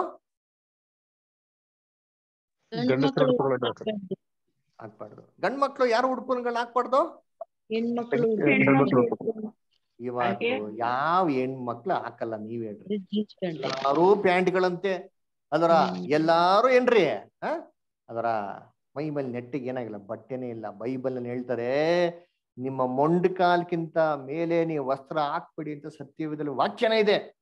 ನ್ಯಾಯ ಪ್ರಮಾಣದಲ್ಲಿ ಹೇಳ್ತಾರೆ ಅದರ. ಇದನ್ನ ಮೀರಿ ಇವತ್ತೇನ್ ಮಾಡ್ತಾರೆ ಅಂತಂದ್ರೆ ಅದಕ್ಕಿಂತ ಅಶ್ಲೀಲವಾಗಿರಂತ ವಸ್ತ್ರಗಳು ಏನ್ ಮಾಡ್ತಾರೆ ಹಾಕೊಂಡು ಹೆಣ್ಮಕ್ಳು ಧೈರ್ಯವಾಗಿ ಏನ್ರಿ ತಿರ್ಗಾಡ್ತಾರೆ. ಫ್ಯಾಷನ್ ಆಗ್ಬಿಟ್ಟಿದೆ. That is the status quo in the society. ಆಮೇಲೆ ಗಂಡಸ್ರು ಏನ್ರಿ ಕಮ್ಮಿನ, ಹೆಣ್ಮಕ್ಳು ನಮ್ಮ ಬಟ್ಟೆ ಹಾಕೊಂಡು ನಾವು ಅವ್ರ ಬಟ್ಟೆ ಹಾಕಂತಿರ್ತೆ, ಮಿಡಿ ಗಿಡಿ ಹಾಕೊಂಡು ಕೋಟ್ ಹಾಕೊಂಡು ಏನ್ ಮಾಡೋದು, ದೊಡ್ಡ ದೊಡ್ಡ CEO ಕಂಪನಿಗಳಿಗೆ ಏನ್ರಿ ಹೋಗೋದು, ದಟ್ ಇಸ್ ಫ್ಯಾಷನ್ ಅಂತ ಅಂದ್ಬಿಟ್ಟು. ಆಮೇಲೆ ಏನ್ ಹೇಳ್ತಾರೆ ಬೈಬಲ್ ಅಲ್ಲಿ, ನಿಮ್ಮ ಗಡ್ಡನ ವಿಕಾರವಾಗಿ ನೀವು ಬೋಡ್ಸ್ಕೊಂಬೇಡಿ ಅಂತ ಹೇಳ್ತಾರೆ. ಇವತ್ತೇನು ಫ್ಯಾಷನ್, ಇಲ್ಲೊಂದ್ ಕಡೆ ಕುರುಪು, ಇಲ್ಲೊಂದ್ ಕಡೆ ಕುರುಪು, ಮೀಸೆ ಹಿಂಗಂತೆ ವಿಚಿತ್ರವಾಗಿ, ಕೂದಲುಗಳೇನ್ರಿ ಒತ್ತಿಕ್ಕಿತ್ತಂತಾರ, ಇಲ್ಲ ಇಲ್ಲಿ ಕಡ್ದಿರೋ ತರ. ಬೈಬಲ್ ಹೇಳ್ತಾರೆ ಇದು ದೇವರಿಗೆ ದೃಷ್ಟಿಯಲ್ಲಿ ಅಸಹ್ಯ. ಮೈ ಎಲ್ಲ ಅಚ್ಚೆ ಹೊಡ್ಸ್ಕೊಳೋದು ಅದರ. ಏನ್ರಿ ಕೆನ್ನೆ ಮೇಲಂತೆ, ತಲೆ ಮೇಲಂತೆ, ನೋಡ್ಬೇಕು ಅಪ್ಪಪ್ಪ ಎಲ್ಲೆಲ್ಲ ಅಸಹ್ಯವಾಗಿ ಮೋಸವಾಗಿ ಏನ್ ಮಾಡ್ತಾರೆ ಕೊಡ್ಕೊಂತಾರೆ ನೋಡಿದ್ವಿ. ಬೈಬಲ್ ಹೇಳ್ತಾರೆ ಇದೆಲ್ಲ ಕರ್ತನಿಗೆ ಅಸಹ್ಯ. ಕರ್ತನಲ್ಲಿ ಪ್ರೀತಿ ಅನ್ಸಲ್ಲ. ಅದು ಹೇಳೋದು ಬಹು ಜನರ ಪ್ರೀತಿ ಏನಾಗ್ತಾರೆ, ತಣ್ಣಗಾಗುವುದು. ಕ್ರೈಸ್ತವರ ಪ್ರೀತಿನ ಏನಾಗೋಯ್ತ್ರಿ, ತಣ್ಣಗಾಗೋಯ್ತ್ರಿ. ಯಾವ ಸಭೆಯಲ್ಲಿ ಯಾರು ಹೇಳೋದೇ ಇಲ್ಲ ಇದನ್ನಲ್ಲ. ಯಾಕೆ ಹೇಳಿದ್ರೆ ನೆಕ್ಸ್ಟ್ ದಿನ ಸಭೆಗೆ ಬರಲ್ವಲ್ಲ. ಇವಾಗ ನಾನು ನಿಮ್ಗೆ ಹೇಳೋದು ನೆಕ್ಸ್ಟ್ ದಿನ ನಿಮ್ಗೆ ಯಾರು ಬರ್ತೀರ ನೋಡೋಣ, ಅರ್ಧಕ್ಕರ್ಧ ಜನ ಏನಾಗಲ್ಲ, ಇಲ್ಲಿ ಪ್ರೆಸೆಂಟೇ ಇರಲ್ಲ. ಯಾಕೆ? ಅಯ್ಯೋ ಅವ್ರ ವಾಕ್ಯ ಕೇಳಿದ್ರೆ ನಮ್ಗೆ ಮನ್ಸಿಗೆ ಕಷ್ಟ ಆಗ್ತದೆ. ಯಾಕೆ? ಪಾಪ ಮಾಡ್ತಿರಲ್ಲ ಅದಕ್ಕೆ. ಅವು ನಮ್ಗೆ ಹೆಂಗಿರ್ಬೇಕು, ನಾವೇನ್ ಪಾಪ ಮಾಡ್ತಾರೋ ಅದು ತಕ್ಕಂತೆ ಉಪದೇಶ ಇರಬೇಕು. ಅದಕ್ಕೆ ಹೇಳ್ತಾರೆ ಬೈಬಲ್, ಅಂತ್ಯಕಾಲದಲ್ಲಿ ತೀಟೆ ಕಿವಿಳೋರು ಬರ್ತಾರೆ, ತನ್ನ ದುರಾಶೆಗಳಿಗೆ ಅನುಕೂಲವಾಗಿ ಬೋಧನೆ ಮಾಡೋಂತ ಒಂದು ಬೋಧಕರನ್ನ ನೇಮಿಸ್ಕೊಂತಾರೆ ಅಂತ ಹೇಳ್ತಾರೆ. ಕರ್ತನಲ್ಲಿ ಪ್ರೀತಿ ಅಂತ ಸಹೋದರಗಳು ಅದಕ್ಕೆ ಹೇಳೋದು, ದುಷ್ಟತನ ಹೆಚ್ಚಾಗುವುದು. ಲೋಕದಲ್ಲಿ ಕೆಟ್ಟತನ ಹೆಚ್ಚಾಗೋದ್ರಿಂದ ಎಷ್ಟೋ ಜನಗಳ ಪ್ರೀತಿನ ತಮ್ಮನ್ನ ನೋಡ್ತಾರೆ. ಅದರ ಪಾಠ ಕೇಳ್ತಾರೆ, ವಿಡಿಗೆ ಮಾಡ್ತಾರೆ. ಅದರ ಪ್ರೀತಿಯಲ್ಲಿ ಐತೆ ದೇವ್ರ ಮೇಲೆ. ಸುಮ್ನೆ ಅಪ್ಪ ಅಮ್ಮ ಕಾಟ ಕೊಡೋಂಥ ಸಭೆಗೆ ಅಂತ ಇವ್ರೇನಾಗೋದು, ಇವ್ರು ಹೋಗೋದು ದೇವ್ರ ಮೇಲೆ ಇಲ್ಲ. ಪ್ರೀತಿ ಭಯ ಭಕ್ತಿ ಯಾವ್ದು ಇಲ್ಲ ರೀ. ಇವತ್ತು ಇದೆಯಲ್ಲ ಲೋಕದಲ್ಲಿ, ಯಾರ ಇಲ್ಲ ಅಂತ ಹೇಳಕ್ ಸಾಧ್ಯನೇ ಇಲ್ಲ ರೀ. ಇದೆಲ್ಲ ಕರ್ತನಲ್ಲಿ ಪ್ರೀತಿ ಅಂತ ಸ್ವರಗಳು ಏನೇ ಸೂಚನೆ ಅಂದ್ರೆ ಕ್ರಿಸ್ತನ ಬರೋಣಕ್ಕಲ್ಲ, ಪ್ರತ್ಯಕ್ಷತೆಗಿರೋ ಸೂಚನೆಗಳು ಅಲ್ವರ. ಆಮೇಲೆ ನೋಡಿ ನೆಕ್ಸ್ಟ್ ಇನ್ನೊಂದು ಸೂಚನೆ ಏನ್ ಹೇಳ್ತಾರೆ, ಅದೇ ಅಧ್ಯಾಯದಲ್ಲಿ 14ನೇ ವಾಕ್ಯ ಓದಿ ಬಿಡ್ತಾರೆ.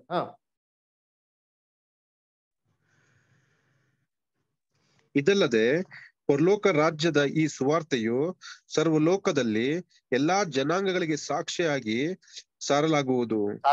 ಆಗ ಅಂತ್ಯವು ಬರುವುದು. ಆಗ ಅಂತ್ಯವು ಬರುವುದು. ಬ್ರದರ್, ಎಲ್ಲರಿಗೂ ಸತ್ಯ ಗೊತ್ತಾ? ಎಲ್ಲರಿಗೂ ಸುವಾರ್ತೆ ಹೋಗ್ಬಿಟ್ಟಿದೆ. ಎಸ್, ಸುವಾರ್ತೆ ಯಾಕೆ ಹೋಗಿಲ್ಲ? ಸುವಾರ್ತೆ ಅಂದ್ರೆ ಏನು? ಸತ್ಯವೇದ. ಸತ್ಯವೇದನೆ ಸುವಾರ್ತೆ. ಎಲ್ಲಾರ್ಗೂ ರಕ್ಷಣೆ ಇದೆ ಅಂತಾನೆ ಸತ್ಯವೇದನೆ ಆಗಿರೋದು. ಇದೆಲ್ಲರಿಗೂ ಹೋಗಿದ್ಯಾ ಅಂದ್ರೆ ಎಸ್.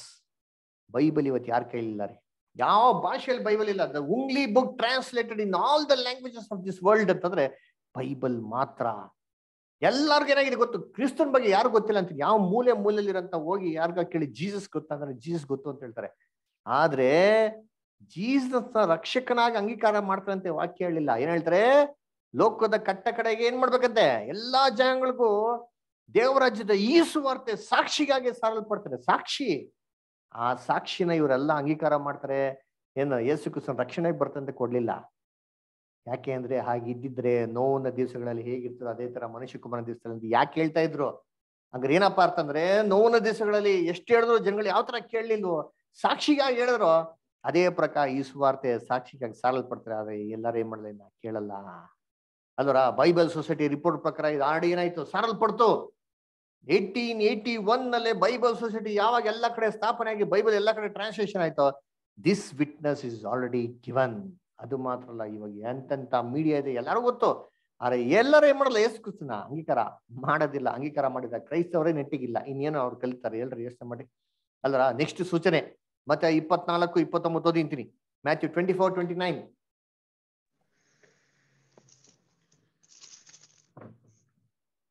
ಆ ದಿನಗಳ ಸಂಕಟವು ತೀರದ ಕೂಡಲೇ ಸೂರ್ಯನು ಕತ್ತಲಾಗಿ ಹೋಗುವನು, ಚಂದ್ರನು ಬೆಳಕು ಕೊಡದೆ ಇರುವನು, ನಕ್ಷತ್ರಗಳು ಆಕಾಶದಿಂದ ಉದುರುವವು, ಆಕಾಶದ ಶಕ್ತಿಗಳು ಕದಲುವವು. ನೋಡ್ರ ಹೇಳ್ತಾರೆ ಆ ಸಂಕಟಗಳ ದಿನಗಳು ತಿರುಗಿದ ಮೇಲೆ ತಕ್ಷಣವೇ ಅಂತ ಸೂರ್ಯ ಕತ್ತಲಾಗೋದು, ಚಂದ್ರ ಏನಂತಾರೆ ಬೆಳಕನ್ನು ಕೊಡೋದು ಬಿಟ್ಬಿಡ್ತಾನಂತೆ, ನಕ್ಷತ್ರಗಳೇ ಅಂತಾರೆ ಏನ್ರಿ ಬೀಳುವವು, ಆಕಾಶದ ಶಕ್ತಿಗಳಂತೆ ಕದಲ್ತಾನಂತೆ. ಏನಪ್ಪಾ ಇದು? ಸೂರ್ಯ ಚಂದ್ರ ನಕ್ಷತ್ರ ಮೊಬ್ಬಾಗ್ಬಿಡೋದು. ಕರ್ತನಲ್ಲಿ ಪ್ರೀತಿ ಅಂತ ಸೋದರಗಳೇ, ಇದಾಗಿದ್ಯಾ ಅಂದ್ರೆ ಎಸ್ ಆಗಿದೆ. ಯಾವಾಗ ಅಂತ ಹೇಳ್ತೀನಿ ಕೇಳಿ. ಮೇ 1780 ಅಮೇರಿಕಾಲಿ ಒಂದ್ ದಿನ ಕಂಪ್ಲೀಟ್ ಆಗಿ ಸೂರ್ಯ ಬೆಳಕೆ ಕೊಡ್ಲಿಲ್ಲ ಅಂತಾರೆ. ಮಧ್ಯಾಹ್ನ ಸೂರ್ಯ ನೆತ್ತಿಗಿರ್ಬೇಕಾದ್ರೆ ಕಂಪ್ಲೀಟ್ ಕತ್ಲಾಗೋಯ್ತು. ನಾಟ್ ಎಕ್ಲಿಪ್ಸ್ ಅಲ್ಲ ಇದು. ಅದೇನಾಯ್ತೋ ಗೊತ್ತಿಲ್ಲ, sudden phenomena. The sun was totally ಡಾರ್ಕಂಡ್. ಅರ entire one day, next day ವರ್ಗು ಸೂರ್ಯನ ಬೆಳಕೆ ಇಲ್ವಂತೆ ಅಮೆರಿಕಾದಲ್ಲಿ. ಸಡನ್ ಆಗಿ ಏನಾಗೋಯ್ತು, ಎಲ್ಲಾ ಪಕ್ಷಿಗಳೆಲ್ಲ ತಿರ್ಗಾ ಗೂಡು ಬಂದ್ಬಿಡ್ತು, ಎಲ್ಲ ಬಂದ್ ಮಾಡ್ಬಿಟ್ರು, ಲೆಜಿಸ್ಲೇಷನ್ ಎಲ್ಲ ಕ್ಲೋಸ್ ಮಾಡಿ, ಸ್ಕೂಲ್ ಎಲ್ಲ ಶಟ್ ಡೌನ್ ಮಾಡಿ ಏನ್ ಮಾಡ್ಬಿಟ್ರು, ಎಲ್ಲ ಕಳ್ಸ್ಬಿಟ್ರು ಅಲ್ವರ. ಇದು ಅಮೆರಿಕಲ್ಲಿ ಆಗಿರೋದು ರೆಕಾರ್ಡ್ ಮಾಡಿದ್ದಾರೆ. ಸರಿ, ಬೇರೆ ಜಾಗದಲ್ಲಿ ಆಗಿರೋದು ಆಗಿರ್ತದೆ. ಆದ್ರೆ ಆ ಜನಾಂಗದವರು ಮೂಢನಂಬಿಕೆ ಇರೋದ್ರಿಂದ ಆ ಕಾಲದಲ್ಲಿ ಅವ್ರು ಏನ್ ಮಾಡ್ಲಿಲ್ಲ, ಅದನ್ನ ರೆಕಾರ್ಡು ಮಾಡ್ಲಿಲ್ಲ. ಮೂಢನಂಬಿಕೆ ಏನ್ರಿ ಫಸ್ಟ್ ಅಡ್ಡ ಬಲಿ ಕೊಟ್ಬಿಡ್ತಾರೆ. ಏನೋ ಬಲಿ ಕೊಡ್ಬೇಕು, ಹೋಮ ಮಾಡ್ಬೇಕು ಅಂತ ಅಂದ್ಬಿಟ್ಟು. ಆದ್ರೆ ಅಮೆರಿಕಲ್ಲಿ ರೆಕಾರ್ಡ್ ಮಾಡೋರು. ಅದು ನೆಕ್ಸ್ಟ್ ಡೇನೆ ಏನಾಗಿದೆ ಗೊತ್ತಾ? ಚಂದ್ರ ಬೆಳಕೆ ಕೊಡ್ಲಿಲ್ವಂತೆ ಒಂದಿನ. ಕರ್ತನಲ್ಲಿ ಪ್ರೀತಿ ಇದು ಅವಾಗ ಕಾಲದಲ್ಲಿ. ಈ ಕಾಲದಲ್ಲಿ ಆಗಿದ್ಯಾ ಅಂದ್ರೆ ಈ ಕಾಲದಲ್ಲಿ ಆಗಿದೆ. ಕುವೈಟ್ ವಾರ್ ಆಗ್ಬೇಕಾದ್ರೆ ಏನ್ರಿ ಕುವೈಟ್ ಅಲ್ಲಿ ಸೂರ್ಯನ ಬೆಳಕೆ ಬೀಳಲಿಲ್ಲ. ಎಷ್ಟೊತ್ತು ತಿಂಗಳು ಗೊತ್ತಿದ್ಯಾ? ನೋಡಿ ಬ್ರದರ್ ಇರ್ಬೇಕಾ ಕೇಳಿ ಅಂತೀನಿ. ಆ ಕಾಲದಲ್ಲಿ ಅವ್ರನ್ನ ಇದ್ರು ಗೊತ್ತಿರ್ತಾರೆ. ಕುವೈಟ್ ವಾರ ಆಗ್ಬೇಕಾದ್ರೆ ಏನ್ರಿ 80s ಅಲ್ಲಿ ಸದಾಮ್ ಹುಸೇನ್ ಕುವೈಟ್ ಆಯಿಲ್ ವೆಲ್ಸ್ಗೆ ಬೆಂಕಿ ಹಚ್ತಾ ಗೊತ್ತಾ? ಆ ಬೆಂಕಿ ಹಚ್ಚಿದ್ದು ಎಷ್ಟೋ ತಿಂಗಳಾನ್ಗಟ್ಲೆ ಉರಿತು. ಆ ಸ್ಮೋಕ್ಗೆ ಸೂರ್ಯನ ಬೆಳಕು ಏನಾಗ್ಲಿಲ್ಲ, ಕುವೈಟ್ ಮೇಲೆ ಬೀಳಲೇ ಇಲ್ಲ ರೀ. ಅದು ಮಾತ್ರ ಅಲ್ಲ, ಜೈಪುರಲ್ಲಿ ಆಯಿಲ್ ವೆಲ್ಸ್ಗೆ ಬೆಂಕಿ ಹಚ್ಬೇಕಾದ್ರೆ more than 30 days there was pitch darkness in Jaipur ಅಲ್ರ. ಕರ್ತನಲ್ಲಿ ಪ್ರೀತಿ ಅಂತ ಸ್ವರಗಳ ಈ ತರ ಏನಾಗಿದೆ, ಎಷ್ಟೋ ಸನ್ನಿವೇಶಗಳು ಆಗಿದೆ ಅಲ್ರ. ನಕ್ಷತ್ರಗಳೇನಾಗ್ತಂತೆ ಬೀಳು. ಏನ್ ನಕ್ಷತ್ರಗಳು? Shooting stars. ಲಿಟರಲ್ ಆಗಿರೋ ನಕ್ಷತ್ರ ಬೀಳೋದ್ ಬಗ್ಗೆ ಹೇಳ್ತಾ ಇಲ್ಲ ಅಲ್ಲಿ ಅಲ್ವರ. ನಕ್ಷತ್ರಗಳು ಭೂಮಿಗಿಂತ ದೊಡ್ಡದಾಗಿದೆ, ಬಿದ್ರೆ ಭೂಮಿನೇ ಇರಲ್ಲ. ಇಲ್ಲೇ ಹೇಳ್ತಾ ಇರೋದು ನಕ್ಷತ್ರಗಳು ಬೀಳ್ತಾವೆ. ಯಾವ ನಕ್ಷತ್ರ? Shooting stars. ಮೀಟರೈಟ್ ಶವರ್ಸ್ ಆಗಿದೆಯಾ? ಇಲ್ಲ, ಎಷ್ಟೋ ಸತಿ ಏನಾಗಿದೆ ಮೀಟರೈಟ್ ಶವರ್ಸ್ ಗಳಾಗಿದೆ ಅಲ್ರ. ಹಾಗಾದ್ರೆ ಇವೆಲ್ಲ ಏನಾಗಿದೆ, ಫುಲ್ಫಿಲ್ಮೆಂಟ್ ಆಗಿದೆ. ಇವಾಗ ಹೇಳ್ಕೊಂಡು ಯೇಸು ಕ್ರಿಸ್ತು ಮತ್ತೆ 24-21 ಓದಿ ಬದರಿ ಇವಾಗ. ಮ್ಯಾಥ್ಯೂ 24:21. ಮ್ಯಾಥ್ಯೂ 24:21 ಇಲ್ಲಿ ನಮ್ ಪ್ರಿಸಿಲಾ ಸಿಸ್ಟರ್, ವಿಕ್ಟರ್ ಬದರು, ವ್ಯಾಲೆಂಟೈನ್ ಸಿಸ್ಟರ್ ಎಲ್ಲ ಇದ್ರ ಲೈನ್ ಅಲ್ಲಿ ಓದ್ತೀರಾ ಯಾರಾದ್ರ? ಅಂತ ಸಂಕಟವು ಲೋಕ ಹುಟ್ಟಿದ್ದು ಮೊದಲುಗೊಂಡು ಇದುವರೆಗೂ ಆಗಲಿಲ್ಲ, ಇನ್ನು ಮೇಲೆಯೂ ಆಗುವುದಿಲ್ಲ. ಇನ್ನು ಮೇಲಾಗೋದಿಲ್ಲ. ಅಂಡರ್ಲೈನ್ ಮಾಡ್ಕೊಳ್ಳಿ, ಇನ್ನು ಮೇಲಾಗೋದಿಲ್ಲ. ಅಂತ ಭಯಂಕರ ಕಷ್ಟ ಸಂಕಟಗಳು. ಈ ಕಷ್ಟ ಸಂಕಟಗಳಲ್ಲಿ ಯೇಸು ಕ್ರಿಸ್ತು ಏನ್ ಮಾಡೋದು ಕಾಣಿಸ್ಕೊಳೋದು. ಏನ್ ಹೇಳ್ತಾರೆ ಯೇಸು ಕ್ರಿಸ್ತ ಹೇಳ್ತಾರೆ, ಈಗೋ ನಾನು ಮೇಘದ ಮೇಲೆ ಬರ್ತೀನಿ ಅಂತ ಹೇಳಿದ್ರೆ ಗೊತ್ತಾ? ಮೇಘ ಅಂದ್ರೆ ಏನು? ಆ ಬೈಬಲ್ ಹುಡುಕ್ಬೇಕು. ಎಲ್ಲಾರು ಏನ್ ತಿಳ್ಕೊಂತಾರೆ, ನಿಟ್ಟರಾಗಿರಂತ ಮೋಡಿ ಮೇಲೆ ಬರ್ತಾರೆ ಅಂತ. ನೋ ನೋ ನೋ, ಬೈಬಲ್ ಅಲ್ಲಿ ಮೇಘ ಅಂದ್ರೆ ಏನು ಅಂತ ಹುಡುಕ್ಬೇಕು. ಬೈಬಲ್ ಅಲ್ಲಿ ಮೇಘ ಅಂದ್ರೆ ಏನ್ ಗೊತ್ತಾ? ಕಷ್ಟ ಸಂಕಟಗಳು. ಓದಿಂತೀನಿ ಎಲ್ಲಿ? ಜೆಫೇನ್ಯ 1:15 ಒಬ್ರೋದಿ, ಜೋವೆಲ್ 2:2 ಒಬ್ರೋದಿ. ಜೆಫೇನ್ಯ 1:15 ಯಾರು ಓದ್ತೀರಾ? ಯೋವೆಲ್ 2:2 ಓದ್ತೀರಾ ಯಾರಾದ್ರು? ವಿಕ್ಟರ್ ಬ್ರದರ್, ನಿಖಿತಾ ಸಿಸ್ಟರ್ ಓದಿ. ಆ ದಿನವು ರೌದ್ರದ ದಿನ, ಶ್ರಮ ಸಂಕಟಗಳ ದಿನ, ಹಾಳು ಪಾಡುವ ದಿನ, ಕತ್ತಲಿನ ಮೊಬ್ಬಿನ ದಿನ, ಕಾರ್ಮಗಿನ ಕಗ್ಗತ್ತಲ ದಿನ. ನೋಡ್ರ ಹೆಂಗಿದಂತೆ ಆ ದಿನ? ಕಷ್ಟದ ದಿನ, ರೌದ್ರದ ದಿನ ಅಲ್ವರ ಏನ್ರಿ? ಕತ್ತಲೆಯ ದಿನ ಅಲ್ವರ ಏನ್ರಿ?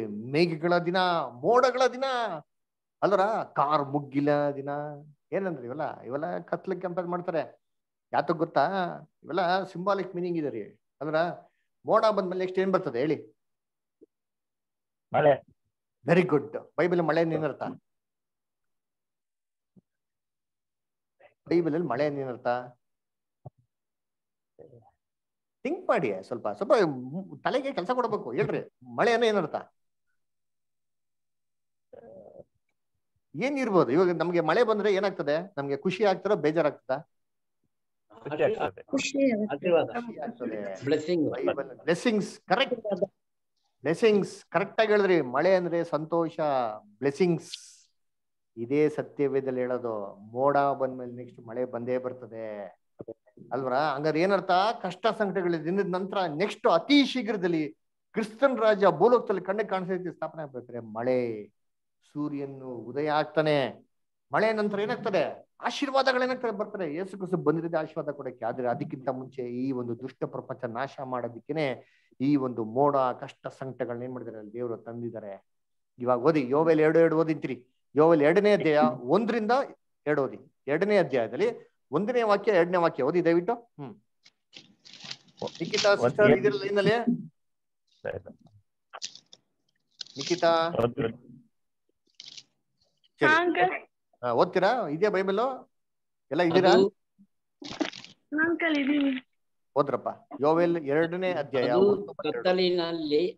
ಕತ್ತಲಿನ ಮಬ್ಬಿನ ದಿನ, ಕಾರ್ಮುಗಿಲ ಕಗ್ಗತ್ತಲ ದಿನ.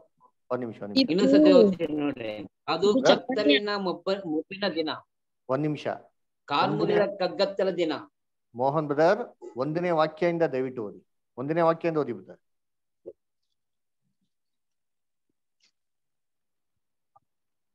ಮೋಹನ್ ಬ್ರದರ್ ಓದಿ, 1ನೇ ವಾಕ್ಯದಿಂದ ಓದಿ.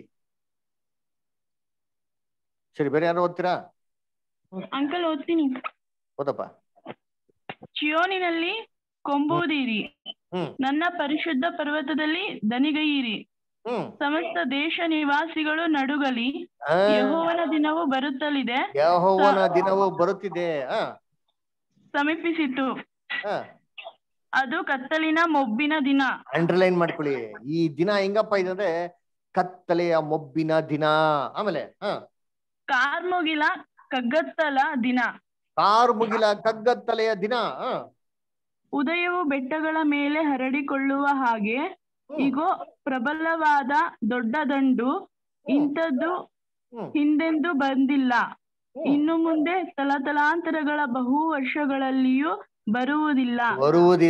ಇದನ್ನೇ ಯೇಸು ಕ್ರಿಸ್ತು ಮತ್ತೆ 24ರಲ್ಲಿ ಕೋಟ್ ಮಾಡಿತ್ತು. ಇದುವರೆಗೂ ಬರದಂತ ಕಷ್ಟ ಸಂಕಟಗಳು ಬರ್ತದೆ, ಇನ್ನು ಮುಂದಕ್ಕೂ ಬರಲ್ಲ. ಈ ಮೇಘದಲ್ಲೇನೆ ಯೇಸು ಕ್ರಿಸ್ತು ಎಲ್ಲಾರ್ಗೂ ಕಾಣಿಸ್ಕೊಳೋದು. ಯಾವ ಮೇಘ? ಕಷ್ಟ ಸಂಕಟಗಳನ್ನೇ ಯೇಸು ಕ್ರಿಸ್ತನ್ ಕಂಡಿಡ್ಕೊಂತಾರೆ. ಓಹೋ, ಇವೆಲ್ಲ ಮಾಡ್ತಿರೋದು ಯಾರಪ್ಪ? ನಮ್ಮ ರಕ್ಷಕರು, ನಮ್ಮ ಯೇಸು ಕ್ರಿಸ್ತನು ಈ ಭೂಲೋಕ ತನ್ನ ಆಡಳಿತ ಮಾಡ್ತಾ ಇದ್ದಾರೆ ಅಂತ ಜನಗಳಿಗೆ ಗೋಚರ ಆಗತ್ರ ಈ ಮೇಘದ ಮೇಲೆನೆ ಕಾಣಿಸ್ಕೊಳೋದು ಯೇಸು ಕ್ರಿಸ್ತು. ಅದಕ್ಕೆ ಕೈ ಹಿಂಗೆ ಇಟ್ಕೊಳ್ಳಿ, ತಿರ್ಗಾ ಬರೋಣ. ಇಲ್ಲಿ ನಾವು ಮೋಡ ನೋಡ್ಬೇಕ್ರೆ ಹೆಂಗಿತ್ತು ಮೋಡ? ಯಾವ ಕಲರ್ ಇತ್ತು ಮೋಡ? ಯೋವೆಲಲ್ಲಿ ಮೋಡ ಯಾವ ಕಲರ್ ಇತ್ತು? ಯೋವೆಲಲ್ಲಿ ಓದ್ಬೇಕಾರೆ ಗಮನಿಸಿದ್ರೆ ಎಲ್ಲಾರು? ಏನಪ್ಪಾ ಎಲ್ಲ ಗಮನಿಸಿದ್ರೆ ಇಲ್ಲ? ಎಸ್ ಆರ್ ನೋ ಹೇಳ್ರಿ. ಕತ್ತಲು ಅಲ್ವರ? ಎಲ್ಲ ಮಿಗ್ದವರೆಲ್ಲ ಏನ್ ಮಾಡ್ತಾ ಇದ್ದೀರಾ? ಎಲ್ಲ ಗಮನ ಇಟ್ಟು ಕೇಳ್ತಾ ಇದೀರಾ? ಇಲ್ಲ ಸ್ವಲ್ಪ ಮೊಬೈಲ್ ಆನ್ ಮಾಡಿ ಇಟ್ಬಿಟ್ಟಿದ್ದೀರಾ? ಹ ಎಲ್ಲ ಕೇಳ್ತಾ ಇದ್ರು ಗಮನ ಇಟ್ಟಿ, ಎಲ್ಲರಿಗೂ ಕೇಳ್ತಾ ಇದ್ದೀನಿ. ಎಲ್ಲ ಬೇಡ ಅಂದ್ರೆ stop ಮಾಡ್ಬಿಡೋಣ. ಕೇಳ್ತಾ ಇದ್ದೀನಿ ಅಂಕಲ್. ಮತ್ತೆ ಹೇಳ್ರಿ, ಮೋಡ ಯಾವ ಕಲರ್ ಇತ್ತು ಯೋವೇಲಲ್ಲಿ? ಕತ್ತಲು. ಕತ್ತಲು. Very good. ಕಪ್ಪು.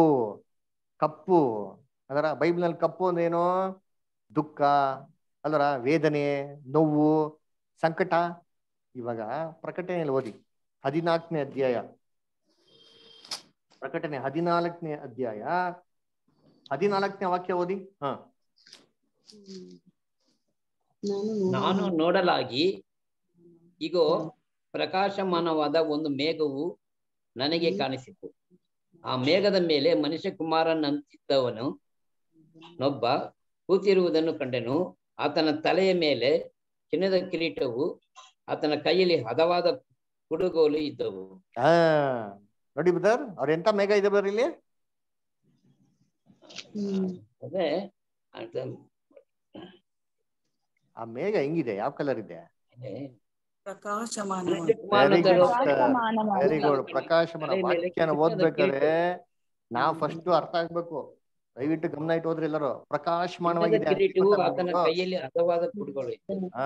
ಪ್ರಕಾಶವಾಗಿದೆ ಅಂದ್ರೆ ಬ್ರೈಟ್ ಆಗಿದೆ ಅಂತ, ವೈಟ್ ಆಗಿದೆ ಅಂತ ಅರ್ಥ. ಸಭೆಯ ದೃಷ್ಟಿಯಲ್ಲಿ ಇದೇ ಕಷ್ಟ ಸಂಕಟಗಳ ದಿವಸಗಳು ಪ್ರಕಾಶವಾಗಿದೆ. ಇದು ಕತ್ಲಲ್ಲ. ನೆಕ್ಸ್ಟ್ ಆಶೀರ್ವಾದ ಬಂದೇ ಬರ್ತದೆ. ಏನ್ರಿ? ಒಂದು ಪ್ರಕಾಶ, ಒಂದು ನಂಬಿಕೆ ಅಲ್ವರ. ಈ ಮೇಘದ ಮೇಲೆ ಯೇಸು ಕ್ರಿಸ್ತ ಏನ್ ಮಾಡೋದು? ಲೋಕ ಜನಗಳಿಗೆ ಮಾಡೋದು, ಕಾಣಿಸ್ಕೊಳೋದು ಅಲ್ವರ. ಸರಿ, ಇವಾಗ ಇನ್ನೊಂದು ಸೂಚನೆ ಓದೋಣ ಬನ್ನಿ. ಮತ್ತೆ 24ನೇ ಅಧ್ಯಾಯ 32ನೇ ವಾಕ್ಯ, ಮ್ಯಾಥ್ಯೂ 24:32 ಓದ್ರಿ ಯಾರಾದ್ರು?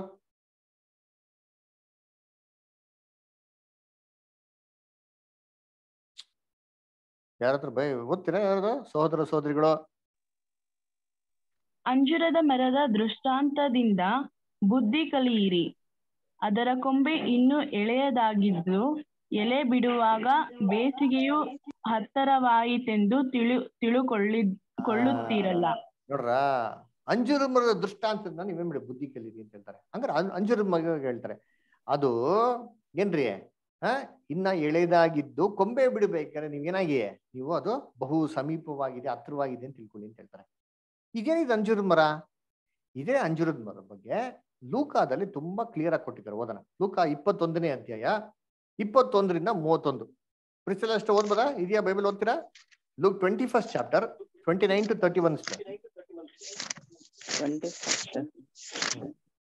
21st chapter 29 to 31.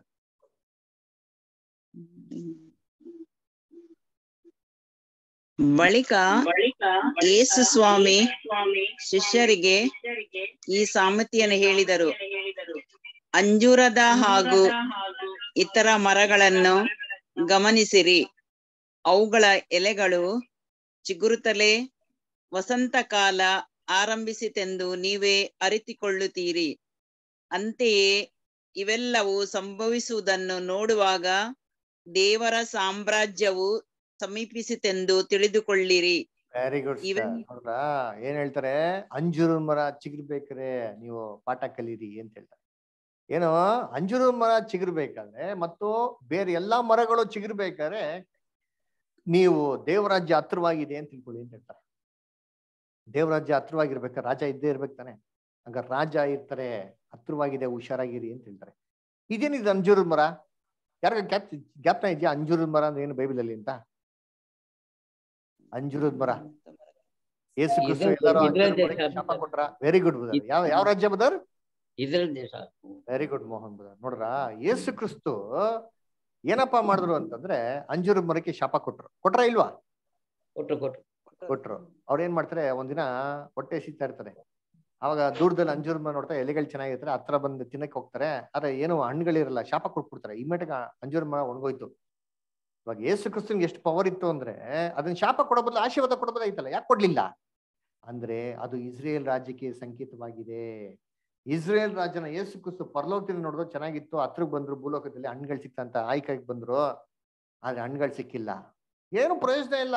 ಹಣ್ಣುಗಳು ಇಷ್ಟು ದಿನ ಕೊಡ್ಲಿಲ್ಲ ಅಂದ್ರೆ ಮುಂದಕ್ಕೂ ಕೊಡ ಅಂದ್ಬಿಟ್ಟು ಅದು ಶಾಪ ಕೊಟ್ಬಿಟ್ರು. ಅವ್ರು ಒಣಗೋಗ್ಬಿಡ್ತಂತೆ. ಇಸ್ರೇಲ್ ರಾಜ್ಯನ ಶಪಿಸ್ಬಿಟ್ರು. ಇಸ್ರೇಲ್ ಪಾಠ ಕೇಳಿದಿರಾ? ಕೇಳಿಲ್ಲ ಅಂದ್ರೆ ದಯವಿಟ್ಟು ಯೂಟ್ಯೂಬ್ ಅಲ್ಲಿ ಲಿಂಕ್ ಕೇಳಿ. ಇಸ್ರೇಲ್ ರಾಜ್ಯ ಶಪಿಸ್ಬಿಟ್ರು. ಆದ್ರೆ ಏನ್ ಹೇಳ್ತಾರೆ, ಇಲ್ಲಿ ಅಂಜೂರ ಮರ ತಿರ್ಗಾ ಚಿಗುರ್ತಾರಂತೆ. ಇಸ್ರೇಲ್ ರಾಜ್ಯ ತಿರ್ಗಾ ಏನಾಗ್ತಂತೆ, ಲೋಕದಲ್ಲಿ ರಾಜ್ಯವಾಗಿ ಸ್ಥಾಪನೆ ಆಗ್ತಾರೆ ಅಂತ. ಅಂದ್ರೆ ಬೈಬಲ್ ಅಲ್ಲಿ ಅಂಜೂರ ಮರ ಅಂದ್ರೆ ಯಾವ ರಾಜ್ಯ? ಇಸ್ರೇಲ್ ರಾಜ್ಯ. ವಾಕ್ಯ ಇದೆ ತಾನೆ? ಇಸ್ರೇಲ್ ಬಗ್ಗೆ ಪಾಠ ತಗೊಂಡ್ಬಿಟ್ಟಿದಿರಿ. ಇದಕ್ಕೆ ನಿಮ್ಗೆ ಡೀಟೇಲ್ ಆಗಿ ಹೇಳ್ತಾ ಇಲ್ಲ. ಓಸಿಯ 9:10 ಬರ್ತದೆ. ಇಸ್ರೇಲ್ ಪಿತೃಗಳು ಏನ್ರಿ ಅಂಜೂರದ ಮರದಲ್ಲಿ ಕಂಡಂತ ಮೊದಲು ಹಣ್ಣುಗಳ ತರ ಇದಾರೆ ಅಂತ ವಾಕ್ಯನ ಏನಾಗಿದೆ ನಮ್ಗೆ ಓಸಿಯ 9:10 ಸ್ಪಷ್ಟವಾಗಿದೆ. ಹಾಗಾದ್ರೆ ಬೈಬಲ್ ಅಲ್ಲಿ ಅಂಜೂರದ ಮರ ಅಂದ್ರೆ ಇಸ್ರೇಲ್ ರಾಜ್ಯ. ಒಣಗೋಗಿರಂತ ಇಸ್ರೇಲ್ ರಾಜ್ಯ ತಿರ್ಗಾ ಚಿಗುರ್ತಾರೆ. ಹೆಂಗೋ ಮೀನಿಂಗು, ಇಸ್ರೇಲ್ ತಿರ್ಗಾ ಸ್ವತಂತ್ರವಾಗಿ ಬರ್ತಾರೆ ಅಂತ. ಇಸ್ರೇಲ್ಗೆ ಸ್ವತಂತ್ರ ಬಂತ ಇಲ್ವಾ? ಬರ್ತದ ಬಂದ್ಬಿಡ್ತಾ?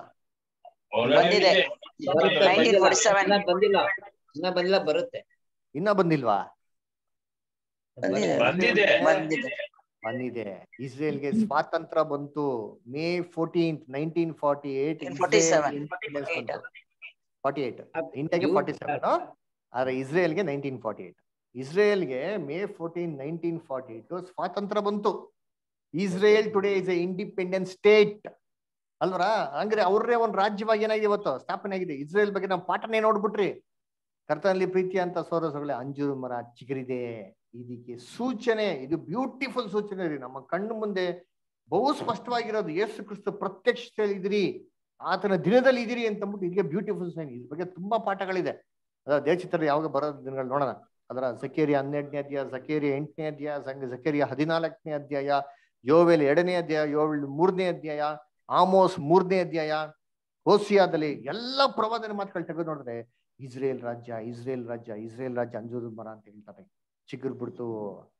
ಲೂಕಾದಲ್ಲಿ ಏನಂತಂದ್ರು, ಆ ವಾಕ್ಯ ಇನ್ನೊಂದ್ಸತಿ ಓದಿದ್ದೀನಿ. ಲೂಕ 21 ಪ್ರಿಸಿಲಷ್ಟ ಆ ವಾಕ್ಯ ಇನ್ನೊಂದ್ಸತಿ ಓದಿ. ಎಲ್ಲಿ ಹೇಳ್ತಾರೆ ಅಂತಂದ್ರೆ ಏನ್ರಿ, ಲೂಕ 21:29 ಓದಿ ಇಷ್ಟ. ಬಳಿಕ ಯೇಸು ಸ್ವಾಮಿ ಶಿಷ್ಯರಿಗೆ ಈ ಸಾಮತಿಯನ್ನು ಹೇಳಿದರು, ಅಂಜೂರದ ಹಾಗೂ ಇತರ ಮರಗಳನ್ನು ಗಮನಿಸಿರಿ. ಅವುಗಳ ನೋಡ್ರಿ, ಅಂಜೂರದ ಮತ್ತೆ ಇತರ ಮರಗಳು ಅಂದ್ರೆ, ಇವಾಗ ಅಂಜೂರದ ಮರ ಅಂದ್ರೆ ಇಸ್ರೇಲ್ ರಾಜ್ಯ, ಇತರ ಮರಗಳು ಅಂದ್ರೆ ಯಾವ ರಾಜ್ಯ?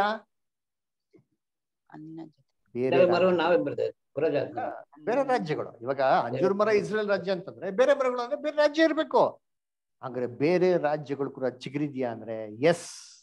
ಕರ್ತನಲ್ಲಿ ಪ್ರೀತಿ ಅಂತ ಸೋದರಗಳೇ, ನೀವು ತೊಗೊಂಡೋಗ್ಬಿಟ್ಟು ನೋಡ್ದ ಅಂತಂದ್ರೆ ಆಫ್ರಿಕಾ ದೇಶದಲ್ಲಿ ಬರ್ಕೊಳಿತೀನಿ. ಆಫ್ರಿಕಾ ಕಾಂಟಿನೆಂಟ್ ಅಲ್ಲೇ more than 150 countries have got independence since 1947. ಇಂಡಿಯಾಗ್ ಬಂದಿಲ್ವಾ? ಬಂದಿದೆ. ಯಾಕಪ್ಪ ಆಸ್ಟ್ರೇಲಿಯಾಗ್ ಬಂದಿಲ್ವಾ? ಬಂದಿದೆ. ಅಮೆರಿಕಾಗೂ ಕೂಡ ಬಂದಿದೆ ಇಂಡಿಪೆಂಡೆನ್ಸ್. ಗೊತ್ತಾ ನಿಮ್ಗೆ? 1798 ಅಮೆರಿಕಾ ಗಾಟ್ ದ ಇಂಡಿಪೆಂಡೆನ್ಸ್.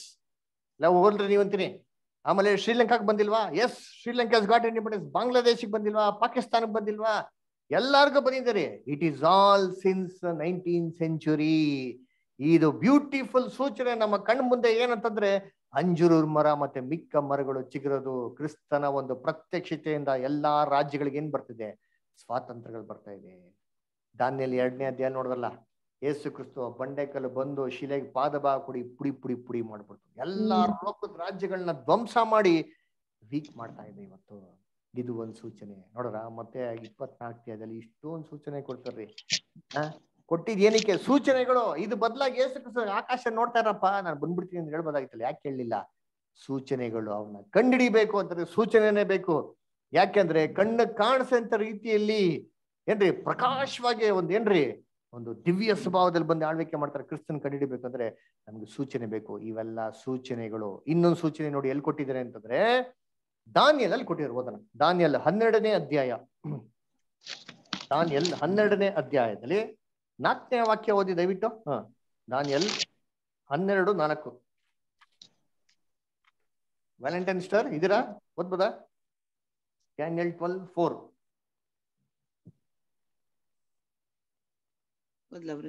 ಓದಿ ಪ್ರಿಸಿಲಷ್ಟ ಓದಿ.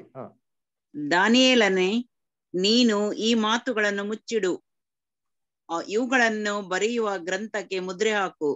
ಅಂತ್ಯಕಾಲದವರೆಗೆ ಮರೆಯಾಗಿರಲಿ. ಬಹು ಜನರು ಅತ್ತಿತ್ತ ಅಲೆದಾಡುವರು ಸತ್ಯಕ್ಕಾಗಿ. ಅಧರ್ಮ ಹೆಚ್ಚುತ್ತಿರುವುದು. ಕೂಡಲೇ ದಾನಿಯೇಲನಾದ ನಾನು. ಇವಾಗ ಇದನ್ನೇ ಬೇರೆ ಬೈಬಲ್ ಅಲ್ಲಿ ಓದ್ರಿ ಯಾರಾದ್ರ? ದಾನಿಯೇಲನೇ, ನೀನು ಈ ಮಾತುಗಳನ್ನು ಮುಚ್ಚಿಡು, ಅವುಗಳನ್ನು ಬರೆಯುವ ಗ್ರಂಥಕ್ಕೆ ಮುದ್ರೆ ಹಾಕು. ಅಂತ್ಯಕಾಲದವರೆಗೆ ಮರೆಯಾಗಿರಲಿ. ಬಹು ಜನರು ಅತ್ತಿತ್ತ ತಿರುಗುವರು, ಬಹು ಜನರು ಅತ್ತಿತ್ತ ತಿರುಗುವರು, ತಿಳುವಳಿಕೆ ಹೆಚ್ಚುವುದು. ತಿಳುವಳಿಕೆ ಏನಾಗ್ತದೆ ಹೆಚ್ಚುವುದು ಅಂತ ಅಲ್ವರ. ಬಹು ಜನರು ಅತ್ತಿತ್ತ ತಿರುಗುವರು, ತಿಳುವಳಿಕೆ ಹೆಚ್ಚುವುದು ಅಲ್ವರ. ಯಾವಾಗ? ಅಂತ್ಯಕಾಲದಲ್ಲಿ. ಅಂತ್ಯಕಾಲದವ್ರಿಗೆಲ್ಲ ಮರೆ ಮಾಡಿಡು. ಅಂತ್ಯಕಾಲದಲ್ಲಿ ಏನ್ ಮಾಡು? ಅಂತ್ಯಕಾಲದವರೆಗೂ ಮುದ್ರೆ ಹಾಕು. ಅಂತ್ಯಕಾಲದಲ್ಲಿ ಏನಾಗ್ತಾರೆ? ಎಲ್ಲ ಜನಗಳು ಅತ್ತಿತ್ತ ತಿರುಗಾಡುವರು. ಬಹು ಜನರ ಏನ್ರಿ ತಿರುಗಾಡುವರು, ಜ್ಞಾನ ಹೆಚ್ಚುವುದು. ಇದೇ ಇಂಗ್ಲಿಷಲ್ಲಿ ಓದಿ ಬದರ್. ವಿಕ್ಟರ್ ಬದರ್ ಇಂಗ್ಲಿಷಲ್ಲಿ ಓದ್ತೀರಾ? ಇದೆಯಾ Bible?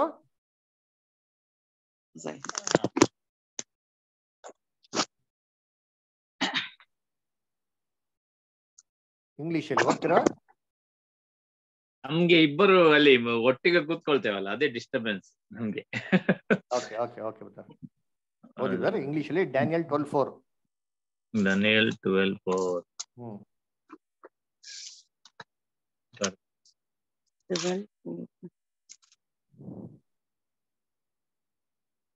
But you, Daniel, shut up the words and seal the book until the time of the end. Many shall run to and fro, and knowledge shall increase. Many shall run to and fro, knowledge shall increase ಅಂತ ಹೇಳ್ತಾರೆ. ಜ್ಞಾನ ಹೆಚ್ಚಾಗ್ತಾರಂತೆ, ಮನುಷ್ಯರು ಅತ್ತಿತ್ತ ಓಡಾಡ್ತಾರಂತೆ. ಗೊತ್ತಾ? ಇದು ಒಂದು beautiful prophecy. ಇದು ಯಾವಾಗ ಆಗೋದು ಅಂತಂದ್ರೆ ಮಿಕಾಯಲ್ ನಿಂತ್ಕೊಬೇಕಾದ್ರೆ ಆಗ್ತಾರಂತೆ. 12ನೇ ಅಧ್ಯಾಯ 1ನೇ ವಾಕ್ಯ ಓದಿದ್ದೀವಿ. ಯಾವಾಗ ಆಗೋದು ಓದೋಣ? ಯಾರು ಕನ್ನಡದಲ್ಲಿ ಓದಿ, ಕನ್ನಡ ಬೈಬಲ್ ಅಲ್ಲಿ ಓದಿ ದಯವಿಟ್ಟು. ಓದಿ ಬಿಡ್ತಾರೆ. ನಿಖಿತಾ ಓದಮ್ಮ.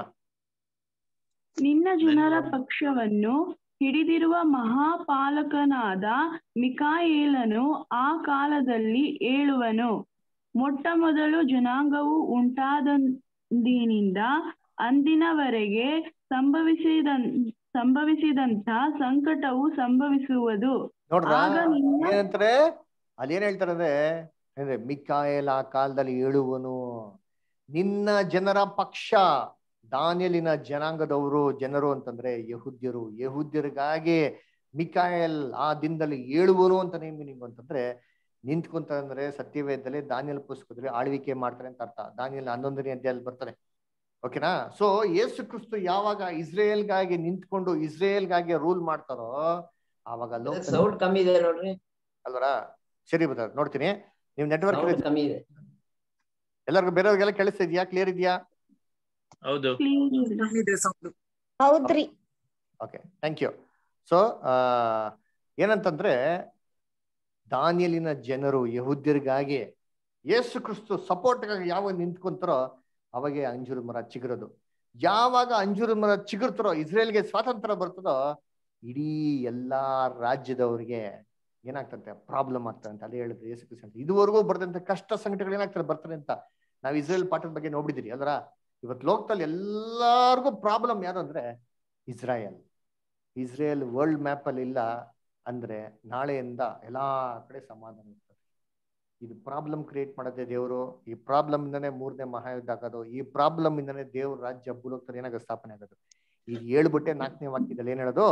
ಆ ಅಂತ್ಯಕಾಲ ಬರೋ ತನಕ ದಾನಿಯೇಲನೇ ಬುಕ್ಗೆ ಮುದ್ರೆ ಹಾಕು. ಆ ಅಂತ್ಯಕಾಲದಲ್ಲಿ ಏನಪ್ಪ ಸೂಚನೆ ಅಂತಂದ್ರೆ ಅಂತ್ಯಕಾಲದಲ್ಲಿ ಇದ್ರಿ, ಮಿಕಾಯಲ್ ಬಂದು ನಿಂತ್ಕೊಂಡಿರೋಂಥ ಕಾಲದಲ್ಲಿ ಇದ್ರಿ ಅಂತ ಹೆಂಗ ಕಂಡುಹಿಡಿಯೋದು ಅಂತಂದ್ರೆ ಬಹು ಜನರು ಅತ್ತಿತ್ತ ತಿರುಗಾಡುವರು, ಜ್ಞಾನ ಹೆಚ್ಚುವುದು ಅಂತ ಹೇಳ್ತಾರೆ. ಏನಿದು ಜನಗಳು ಅತ್ತಿತ್ತ ತಿರುಗಾಡೋದು ಅಂತಂದ್ರೆ? ಅತ್ತಿತ್ತ ತಿರುಗಾಡೋದು ಹೆಂಗ್ ಗೊತ್ತಾ ಮೀನಿಂಗು? ಟ್ರಾನ್ಸ್ಪೋರ್ಟೇಶನ್. ಯೋಬಗೆ ಕೇಳ್ತಾರೆ, ಯೋಬನ ಪುಸ್ತಕದಲ್ಲಿ ಸಾತಾನ ಕೇಳ್ತಾರಲ್ಲ ದೇವರು, ಎಲ್ಲಪ್ಪ ಓದಿ ಅಂತಂದ್ರೆ ಭೂಮಿಲಿ ಅತ್ತಿತ್ತ ತಿರುಗಾಡ್ತಾ ಬರ್ತಾರೆ. Transportation, travelling. ಈ ವಾಕ್ಯನ ಐಸಾಕ್ ನ್ಯೂಟನ್ ಓದ್ಬಿಟ್ಟು ಅವ್ರೇನ್ ಗೊತ್ತಾ ಹೇಳ್ತಾರೆ? Man can travel at a speed of more than 60 kilometers in the future ಅಂತ ಏನ್ ಮಾಡ್ತಾರೆ ಅವ್ರು ಹೇಳ್ತಾರೆ. ಈ ವಾಕ್ಯನ ಓದ್ಬಿಟ್ಟು ಹೇಳ್ತಾರೆ. He was one of the students of the Bible. He studied Daniel 12th chapter. ಇವತ್ತೇನ್ study ಮಾಡ್ತಾರೆ ಇದೆಲ್ಲ ಐಸಾಕ್ ನ್ಯೂಟನ್ ಆಡಿ ಓದಿರೋದು ಇವೆಲ್ಲ ಅಲ್ವರ. ಅವ್ರು ನೋಡ್ಬಿಟ್ಟು ಏನ್ ಹೇಳ್ತಾರೆ? ಬೈಬಲ್ ಪ್ರಾಫೆಸಿ ಕೊಟ್ಟಿದ್ದಾರೆ, ಇವೆಲ್ಲ ಆಗ್ತಾರೆ, ಇನ್ವೆನ್ಷನ್ಸ್ ಬರ್ತಾರೆ ಅಂತ ಹೇಳ್ತಾರೆ. ಯಾರು ನಂಬೋದೇ ಇಲ್ಲ. 60 ಕಿಲೋಮೀಟರ್ ಸ್ಪೀಡ್ ಅಲ್ಲ ಅಂತ. ಏನು ನಾವೆಲ್ಲ ಎತ್ತಿನ ಗಾಡಿಲಿ ಹೋಗ್ತಿದ್ರಿ, ಜಟ್ಕೆ ಗಾಡಿಲಿ ಹೋಗ್ತಿದ್ರಿ, ಹೆಂಗೆ 60 ಕಿಲೋಮೀಟರ್ ಅಂತಂದ್ಬಿಟ್ಟು ಇಡೀ ಲೋಕ ನಗ್ತಾರೆ. ಇವತ್ತು ಹೆಂಗಿದೆ ಕಾಲ? ಯಾರು 60 ಕಿಲೋಮೀಟರ್ ಸ್ಪೀಡ್ ಕಮ್ಮಿಗೆ ಹೋದ್ರೆ ಬೈತಾರೆ. ಹೋಗಪ್ಪ ಸೈಡ್ಗೆ, ತಗೊಬಿಡು, ಫಾಸ್ಟ್ ಆಗಿ ಹೋಗ್ಬೇಕು ಅಲ್ವರ. ಇವತ್ತು ಹೆಂಗಿದೆ technology? Man shawl run to and pro ಅಂದ್ರೆ ಅತಿ ವೇಗದಲ್ಲಿ ಮನುಷ್ಯ ಇವತ್ತು ಹೆಂಗಪ್ಪ ತಿರ್ಗಾಡ್ತಾ ಇದ್ದಾರೆ ಅಂತಂದ್ರೆ ಏನ್ರಿ ಒಂದು ಕಾಲದಲ್ಲಿರೋಂಥ ಟೆಕ್ನಾಲಜಿ ಇವತ್ತಿನ ಟೆಕ್ನಾಲಜಿ ಯೋಚನೆ ಮಾಡ್ಬಿಡ್ರಿ, ಕಂಪೇರ್ ಮಾಡ್ಬಿಡ್ರಿ. ಒಂದು ಕಾಲ ರೇಲ್ ಇತ್ತು, ಹೆಂಗಿತ್ತಂತೆ ಚಿಕ್ಕ ಬುಕ್ಕು ರೇಲ್, ಇವತ್ತು ಹೆಂಗಿದಂತೆ ಬುಲೆಟ್ ಟ್ರೈನ್. ಮನುಷ್ಯ ಎಷ್ಟು ಫಾಸ್ಟ್ ಆಗಿ ಹೋಗ್ತಾನೆ ಅಂತಂದ್ರೆ ನೋಡಿ, ಇದೇ ಗೊತ್ತಾ, ಇದು ವಂದೇ ಭಾರತ್ ಟ್ರೈನ್ ಏನ್ ಫಾಸ್ಟ್ ಅಂತಂದ್ರೆ ಏನ್ರಿ, it runs on magnet actually, not an engine, diesel engine ಅಲ್ಲ ಅಂದ್ರ ಏನ್ರಿ ಅತಿ ಫಾಸ್ಟ್. ಇದು ನಮ್ದು ಎಷ್ಟೋ ಪರವಾಗಿಲ್ಲ, ನೀವು ಜರ್ಮನಿಲೆಲ್ಲ ಹೋಗ್ಬಿಟ್ಟ ಅಂತಾರೆ, ಚೈನಾಲ್ ಹೋಗ್ಬಿಟ್ರೆ train travels with speed of nearly 900 km/h. ಏನ್ರಿ ಆ ಸ್ಪೀಡಲ್ಲಿ ಏನ್ರಿ ಹೋಗ್ತಾರ್ರಿ ಅಂತೀನಿ ಅಲ್ವರ. ಆಮೇಲೆ ಏನ್ರಿ ಮನುಷ್ಯ ಅತ್ತಿತ್ತ ತಿರುಗಾಡ್ತಾನೆ, ಜ್ಞಾನ ಹೆಚ್ಚಾಗ್ತದೆ. ರೈಟ್ ಬ್ರದರ್ಸ್ ಫಸ್ಟ್ ಫ್ಲೈಟ್ ಏನ್ ಮಾಡಿದ್ರು 19th century ಕಂಡಿಡಿದ್ರು ಅಂತೀನಿ. ಆವತ್ತು ಕಂಡುಹಿಡಿದಿರೋ ಫ್ಲೈಟ್ಗೂ ಇವತ್ತು ಕಂಡುಹಿಡಿರೋ ಫ್ಲೈಟ್ಗೆ ಏನ್ರಿ ಇದೆ ಹೋಲಿಕೆ. ಇವತ್ತು ಮನುಷ್ಯ ಈ ಫ್ಲೈಟ್ ಅಲ್ಲಿ ಎಲ್ಗೋಗ್ಬೋದು ಗೊತ್ತಾ, ಸ್ಪೇಸ್ ಸ್ಟೇಷನ್ಗೆ ಹೋಗ್ಬೋದು. ಆಯ್ತಲ್ಲ, ವರ್ಜಿನ್ ಏರ್ವೇಸ್ ಮಾಡ್ತಾ ಇದ್ ನೋಡಿ, ಸ್ಪೇಸ್ ಸ್ಟೇಷನ್ ಅತಿ ಶೀಘ್ರದಲ್ಲಿ ಟೂರ್ ಶುರು ಆಗ್ತಾರೆ. ಎಲ್ಲಿಗೆ ಅಂದ್ರೆ ಸ್ಪೇಸ್ಗೆ. ನಾವೆಲ್ಲ ಅಮೆರಿಕಕ್ಕೆ ಲಂಡನ್ಗೆಲ್ಲ ಹೋಗ್ಬೋದೈತಿ, ಹಂಗಲ್ಲ, ಸ್ಪೇಸ್ಗೆ ಹೋಗ್ಬೋದು. ಸ್ಪೇಸ್ ಅಲ್ಲಿ ಹೋಗ್ಬಿಟ್ಟು ಸ್ಪೇಸ್ ಸ್ಟೇಷನ್ ಉಳ್ಕೊಂಡು ಎಷ್ಟೋ ದಿನ ನೀವು ಕಾಲಗಳನ್ನ ಕಳೆದುಕೊಂಡು ವಾಪಸ್ ಏನೋ ಭೂಮಿಗೆ ಬರ್ಬೋದು. ಕರ್ತನಲ್ಲಿ ಪ್ರೀತಿ ಅಂತ ಸಹೋದರಗಳೇ, ಆ ತರ ಏನಾಗಿದೆ ಇವತ್ತು ಟೆಕ್ನಾಲಜಿ ಇದೆ ನೋಡಿರ್ತೀನಿ. ಏರ್ಕ್ರಾಫ್ಟ್ ಹೆಂಗಿದೆ ಅಂತೀನಿ. ಒಂದು ಕಾಲದಲ್ಲಿ ಏರ್ಕ್ರಾಫ್ಟ್ ಅಂತಂದ್ರೆ ಏನ್ರಿ, ಒಂದು 10 ಜನ ಮಾತ್ರ ಹೋಗ್ಬೇಕು, ಹೆಂಗಿದೆ ಅಂತೀನಿ. ಬಿಸ್ನೆಸ್ ಕ್ಲಾಸ್, ಹೈಲಿ ಸೊಫಿಸ್ಟಿಕೇಟೆಡ್ ರೀ, ಏನ್ ಮನೆಕ್ಕಿಂತ ಕಂಫರ್ಟಬಲ್ ರೀ. ಮಲ್ಕೊಂಡ್ಬಿಟ್ರೆ ನೀವು ಪ್ಲೇನ್ ಟೇಕ್ ಆಫ್ ಆಗಿದ್ದು ಗೊತ್ತಿಲ್ಲ, ಲ್ಯಾಂಡ್ ಆಗಿದ್ದು ಗೊತ್ತಿರಲ್ಲ. ಅಂತ ಒಂದು ಟೆಕ್ನಾಲಜಿ ಏನಾಗಿದೆ ಇವತ್ತಿದೆ. ಅದರ ಜ್ಞಾನ ಹೆಚ್ಚುತ್ತದೆ. ಮನುಷ್ಯ ಅತ್ತಿತ್ತ ಏನ್ ಮಾಡ್ತಾನೆ, ತಿರುಗಾಡ್ತಾನ್ರಿ. ಯೋಚನೆ ಮಾಡಿದ್ದೀನಿ ಇವತ್ತು ಎಷ್ಟು ಇದೆ ವೇಗ ಅಂತಂದ್ರೆ, ಇಂಡಿಯಾ ಅಲ್ಲಿ ಬ್ರೇಕ್ಫಾಸ್ಟ್ ಮಾಡಿ, ಲಂಡನ್ ನಲ್ಲಿ ಲಂಚ್ ಮಾಡಿ, ಅಮೆರಿಕಲ್ ಡಿನ್ನರ್ ಮಾಡಿ, ನೀವು ಮಿಡ್ ನೈಟ್ ಅಲ್ಲಿ ಬೇಕಾದ್ರೆ ಇಂಡಿಯಾಗೆ ಬರ್ಬೋದು. ಅಂತ ಒಂದು ಟೆಕ್ನಾಲಜಿ ಏನಾಗಿದೆ ಇವತ್ತು ಇದೆ. ಕರ್ತನಲ್ಲಿ ಪ್ರೀತಿ ಅಂತ ಸ್ವರಗಳೇ, ಮನುಷ್ಯ ಇವತ್ತು ಇರೋಂಥ ಟೆಕ್ನಾಲಜಿ ಎಲ್ಲಿಗೆ ಹೋಗ್ತಾ ಇದೆ ಗೊತ್ತಾ, ಚಂದ್ರಮಂಡಲಕ್ಕೆ ಹೋಗ್ಬಿಟ್ಟ ಅಲ್ವರ. ಇವತ್ತು ಅದು ಬಿಟ್ಟು ಚಂದ್ರಮಂಡಲಕ್ಕೆ ಹೋಗೋದು. ನೆಕ್ಸ್ಟ್ ಎಲ್ಲಿಗೆ ಹೋಗಕ್ ಪ್ಲಾನ್ ಮಾಡ್ತಾ ಇದಾರೆ ಅಂತಂದ್ರೆ ಮಂಗಳ ಗ್ರಹಕ್ಕೆ, ಅದರ ಮಾರ್ಸ್ಗೆ ಹೋಗ್ಬೇಕು ಅಂತ ಏನ್ ಮಾಡೋಣ ಪ್ಲಾನ್ ಮಾಡೋದು ನೋಡಿರ್ತೀನಿ. ಎಷ್ಟೋ ಸಾವಿರಾರು ಏನ್ರಿ ಕಿಲೋಮೀಟರ್ ಇರೋಂಥ ಮಾರ್ಸ್ಗೆ. ಆ ಮಾರ್ಸ್ ಕಟ್ಬಿಟ್ಟು ಮಾರ್ಸ್ ಆರ್ಬಿಟ್ ಹೋಗಿ ಏನ್ ಮಾಡಿದೆ ಅಂತಲ್ಲಿ, ಅಲ್ಲಿ ಹೋಗ್ಬಿಟ್ಟು ಏನ್ ಮಾಡಿದೆ, ಫೋಟೋಗಳನ್ನ ಹಿಡಿದ್ಬಿಟ್ಟು ಎಲ್ಲಿ ಕಳ್ಸಿದೆ, ಲೈವ್ ಆಗಿ ಭೂಮಿಗೆ ಏನ್ ಮಾಡೋರಂತೆ, ಕಳ್ಸೋರಂತೆ ಅಲ್ವರ. ಇವತ್ತು ಹೆಂಗಿದೆ ಟೆಕ್ನಾಲಜಿ, ಅದರ ಜ್ಞಾನ ಏನಾಗಿದೆ, ಅಂತ ಲೆವೆಲ್ ಏನಾಗಿದೆ, ಹೆಚ್ಚಾಗಿದೆ. ಕರ್ತನಲ್ಲಿ ಪ್ರೀತಿ ಅಂತ ಸಹೋದರ ಸಹೋದರಿಗಳೇ ಅಲ್ವರ. ಮಾರ್ಚ್ ಇಂದ ಲೈವ್ ಟೆಲಿಕಾಸ್ಟ್, ಅದರ ಹೆಂಗಿದೆ ಮನುಷ್ಯನ ಜ್ಞಾನ, ಅದರ ಅತ್ತಿತ್ತ ತಿರುಗಾಡೋದು ಹೆಂಗಿದೆ. ಒಂದು ಕಾಲದಲ್ಲಿ ಪೆಟ್ರೋಲ್ ಡೀಸೆಲ್, ಇವಾಗೆಲ್ಲ ಹೆಂಗಿದೆ ಎಲೆಕ್ಟ್ರಿಕ್ ವೆಹಿಕಲ್ಸ್. ಇನ್ನು ಮುಂದಕ್ಕೆ ನೋಡಿರ್ತೀನಿ 5 ವರ್ಷದಲ್ಲಿ ಯಾವ ಡೀಸೆಲ್ ವೆಹಿಕಲ್ ಇರಲ್ಲ, ಯಾವ ಪೆಟ್ರೋಲ್ ವೆಹಿಕಲ್ ಇರಲ್ಲ. ಆಲ್ರೆಡಿ ಬೆಂಗಳೂರು ಟು ಮೈಸೂರು ಏನ್ ಮಾಡ್ಬಿಟ್ರೆ ಎಲೆಕ್ಟ್ರಿಕ್ ಬಸ್ ಬಿಟ್ಬಿಟ್ರು. ಬೆಂಗಳೂರಲ್ಲಿ ಏನಂತೆ ಎಲೆಕ್ಟ್ರಿಕ್ ಬಸ್ಗಳು ಶುರು ಮಾಡ್ಬಿಟ್ಟಿದ್ದಾರೆ. BMTC ಇರಲ್ಲ ಅಲ್ವರ, ಸ್ವಲ್ಪ ಹಂಗೆ ಏನ್ ಮಾಡ್ತಾರೆ ಎಲ್ಲ ಎಲೆಕ್ಟ್ರಿಕ್ ಸ್ವಿಚ್ ಓವರ್ ಆಗ್ಬಿಡ್ತಾರೆ ಅಲ್ವರ. ಯಾಕೆ, ಪೆಟ್ರೋಲ್ ಪ್ರೈಸ್ ಡೀಸೆಲ್ ಪ್ರೈಸ್ ಅಷ್ಟು ಬೆಲೆ ಆಗ್ಬಿಡ್ತು. ಕರ್ತನಲ್ಲಿ ಪ್ರೀತಿ ಅಂತ ಸಹೋದರ ಸಹೋದರಿಗಳೇ, ಇದು ನೋಡಿ ಟೆಕ್ನಾಲಜಿ ಹೆಂಗಿದೆ ಅಂತೀರಿ. ಈ ಹುಡುಗಿ ನೋಡ್ತಿರ್ ಗೊತ್ತಾ, she is not A human being, she is A humanoid. Humanoid ಏನ್ರಿ, ರೋಬೋಟ್ ನೋಡಿ. ತಲೆ ಮೇಲೆ ಲೈಟ್ ಬಿಲ್ಡಿಂಗ್ ನೋಡ್ತೀನಿ ಅಲ್ವರ. ಅರಬ್ ದೇಶದಲ್ಲಿ ಏನಿದೆ ರೋಬೋಟ್ ಇದಾರೆ. ಇವಮ್ಮನ್ ಬೇಕಾ ಮನೆ ಕೆಲ್ಸಕ್ಕೆ ಇಟ್ಕೊಂಬೋದು ನೀವು. ಇನ್ನೊಬ್ರು ಪಕ್ಕದಲ್ಲಿ ನೋಡಿ ಬಾಡಿ ಗಾರ್ಡ್, ಅರಬ್ ದೇಶದಲ್ಲಿ ಏನ್ರಿ ರೋಬೋಟ್ ಅಲ್ವರ. ಇವೆಲ್ಲ ಎಷ್ಟು ಚೀಪ್ ಆಗ್ಬಿಡ್ತಾರೆ ಅಂದ್ರೆ ಕರ್ತನಲ್ಲಿ ಪ್ರೀತಿ ಅಂತ ಸೋರಸಗಳೇ, ಮನೆಗೆ ಏನಾಗ್ತಾರೆ ರೋಬೋಟ್ಗಳು ಬರಕ್ಕೆ ಶುರು ಆಗ್ಬಿಡ್ತಾರೆ. ಜ್ಞಾನ ಏನಾಗಿದೆ ರೀ, ಹೆಚ್ಚಾಗ್ತದೆ. ಒಂದು ಕಾಲದಲ್ಲಿ ರೋಬೋಟ್ ಅಂತಾರೆ ಮಕ್ಳು ಆಟ ಆಡೋ ರೋಬೋಟ್ ಇತ್ತು, ಇವತ್ತು ಏನಾಗಿದೆ ಕೆಲಸ ಮಾಡಂತ ರೋಬೋಟ್ಗಳ್ರಿ ಅಲ್ವರ. ಅದರಿಂದ ಕರ್ತನಲ್ಲಿ ಪ್ರೀತಿ ಅಂತ ಸೋರಗಳೇ ನೋಡಿ, ಇಲ್ಲಿ ನೋಡ್ಬೋದು ಡಿಫ್ರೆನ್ಸ್. ಒಂದು ಕಾಲದಲ್ಲಿ ಕಂಪ್ಯೂಟರ್ ಹೆಂಗಿತ್ತು ಅಂತ, ದೊಡ್ಡ ರೂಮು, ಟೇಬಲ್ ಮೇಲೆ ಎಲ್ಲಾ ಬುಕ್ಸು, ಎಲ್ಲಾ ಐಟಮ್ಸ್ಗಳು ಇರೋದು, ಫ್ಯಾಕ್ಸ್ ಮಿಷಿನ್ ಅಂತ ಇರೋದು, ಟೆಲಿಫೋನ್ ಅಂತ ಇರೋದು, ನ್ಯೂಸ್ ಪೇಪರ್ ಅಂತ ಇರೋದು ಅಲ್ವರ. ಬುಕ್ಸ್ ಎಲ್ಲ ಇರೋದು, ಡಿಕ್ಷನರಿ ಅಂತೆ, ಲೈಬ್ರರಿ ಅಂತೆ. ಇವತ್ತು ಏನಾಗ್ಬಿಡ್ತಾವ, ಟೆಕ್ನಾಲಜಿ ಹೆಂಗ್ ಬಂತು ಅಂದ್ರೆ ನಮ್ಗೆಲ್ಲ ಟೇಬಲ್ಗಳು ಬುಕ್ಸ್ಗಳಲ್ಲಿ ಎಲ್ಲ ಇರೋಂಥ ಎಲ್ಲಾ ವಿಚಾರಗಳು ಒಂದೇ ಸಿಸ್ಟಮ್ ನಲ್ಲಿ ಬಂದ್ಬಿಡ್ತು. PC ಎಲ್ಲಿ ಬಂದ್ಬಿಡ್ತು, PC ಹೋಗಿ ಲ್ಯಾಪ್ಟಾಪ್ ಅಲ್ಲಿ ಬಂದ್ಬಿಡ್ತು. ಇನ್ನು ಲ್ಯಾಪ್ಟಾಪನು ಇಲ್ಲ ರೀ ಇವಾಗ. ಅವಾಗ ಏನಾಗ್ಬಿಡ್ತು, ಮೊಬೈಲಲ್ಲೇ ಕ್ಯಾಲೆಂಡರ್ ಇದೆ, ಮೊಬೈಲಲ್ಲೇ ಬುಕ್ ನೋಟ್ ಇದೆ, ಮೊಬೈಲಲ್ಲೇ ಬೈಬಲ್ ಇದೆ, ಮೊಬೈಲಲ್ಲೇ ಡಿಕ್ಷನರಿ ಇದೆ, ಎಲ್ಲ ಎಲ್ಲಿದೆ mobile at the finger tips ಅಲ್ಲಿ. ಏನಾಗಿದೆ, ಮನುಷ್ಯ ಇಡೀ ಲೋಕನೇ ಮಾಡ್ಬೋದು ಇವತ್ತು, ಅದರ ಕಂಟ್ರೋಲ್ ಮಾಡ್ಬೋದ್ರಿ. ಕರ್ತನಲ್ಲಿ ಪ್ರೀತಿ ಅಂತ ಸ್ವರಗಳ ಇದೇನಿಲ್ಲ. ಫ್ಯೂಚರ್ ಬರೋಂಥ ಕಂಪ್ಯೂಟರ್ ಹೆಂಗಿದೆ ನೋಡ್ತೀನಿ, ಕಂಪ್ಯೂಟರೇ ಇಲ್ಲ, ಸ್ಕ್ರೀನೇ ಇಲ್ಲ, ಜಸ್ಟ್ ಗಾಡಿಯಲ್ಲಿ ಹಿಂಗ್ ಅಂದ್ರೆ ಚಕ್ಕಂತ ನಿಮ್ ಸಿಸ್ಟಮ್ ಓಪನ್ ಆಗ್ತಾರೆ, ಗಾಳಿಯಲ್ಲಿ ಏನ್ ಮಾಡ್ಬೋದು, ಎಲ್ಲ ಸ್ಕ್ರಾಲ್ ಮಾಡಿ ಚಕ್ಕಂತ ಮಾಡೋದು, ಕ್ಲೋಸ್ ಮಾಡ್ಬೋದು. This is future technology. ಇವೆಲ್ಲ ಅತಿ ಶೀಘ್ರದಲ್ಲಿ ಬರ್ತದ ನೋಡ್ರಿ ಅಂತೀನಿ. ಎಲ್ಲ ಔಟ್ಡೇಟ್ ಆಗ್ಬಿಡ್ತಾರೆ ಈ ಕಂಪ್ಯೂಟರ್ ಸಿಸ್ಟಮ್ಸ್. ಇವಾಗ ಕಂಪ್ಯೂಟರ್ ಹೊಟ್ಟೈತಿ, ಇವಾಗ ಲ್ಯಾಪ್ಟಾಪ್ ಹೊಟ್ಟೋಗ್ಬಿಡ್ತು ಸ್ವಲ್ಪ ದಿನದಲ್ಲಿ ನೋಡಿರ್ತೀನಿ. ಆಂಡ್ರಾಯ್ಡ್ ಬಂದ್ಬಿಡ್ತು, ಟ್ಯಾಬ್ ನೋಡಿ, ಮೊಬೈಲ್ ನೋಡಿರ್ತೀನಿ, ಮೊಬೈಲೇ ಇಲ್ಲ. ನೆಕ್ಸ್ಟ್ ಸುಮ್ಮನೆ ಒಂದು ಬ್ಯಾಂಡ್ ಹಾಕೊಂಡ್ರೆ ಕೈನಲ್ಲಿ ಏನ್ ಮಾಡ್ಬೋದು, ಮೊಬೈಲ್ನ ನೋಡ್ಬೋದು ಅಲ್ವರ. ಮೊಬೈಲ್ ಕಳ್ದೋಗಂತ ಜಂಜಟ್ಟೆ ಇಲ್ಲ, ಹೊಡೆದೋಗ್ಬಿಡ್ತು, ಬಿದ್ದೋಗ್ಬಿಡ್ತು, ಅಯ್ಯೋ ಗ್ಲಾಸ್ ಹೊಡೆದೋಯ್ತು, ಏನೂ ಬೇಕಾಗಿಲ್ಲ. ಇದು ನೋಡಿ, this is all future technology. ಅದಕ್ಕೆ ಹೇಳೋದು ಮನುಷ್ಯನ ಜ್ಞಾನ ಏನಾಗಿದೆ, ಹೆಚ್ಚಾಗುವುದು. ಇದೆಲ್ಲ ಯಾವ್ದ್ರಿಂದ? ಮಿಕಾಯಲ್ ಬಂದು ನಿಂತ್ಕೊಳೋದ್ರಿಂದ, ಕ್ರಿಸ್ತನ ಪ್ರತ್ಯಕ್ಷತೆಗೇನ್ರಿ ಇವೆಲ್ಲ ಬ್ಯೂಟಿಫುಲ್ ಆಗಿರಂತ ಏನ್ರಿ ಸೂಚನೆಗಳು. ಕರ್ತನಲ್ಲಿ ಪ್ರೀತಿ ಅಂತ ಸೋದರ ಸೋದರಿಗಳೇ, ಇದ್ ನೋಡಿದಿರಾ? ಫ್ಯೂಚರ್ ಐ ಡಿ ಕಾರ್ಡ್ ನೋಡಿರ್ತೀನಿ ಹೆಂಗಿದೆ ಅಂತಂದ್ರೆ, ನಾವೇನೋ ಕ್ಯಾಮ್ರಾ ಐ ಡಿ ಕಾರ್ಡ್ ಎಲ್ಲ ಕ್ಯಾರಿ ಮಾಡೋಂಥ ಅವಶ್ಯಕತೆನೇ ಇಲ್ಲ ಅಂತೀನಿ. ಸುಮ್ಮನೆ ಜಸ್ಟ್ ಒಂದು ಗ್ಲಾಸ್, ಆಪ್ಟಿಕಲ್ ಗ್ಲಾಸ್ ಹಾಕೊಂಡ್ರೆ ಆಪ್ಟಿಕಲ್ ಗ್ಲಾಸ್ ಎಲ್ಲ ಕ್ಲೀನ್ ಸ್ಕ್ಯಾನ್ ಮಾಡ್ತದೆ. ಯಾರ್ಯಾರು ಇವ್ರು ಎಲ್ಲಿಂದ ಬರ್ತಾವ್ರೆ, ಇವ್ರ ಐ ಡಿ ಕಾರ್ಡ್ ಏನೋ, ಇವ್ರು ಯಾರು ಊರಿಂದ, ಇವರು ಜುಟ್ಟು ಜನವಾರ ಹುಟ್ಟದಾಗಿಂದ ಸಾಯ ತನಕ ಫುಲ್ ಡೀಟೇಲ್ಸ್ ಏನ್ ಮಾಡ್ತಾರೆ ಅಲ್ಲೇ ಸ್ಕ್ಯಾನ್ ಮಾಡೋದು ಮಾತ್ರ ಅಲ್ಲ, ಅವ್ರ ಜೊತೆ ಕಮ್ಯುನಿಕೇಟ್ ಮಾಡ್ಬೇಕು ಅಂತಂದ್ರು ಕೂಡ ಏನ್ರಿ ಹಂಗೆ ಸ್ಕ್ಯಾನ್ ಮಾಡಿ ನಮ್ ಕಣ್ಣಲ್ಲೇ ಬ್ಲಿಂಕ್ ಅಲ್ಲಿ ಅವ್ರಿಗೆ ಇಮೇಲ್ ಏನ್ ಮಾಡೋದು, ಕಳಿಸ್ಬೋದು. ಇಮೇಲ್ ಮಾತ್ರ ಅಲ್ಲ, ಕನ್ಫರ್ಮೇಶನ್ ತಗೋಬಹುದು, ವಾಪಸ್ಸು ಕಮ್ಯುನಿಕೇಟ್ ಮಾಡ್ಬೋದು. ದಿಸ್ ಈಸ್ ಆಲ್ ಏನ್ರಿ ಕರ್ತನ ಒಂದು ಆಶೀರ್ವಾದ. ಅದಕ್ಕೆ ಕ್ರಿಸ್ತನು ಎರಡನೇ ಬರಿಕೆಯಲ್ಲಿ ಬರ್ಬೇಕ್ರೆ ಬಿಳಿ ಮೇಘದ ಮೇಲೆ ಬರೋದು. ಕಷ್ಟ ಇರ್ತದೆ, ಸಂಕಟ ಇರ್ತದೆ, ಆದ್ರೆ ಅದ್ರಲ್ಲಿ ಆಶೀರ್ವಾದ ಇರ್ತದೆ. ಜ್ಞಾನ ಏನಾಗ್ತಾರೆ, ಹೆಚ್ಚಾಗ್ತಾರೆ. ಇದು ನೋಡಿ ಹೋಲೋಗ್ರಾಮ್ ಹೆಂಗ್ ಗೊತ್ತಾ? ಪಕ್ಕಾ ಡೂಪ್ಲಿಕೇಟ್ ರೀ. ನಮ್ ತರನೇ ನಮ್ ಪಕ್ಕದಲ್ಲಿ ಇನ್ನೊಬ್ರೇನ್ರಿ ಮಾತ್ರ ಅಂತ ಹೋಲೋಗ್ರಾಮ್ ಟೆಕ್ನಾಲಜಿ. ಅದರ ಜಸ್ಟ್ ಒಂದು ಡಿವೈಸ್ ಹಾಕೊಂಡು ಏನೆಲ್ಲ ನಮ್ ತರನೇ ಕೆಲಸ ಮಾಡಂತ ಒಂದು ಇನ್ವಿಸಿಬಲ್ ಅದರ ಬೀಯಿಂಗ್. ಕರ್ತನಲ್ಲಿ ಪ್ರೀತಿ ಅಂತ ಸ್ವರಗಳೇ, ಇದಕ್ಕೆ ಜ್ಞಾನ ಏನಾಗ್ತಾರೆ, ಹೆಚ್ಚಾಗ್ತದೆ. ಇವೆಲ್ಲ ಇಷ್ಟು ದಿನ ಇಲ್ಲಿ ಸಡನ್ ಆಗಿ ಯಾಕೆ ಬಂತು? ಇವೆಲ್ಲ ಯಾರು ಪ್ರಸನ್ನತೆಗೆ ಸೂಚನೆಗಳು? ಕ್ರಿಸ್ತನ ಪ್ರತ್ಯಕ್ಷತೆಗೆ. ನೋಡಿ ಸ್ಕೂಟರ್, ಹೆಣ್ಮಕ್ಳಿಗೆ ಸ್ಕೂಟರ್ ಓಡಿಸ್ಬೇಕು ಭಾರಿ ಕಷ್ಟ, ಬಿದ್ದೋಗ್ಬಿಡ್ತಾರೆ, ಬ್ಯಾಲೆನ್ಸ್ ಮಾಡಕ್ಕೆ ಆಗಲ್ಲ ಅವ್ರಿಗೆ. ಈ ಸ್ಕೂಟರ್ ನೋಡಿ, ಬ್ಯಾಲೆನ್ಸಿಂಗೇ ಬೇಕಾಗಿಲ್ಲ, ಸ್ಟ್ಯಾಂಡೇ ಇಲ್ಲ, ಸ್ಕೂಟರ್ ಹಂಗೆ ನಿಂತ್ಕೊಂತ ನೋಡಿ, ಕಾಲೇ ಇಕ್ಕದ್ ಬೇಕಾಗಿಲ್ಲ, ಸ್ಟ್ರೈಟ್ ಆಗಿ ನಿಂತ್ಕೊಂತಾರೆ. ಈ ಸ್ಕೂಟರ್ ಬಂದ್ಬಿಡ್ತು ಅಂದ್ರೆ ಎಲ್ಲಾ ಹೆಣ್ಮಕ್ಳು ಏನ್ ಮಾಡ್ತಾರೆ, ಬೈಕ್ನ ಓಡಿಸೋದು ಕಲ್ತ್ ಬಿಡ್ತಾರೆ. ನೋಡ್ರ ಹಿಂಗಿದೆ ಜ್ಞಾನ ಹೆಚ್ಚಾಗೋದು. ಇದು ಕೇಳಿ,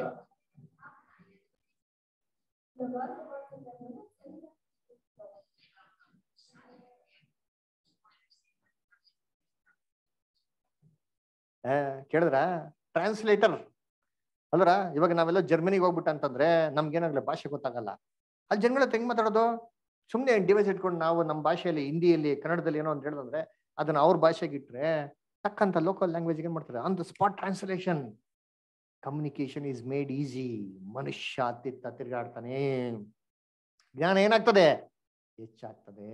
ನೋಡಿ, ಇದು ಫ್ಯೂಚರ್ ಟೆಕ್ನಾಲಜಿ. ಆ ಮನುಷ್ಯ ಕೂಡ ರೈಟ್ ಸೈಡ್ ಅಲ್ಲಿರೋನು ಕಣ್ಣೇ ಕಾಣಿಸಲ್ಲ ಅವನ್ಗೆ ಒಂದು ಡಿವೈಸ್ ಹಾಕಿ ಕಣ್ಣು ಕಾಣೋ ರೀತಿ ಮಾಡೋದು ನೋಡಿರ್ತೀನಿ. ಅದರ ಸ್ಕ್ಯಾನರ್ ನೋಡಿದ್ದೀನಿ, ಬಾಡಿ ಸ್ಕ್ಯಾನಿಂಗ್ ಲೆಫ್ಟ್ ಸೈಡ್ ಇದೆ ಗೊತ್ತಾ? ಇವಾಗೆಲ್ಲ ಇರೋದು ಹೈಲಿ ಟೆಕ್ನಾಲಜಿ ಅಂತಂದ್ರೆ MRI ಸ್ಕ್ಯಾನ್. ಅದರ MRI ಸ್ಕ್ಯಾನ್ ಏನಿಲ್ಲ ಗೊತ್ತಾಗ್ಬಿಡ್ತದೆ. ಇದು ಟೆಕ್ನಾಲಜಿ ಹೆಂಗಿದೆ ಅಂತಂದ್ರೆ, ಮನುಷ್ಯನ ದೇಹದಲ್ಲಿ ಒಂದೊಂದು ಮೂಳೆ ಒಳಗಡೆ, ಬೋನ್ ಮ್ಯಾರೋ ಒಳಗಡೆ, ಅದ್ರ ಸೆಲ್ ಒಳಗಡೆ, ಟಿಶ್ಯೂಸ್ ಸೆಲ್ ಒಳಗಡೆ ಹೋಗಿ ಏನೇನಾಗಿದೆ ಅಂತ ಕ್ಲೀನ್ ಆಗಿ ಝೂಮ್ ಮಾಡಿ ಕ್ಲೀನ್ ಆಗಿ ಮಾಡೋದು ಕಂಡುಹಿಡಿ ಬಂತೆ. ರೋಬೋಟಿಕ್ ಆಪರೇಷನ್ಸ್ ಮುಖಾಂತರ ಕರೆಕ್ಟ್ ಆಗಿ ಟಾರ್ಗೆಟ್ ಮಾಡಿ ಮನುಷ್ಯನ್ಗೆ ಎಲ್ಲಾ ಕಾಯಿಲೆಗಳನ್ನ ವಾಸಿ ಮಾಡ್ತಾರೆ. ಇದು ಮೆಡಿಕಲ್ ಫೀಲ್ಡ್ ಆಗಿರೋಂತ ಜ್ಞಾನ. ಅದೇನ್ರಿ ಒಂದು ತಿಳುವಳಿಕೆದು ಆಶೀರ್ವಾದಗಳು. ಕ್ಯಾನ್ಸರ್ಗೆ ಏನ್ ಟ್ರೀಟ್ಮೆಂಟ್ ಕಂಡಿದ್ರು ಗೊತ್ತಾ? ಕ್ಯಾನ್ಸರ್ ಗಡ್ಡೆಗಳಿಗೆ ಏನ್ರಿ ಒಂದು ಲಿಕ್ವಿಡ್ ಟ್ರಾನ್ಸ್ಮಿಟ್ ಮಾಡಿ ಆ ಕ್ಯಾನ್ಸರ್ ಗಡ್ಡೆ ಅಲ್ಲೇ ಇದ್ದಿ ಬೇರೆ ಎಲ್ಲೂ ಮೂವ್ ಮಾಡದ ರೀತಿಲಿ, ಇನ್ಫೆಕ್ಷನ್ಸ್ ಆಗದ ರೀತಿಲಿ, ಏನ್ರಿ ಸ್ಪ್ರೆಡ್ ಆಗದ ರೀತಿಲಿ ಟೆಕ್ನಾಲಜಿ ಏನಾಗಿದೆ ಇವತ್ತು ಕಂಡುಹಿಡಿದ್ದಾರೆ. ಕರ್ತನಲ್ಲಿ ಪ್ರೀತಿ ಅಂತ ಸೋರ್ಸ್ಗಳೇ, ಇದು ನೋಡ್ಬೋದು ನೋಡಿರ್ತೀನಿ. ಅಗ್ರಿಕಲ್ಚರ್ ಫೀಲ್ಡ್ ಅಲ್ಲಿ ಹೆಂಗಿದೆ, ಹೈಬ್ರಿಡ್ ಫ್ರೂಟ್ಸ್ ಇದೆಯಾ ಇಲ್ಲೋ ಇವತ್ತು? ಮಾರ್ಕೆಟ್ ಹೋದ್ರೆ ಹೆಂಗಿದೆ, ಹಣ್ಣು ತರಕಾರಿಗಳೆಲ್ಲ ಎಲ್ಲ ಒಂದೇ ತರ ರೀ, ಎಲ್ಲ ಒಂದೇ ಸೈಜು. ಅದರ ಎಷ್ಟು ಚೆನ್ನಾಗಿದೆ ನೋಡ್ತೀನಿ, ಎಷ್ಟು ಆರೋಗ್ಯವಾಗಿದೆ. ಒಂದು ಕಾಲದಲ್ಲಿ ಇತ್ತ ಇವೆಲ್ಲ? ಇಲ್ಲ. ಇವೆಲ್ಲ ಏನ್ರಿ ಜ್ಞಾನ ಹೆಚ್ಚಾಗೋದಕ್ಕೆ ಏನ್ರಿ ಸೂಚನೆಗಳು. ಅದರ ಒಂದು ಮರದಲ್ಲಿ ಏನ್ರಿ ಫಲಗಳು. ಒಂದ್ ಕಾಲದಲ್ಲಿ ಇತ್ತ? ಇವೆಲ್ಲ ಇತ್ತು? ಇವೆಲ್ಲ ಇಲ್ಲ. ಇವಾಗ ಏನಾಗಿದೆ, ಕರ್ತನಲ್ಲಿ ಪ್ರೀತಿ ಅಂತ ಸೋರಸುಗಳೇ, ಜ್ಞಾನ ತಿಳುವಳಿಕೆ ಏನಾಗ್ತದೆ ಅಲ್ಲಿ ಹೆಚ್ಚಾಗ್ತಾರೆ. ಅದಕ್ಕೇನ್ರಿ ಸೂಚನೆಗಳು. ಅದಕ್ಕೆ ಮನುಷ್ಯ ಏನ್ ಮಾಡ್ತಾನೆ, ಅತ್ತಿತ್ತ ಏನ್ ಮಾಡ್ತಾನೆ, ತಿರ್ಗಾಡ್ತಾನೆ. ಇನ್ನೊಂದು ಸೂಚನೆ ಓದೋಣ. ಏನಪ್ಪಾ? ಇದ್ ನಾನ್ ನೋಡ್ಸಿದ್ದು ಒಂದು ಸ್ಯಾಂಪಲ್. ನಿಮ್ ಮನೆಯಲ್ಲಿರಂತ ಒಂದೊಂದು ಇನ್ವೆನ್ಷನ್ಸ್ ನೋಡ್ರಿ, ಎಲ್ಲ ಬಂದ್ಬಿಟ್ಟು ಕರ್ತನ ಪ್ರತ್ಯಕ್ಷತೆಗಿರಂತ ಒಂದು ಸೂಚನೆಗಳು. ಅದರ ಒಂದು ಪೆನ್ ತಗೊಳ್ಳಿ, ಒಂದು ಪಿನ್ ತಗೊಳ್ಳಿ, ಅದರ ಒಂದು ಸೈಕಲ್ ತಗೊಳ್ಳಿ, ಅದರ ಒಂದು ಬೆಲ್ಟ್ ತಗೊಳ್ಳಿ, ಏನೇ ತಗೊಳ್ಳಿ, ಎಲ್ಲ everything invented in the last 2 centuries. ನೀವು ಬೇಕಾದ್ರೆ ಗೂಗಲ್ ಸರ್ಚ್ ಮಾಡಿ ನೋಡ್ತೀನಿ. Everything invented from 18th century. ಅದಕ್ಕೆ ನಂತರ ಯಾವುದು ಇಲ್ವೇ ಇಲ್ಲ, ಅದಕ್ಕಿಂತ ಮುಂಚೆ ಯಾವ್ದು ಇಲ್ವ ರೀ. ಹೆಂಗಿದೆ ಇನ್ವೆನ್ಷನ್ಸ್ ಅಂದ್ರೆ ಎವ್ರಿ ನ್ಯೂ ಡೇ ಏನಾಗ್ತಾರೆ ಇನ್ವೆನ್ಷನ್ಸ್. ಬರ್ತಾರೆ, ಒಂದಲ್ಲ ಒಂದು ಇನೋವೇಷನ್ಸ್ಗಳು ಹೊಸದಾಗಿ ಏನಾಗ್ತದೆ ಬರ್ತಾರೆ. ಇವೆಲ್ಲ ಏನಂತಂದ್ರೆ ಕರ್ತನ ಆಶೀರ್ವಾದಗಳು. ಮಿಕಾಯೇಲು ತನ್ನ ಜನಕ್ಕಾಗಿ ನಿಂತ್ಕೊಬೇಕಾರೆ ಲೋಕದಲ್ಲಾಗುವಂತ ಪ್ರಭಾವಗಳು, ಅದಕ್ಕೆ ತನ್ನ ಪ್ರತ್ಯಕ್ಷತೆಗಿರುವಂತ ಸೂಚನೆಗಳು. ಇವೆಲ್ಲ ಏನಪ್ಪಾ ಅಂದ್ರೆ ಕ್ರಿಸ್ತನ ಪರೋಕ್ಷ ಆಗಿರುವಂತ ಸೂಚನೆ. ಪರೋಕ್ಷ ಮಾತ್ರ ಅಲ್ಲ ಕರ್ತನಲ್ಲಿ ಪ್ರಿಯರೇ, ಎಫಿಫಿಯನಾಗಿ ಸೂಚನೆ, ಬ್ರೈಟ್ ಆಗಿ ನಮ್ಮ ಕಣ್ಣು ಮುಂದೆ ಕ್ಲೀನ್ ಆಗಿದೆ. ಇದು ಕ್ರಿಸ್ತನ ದಿನಕ್ಕೆ ಏನಾಗಿದೆ ಸೂಚನೆಗಳು. ಬರೋಣಕ್ಕೆಲ್ಲ ಬಂದಿದ್ದಿ ಅವ್ರ ಕೆಲಸ ಮಾಡೋದಕ್ಕೇನ್ರಿ ಸೂಚನೆಗಳು. ಇನ್ನೊಂದು ಬ್ಯೂಟಿಫುಲ್ ಸೂಚನೆ ಓದ ನೋಡಿರ್ತೀನಿ. ಇಲ್ಲಿ 1 ಕೊರಿಂಥ 4:5 ಓದಿ ದಯವಿಟ್ಟು. 1 ಕೊರಿಂಥ 4:5, 1 ಕೊರಿಂಥ 4ನೇ ಅಧ್ಯಾಯ 5ನೇ ವಾಕ್ಯ ಓದಿ ಬದ ದಯವಿಟ್ಟು.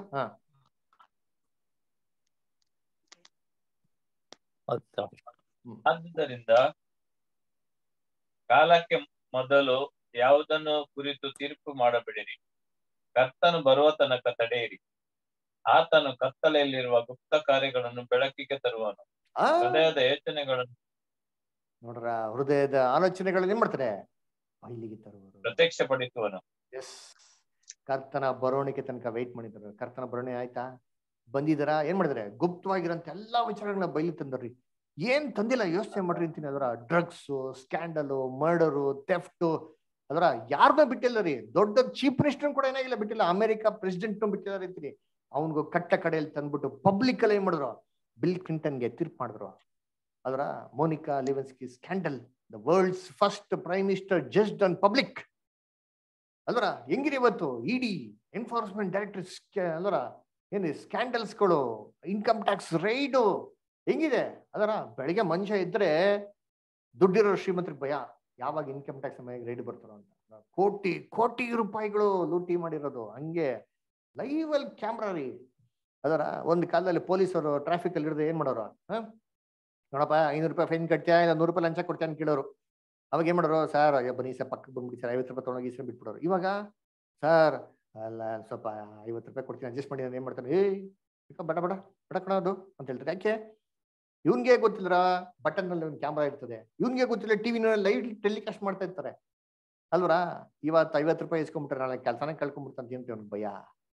ಐತಾ ಇಲ್ಲ ಟೆಕ್ನಾಲಜಿ ಇದೆ ಅಲ್ವರ. ಸ್ಕೂಲಲ್ಲಿ ಏನಿದೆ, CC ಕ್ಯಾಮ್ರಾ. ಮಕ್ಕಳು ಪಾಠ ಮಾಡ್ಬೇಕಾರೆ ಮನೇಲಿ ಕೂತ್ಕೊಂಡು ಅಪ್ಪ ಅಮ್ಮ ಮಕ್ಕಳು ಪಾಠ ಮಾಡೋದು ಲೈವ್ ಆಗಿ ಕೇಳ್ಬೋದು. ಟೀಚರ್ ಏನ್ ಮಾಡ್ತಾ ಇದಾರೆ ಪಾಠ, ಸರಿಯಾಗಿ ಪಾಠ ಮಾಡ್ತಾ ಇದ್ರೆ ಮಾಡೋದು ಲೈವ್ ಆಗಿ ಕೇಳ್ಬೋದು. ಆ ಟೆಕ್ನಾಲಜಿ. ಮಕ್ಕಳು ಸ್ಕೂಲಿಂದ ಬಸ್ಸಲ್ಲಿ ಬರ್ಬೇಕಾದ್ರೆ ಒಂದೊಂದು ಸ್ಪಾಟ್ಗೆ SMS ಬರ್ತಾರೆ, ನಿಮ್ ಮಗ ಇಂಥ ಸ್ಥಾನದಲ್ಲಿ ಇದ್ದಾನೆ, ಇವತ್ತು ಇಲ್ಲಿ ನೆಕ್ಸ್ಟ್ ಈ ಸ್ಟಾಪ್, ನೆಕ್ಸ್ಟ್ ಆ ಸ್ಟಾಪ್, ಇಲ್ಲಿ ಬರ್ತಾ ಇದ್ದಾನೆ ಇಷ್ಟು ನಿಮಿಷಕ್ಕೆ ಅಂತ ಏನಿದೆ ಲೈವ್ ಟ್ರ್ಯಾಕಿಂಗ್ ಐತೋ ಇಲ್ವೋ ಇದೆ. ಅದೇ ಕೇಳೋದು, ಕತ್ತಲೆಯಲ್ಲಿರಂತ ಗುಪ್ತವಾಗಿರಂತದ್ದೆಲ್ಲ ಏನಾಗ್ತದೆ ಬಯಲಿಗೆ ಬರ್ತಾ ಇದೆ.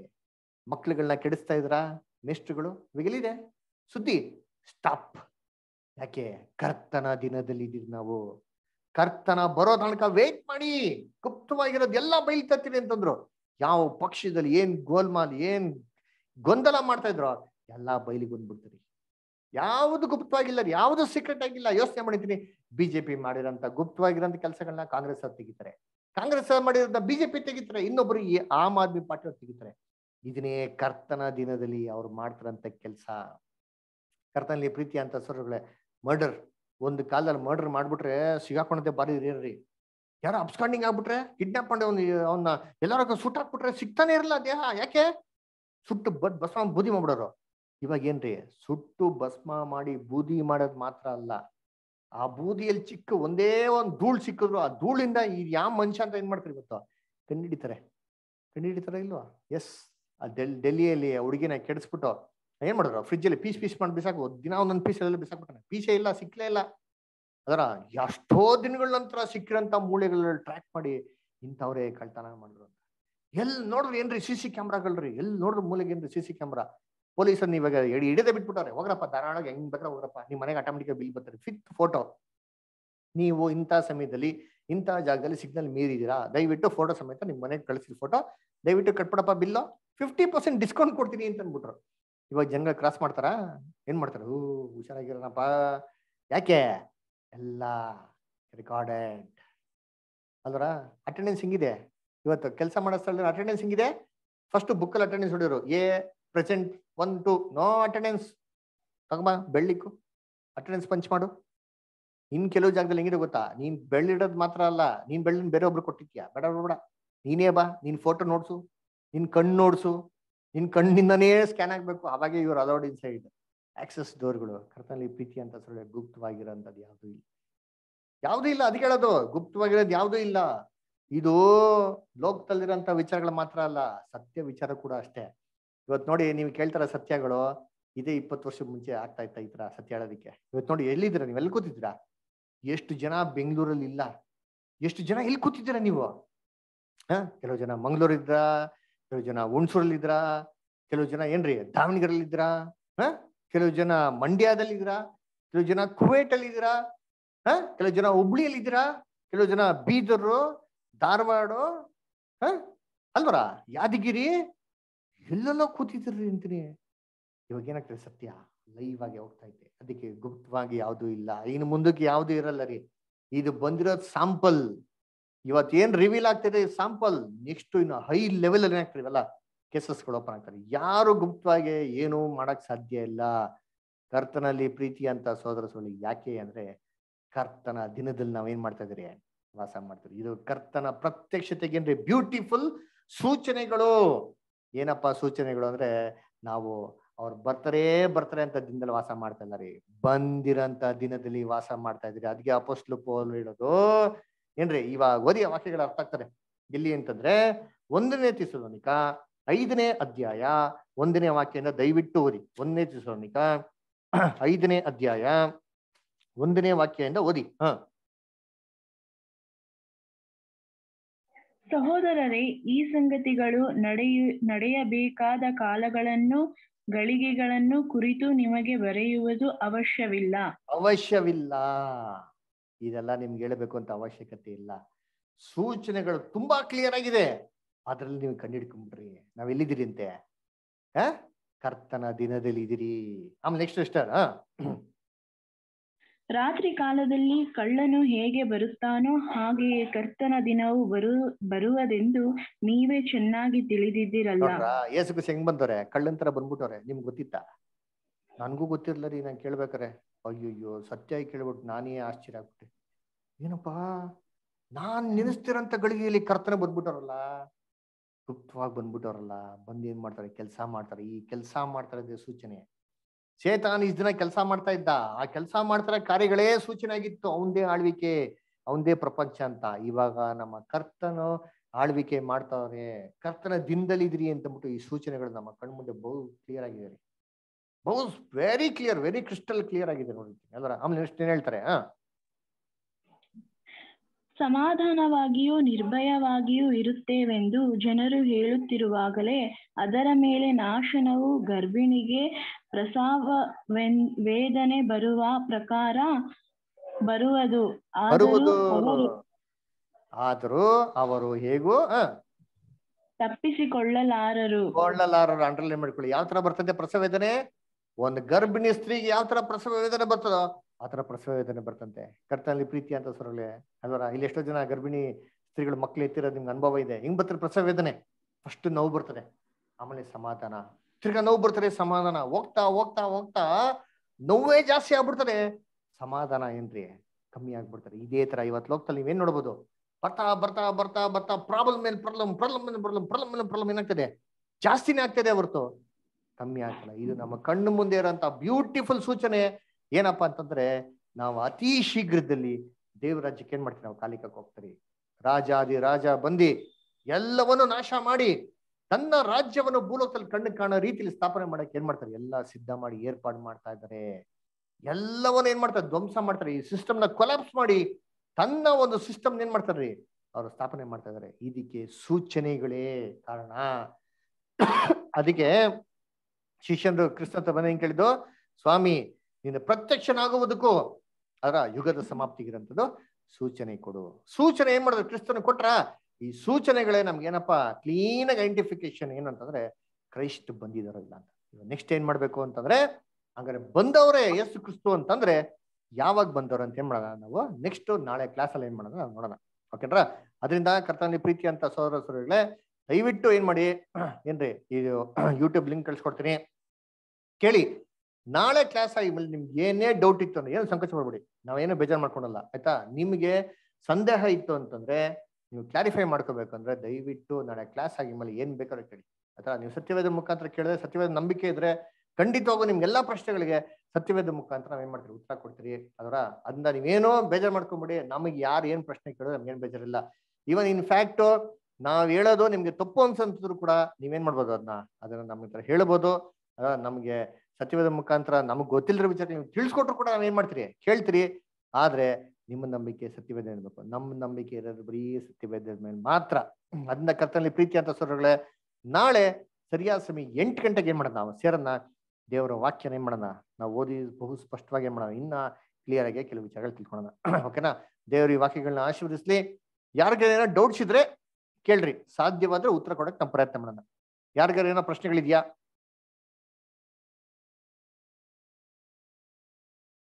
ಪ್ರಶ್ನೆಗಳು? ನಿಖಿತಾ, ಬ್ರದರ್, ವಿಕ್ಟರ್ ಬ್ರದರ್ ಹೇಳಿ.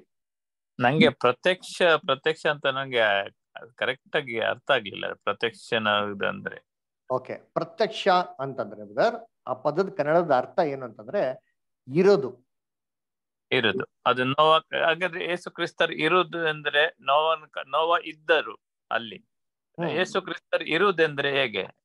ಯೇಸು ಕ್ರಿಸ್ತನ ದಿನದಲ್ಲಿ ಅಂದ್ರೆ ಅವ್ರು ಪ್ರತ್ಯಕ್ಷ ಆಗ್ಬೇಕಾದ್ರೆ ಅವ್ರು ಇರುವಂತ ಸಂದರ್ಭದಲ್ಲಿ ಏನೆಲ್ಲ ಆಗ್ತದೆ ಭೂಲೋಕದಲ್ಲಿ ಅಂತ. ಇವಾಗ ನಾವ್ ಏನು ಯೇಸು ಕ್ರಿಸ್ತ 2ನೇ ಬರುವಿಕೆ ಅಂತ ನೋಡ್ತಿರಲ್ವಾ, ಅಂದ್ರೆ ಯೇಸು ಕ್ರಿಸ್ತ 2ನೇ ಬರುವಿಕೆಯಲ್ಲಿ ಬಂದಿದ ಮೇಲೆನೆ ಭೂಲೋಕದಲ್ಲಿ ಏನೆಲ್ಲ ಆಗ್ತದೆ ಅಂತ ಅಂದ್ಬಿಟ್ಟೆ ಅಲ್ಲಿ ನಮ್ಗೆ ಏನ್ ಮಾಡಿದ್ರು, ಎಕ್ಸಾಂಪಲ್ ಕೊಟ್ಟಿರೋದು ಅಲ್ವರ. ಇವಾಗ ನೋವ ಮಾಂಸದಲ್ಲಿ ಇದ್ರು, ಅದೇ ತರ ಯೇಸು ಕ್ರಿಸ್ತ ಮಾಂಸದಲ್ಲಿ ಇರ್ತಾರ? ಇಲ್ಲ.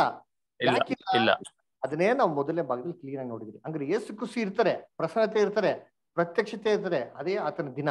ಸೊ ಅವ್ರು ಹೇಗಿರ್ತಾರೆ ಅಂತಂದ್ರೆ ಕಣ್ಣಿಗೆ ಕಾಣದಿರೋಂಥ ರೀತಿಯಲ್ಲಿ ಆತ್ಮಿಕವಾದ ಒಂದು ಶರೀರದಲ್ಲಿ ಅವ್ರು ಆಳ್ವಿಕೆ ಮಾಡ್ತಾ ಇರ್ಬೇಕಾದ್ರೆ ಭೂಲೋಕದಲ್ಲಿ ಅದನ್ನ ಕಂಡಿಡಿದಕ್ಕೆ ಇರುವಂತ ಸೂಚನೆಗಳನ್ನ ನಾವೇನ್ ಮಾಡ್ತೀವಿ ಬಹು ಸ್ಪಷ್ಟವಾಗಿ ಇವತ್ತು ನೋಡಿದ್ವಿ.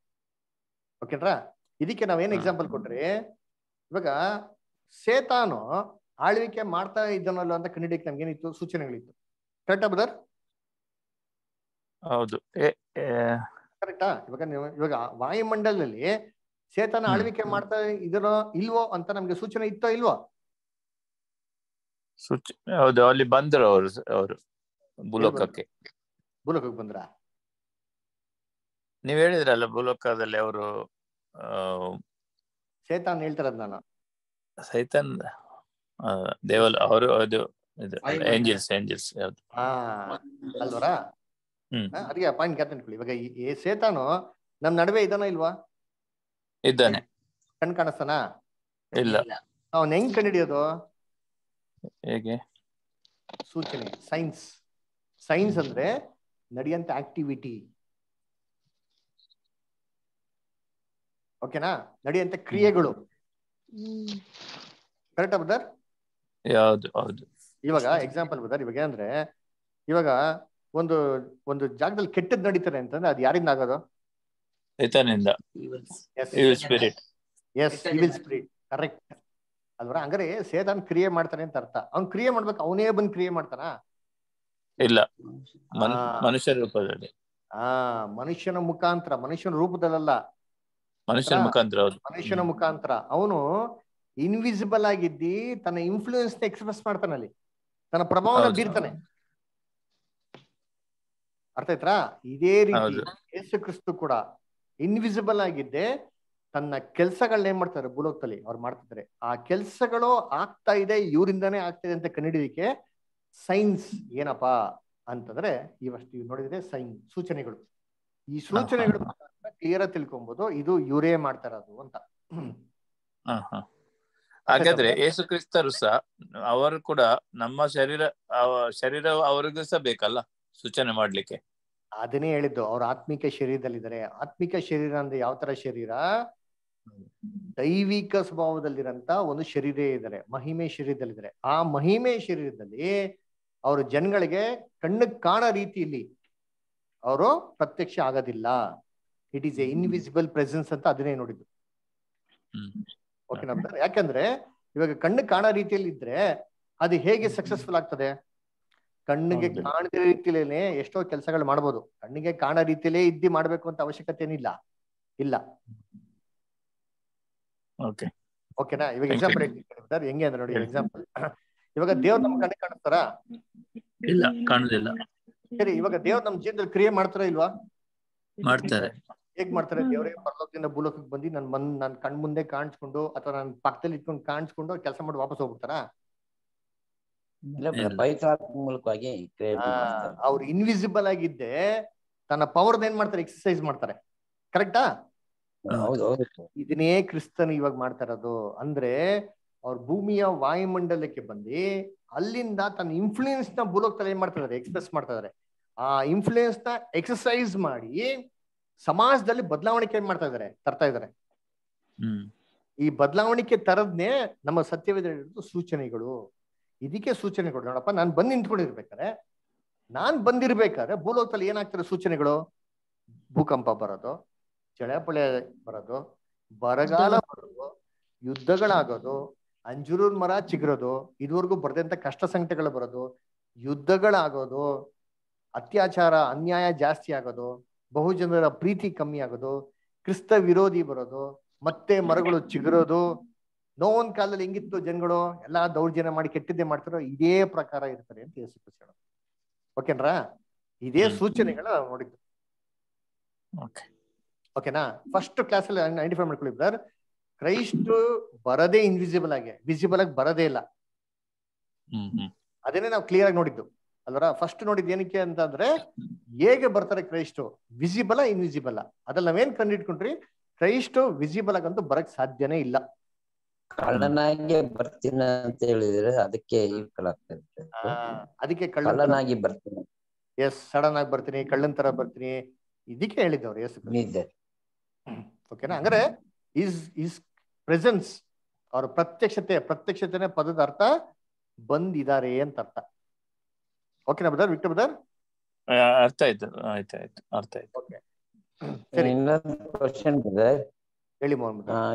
ಯೋಹಾನ 20:17 ಮರಿಯಳು ಕಾಲಿಡಿಕೆ ಹೋಗ್ತಿದ್ದಾಳೆ ತಬ್ಗಳಕ್ಕೆ, ಬೇಡ ಬೇಡ ಹಿಡಿಬೇಡ ಅಂತ ಹೇಳೋದು ಏನ್ ಯಾಕೆ ಅದು? ಏನಕ್ಕೆ ಅಂತಂದ್ರೆ ಇವ್ರೇನ್ ಮಾಡ್ತಾರೆ? ಯೇಸು ಕ್ರಿಸ್ತು ಎಲ್ಲರೂ ಎಸ್ಕೇಪ್ ಆಗ್ಬಿಡ್ತಾರೆ ಅಂತ ಏನ್ ಮಾಡ್ತಾರೆ? ಗಟ್ಟಿ ಹಿಡ್ಕೊಂತಾರೆ. ಅವಾಗ ಯೇಸು ಕ್ರಿಸ್ತು ಏನ್ ಹೇಳ್ತಾರೆ? ನೋಡಮ್ಮ, ನಾನೇನ್ ಹಿಡಿಬೇಡ, ನಾ ಇನ್ನೂ ಹೋಗಿಲ್ಲ, ನಾ ಇನ್ನ ಪರಲೋಕಕ್ಕೆ ಹೋಗಿಲ್ಲ, ಇನ್ನೂ ಇಡ್ತೀನಿ, ಸ್ವಲ್ಪ ದಿನ ಇಡ್ತೀನಿ, ನಾನೇನ್ ನೀ ಇಟ್ಕೊಂಡಿದ ತಕ್ಷಣ ಜೊತೆಗೆ ಇರಲ್ಲ, ಸ್ವಲ್ಪ ವೆಯ್ಟ್ ಮಾಡೋ. ಸೋದರಗಳು ಹೋಗಿ ಹೇಳು, ಯೇಸು ಕ್ರಿಸ್ತು ಇದಾರೆ, ಅವ್ರಿನ್ನ ಏನಾಗಿಲ್ಲ, ಪರಲೋಕಕ್ಕೆ ಹೋಗಿಲ್ಲ.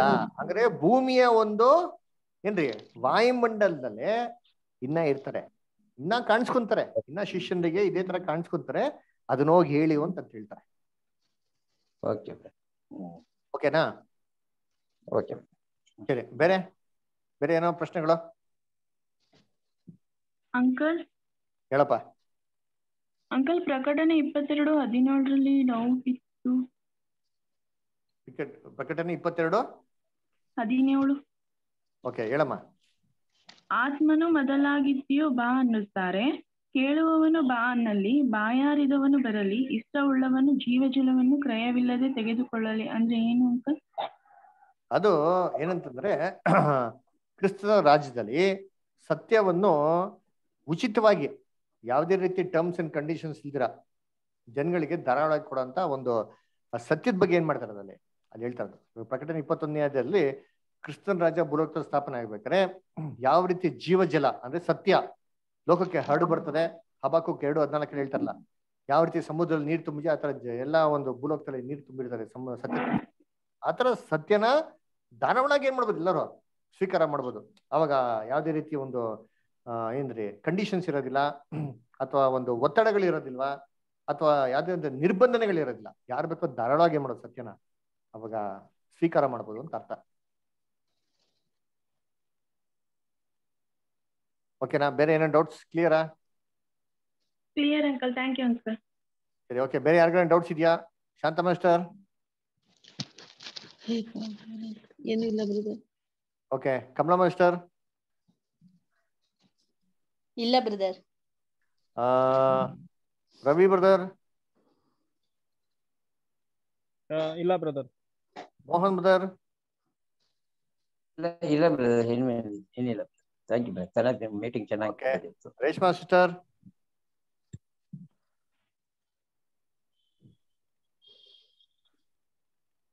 ಸುಧಾ ಸಿಸ್ಟರ್? ನಕುಲ್ ತರುಣ್? ಏನಿಲ್ಲ ಬ್ರದರ್. ಓಕೆ, ವಿನೋದ ಸಿಸ್ಟರ್?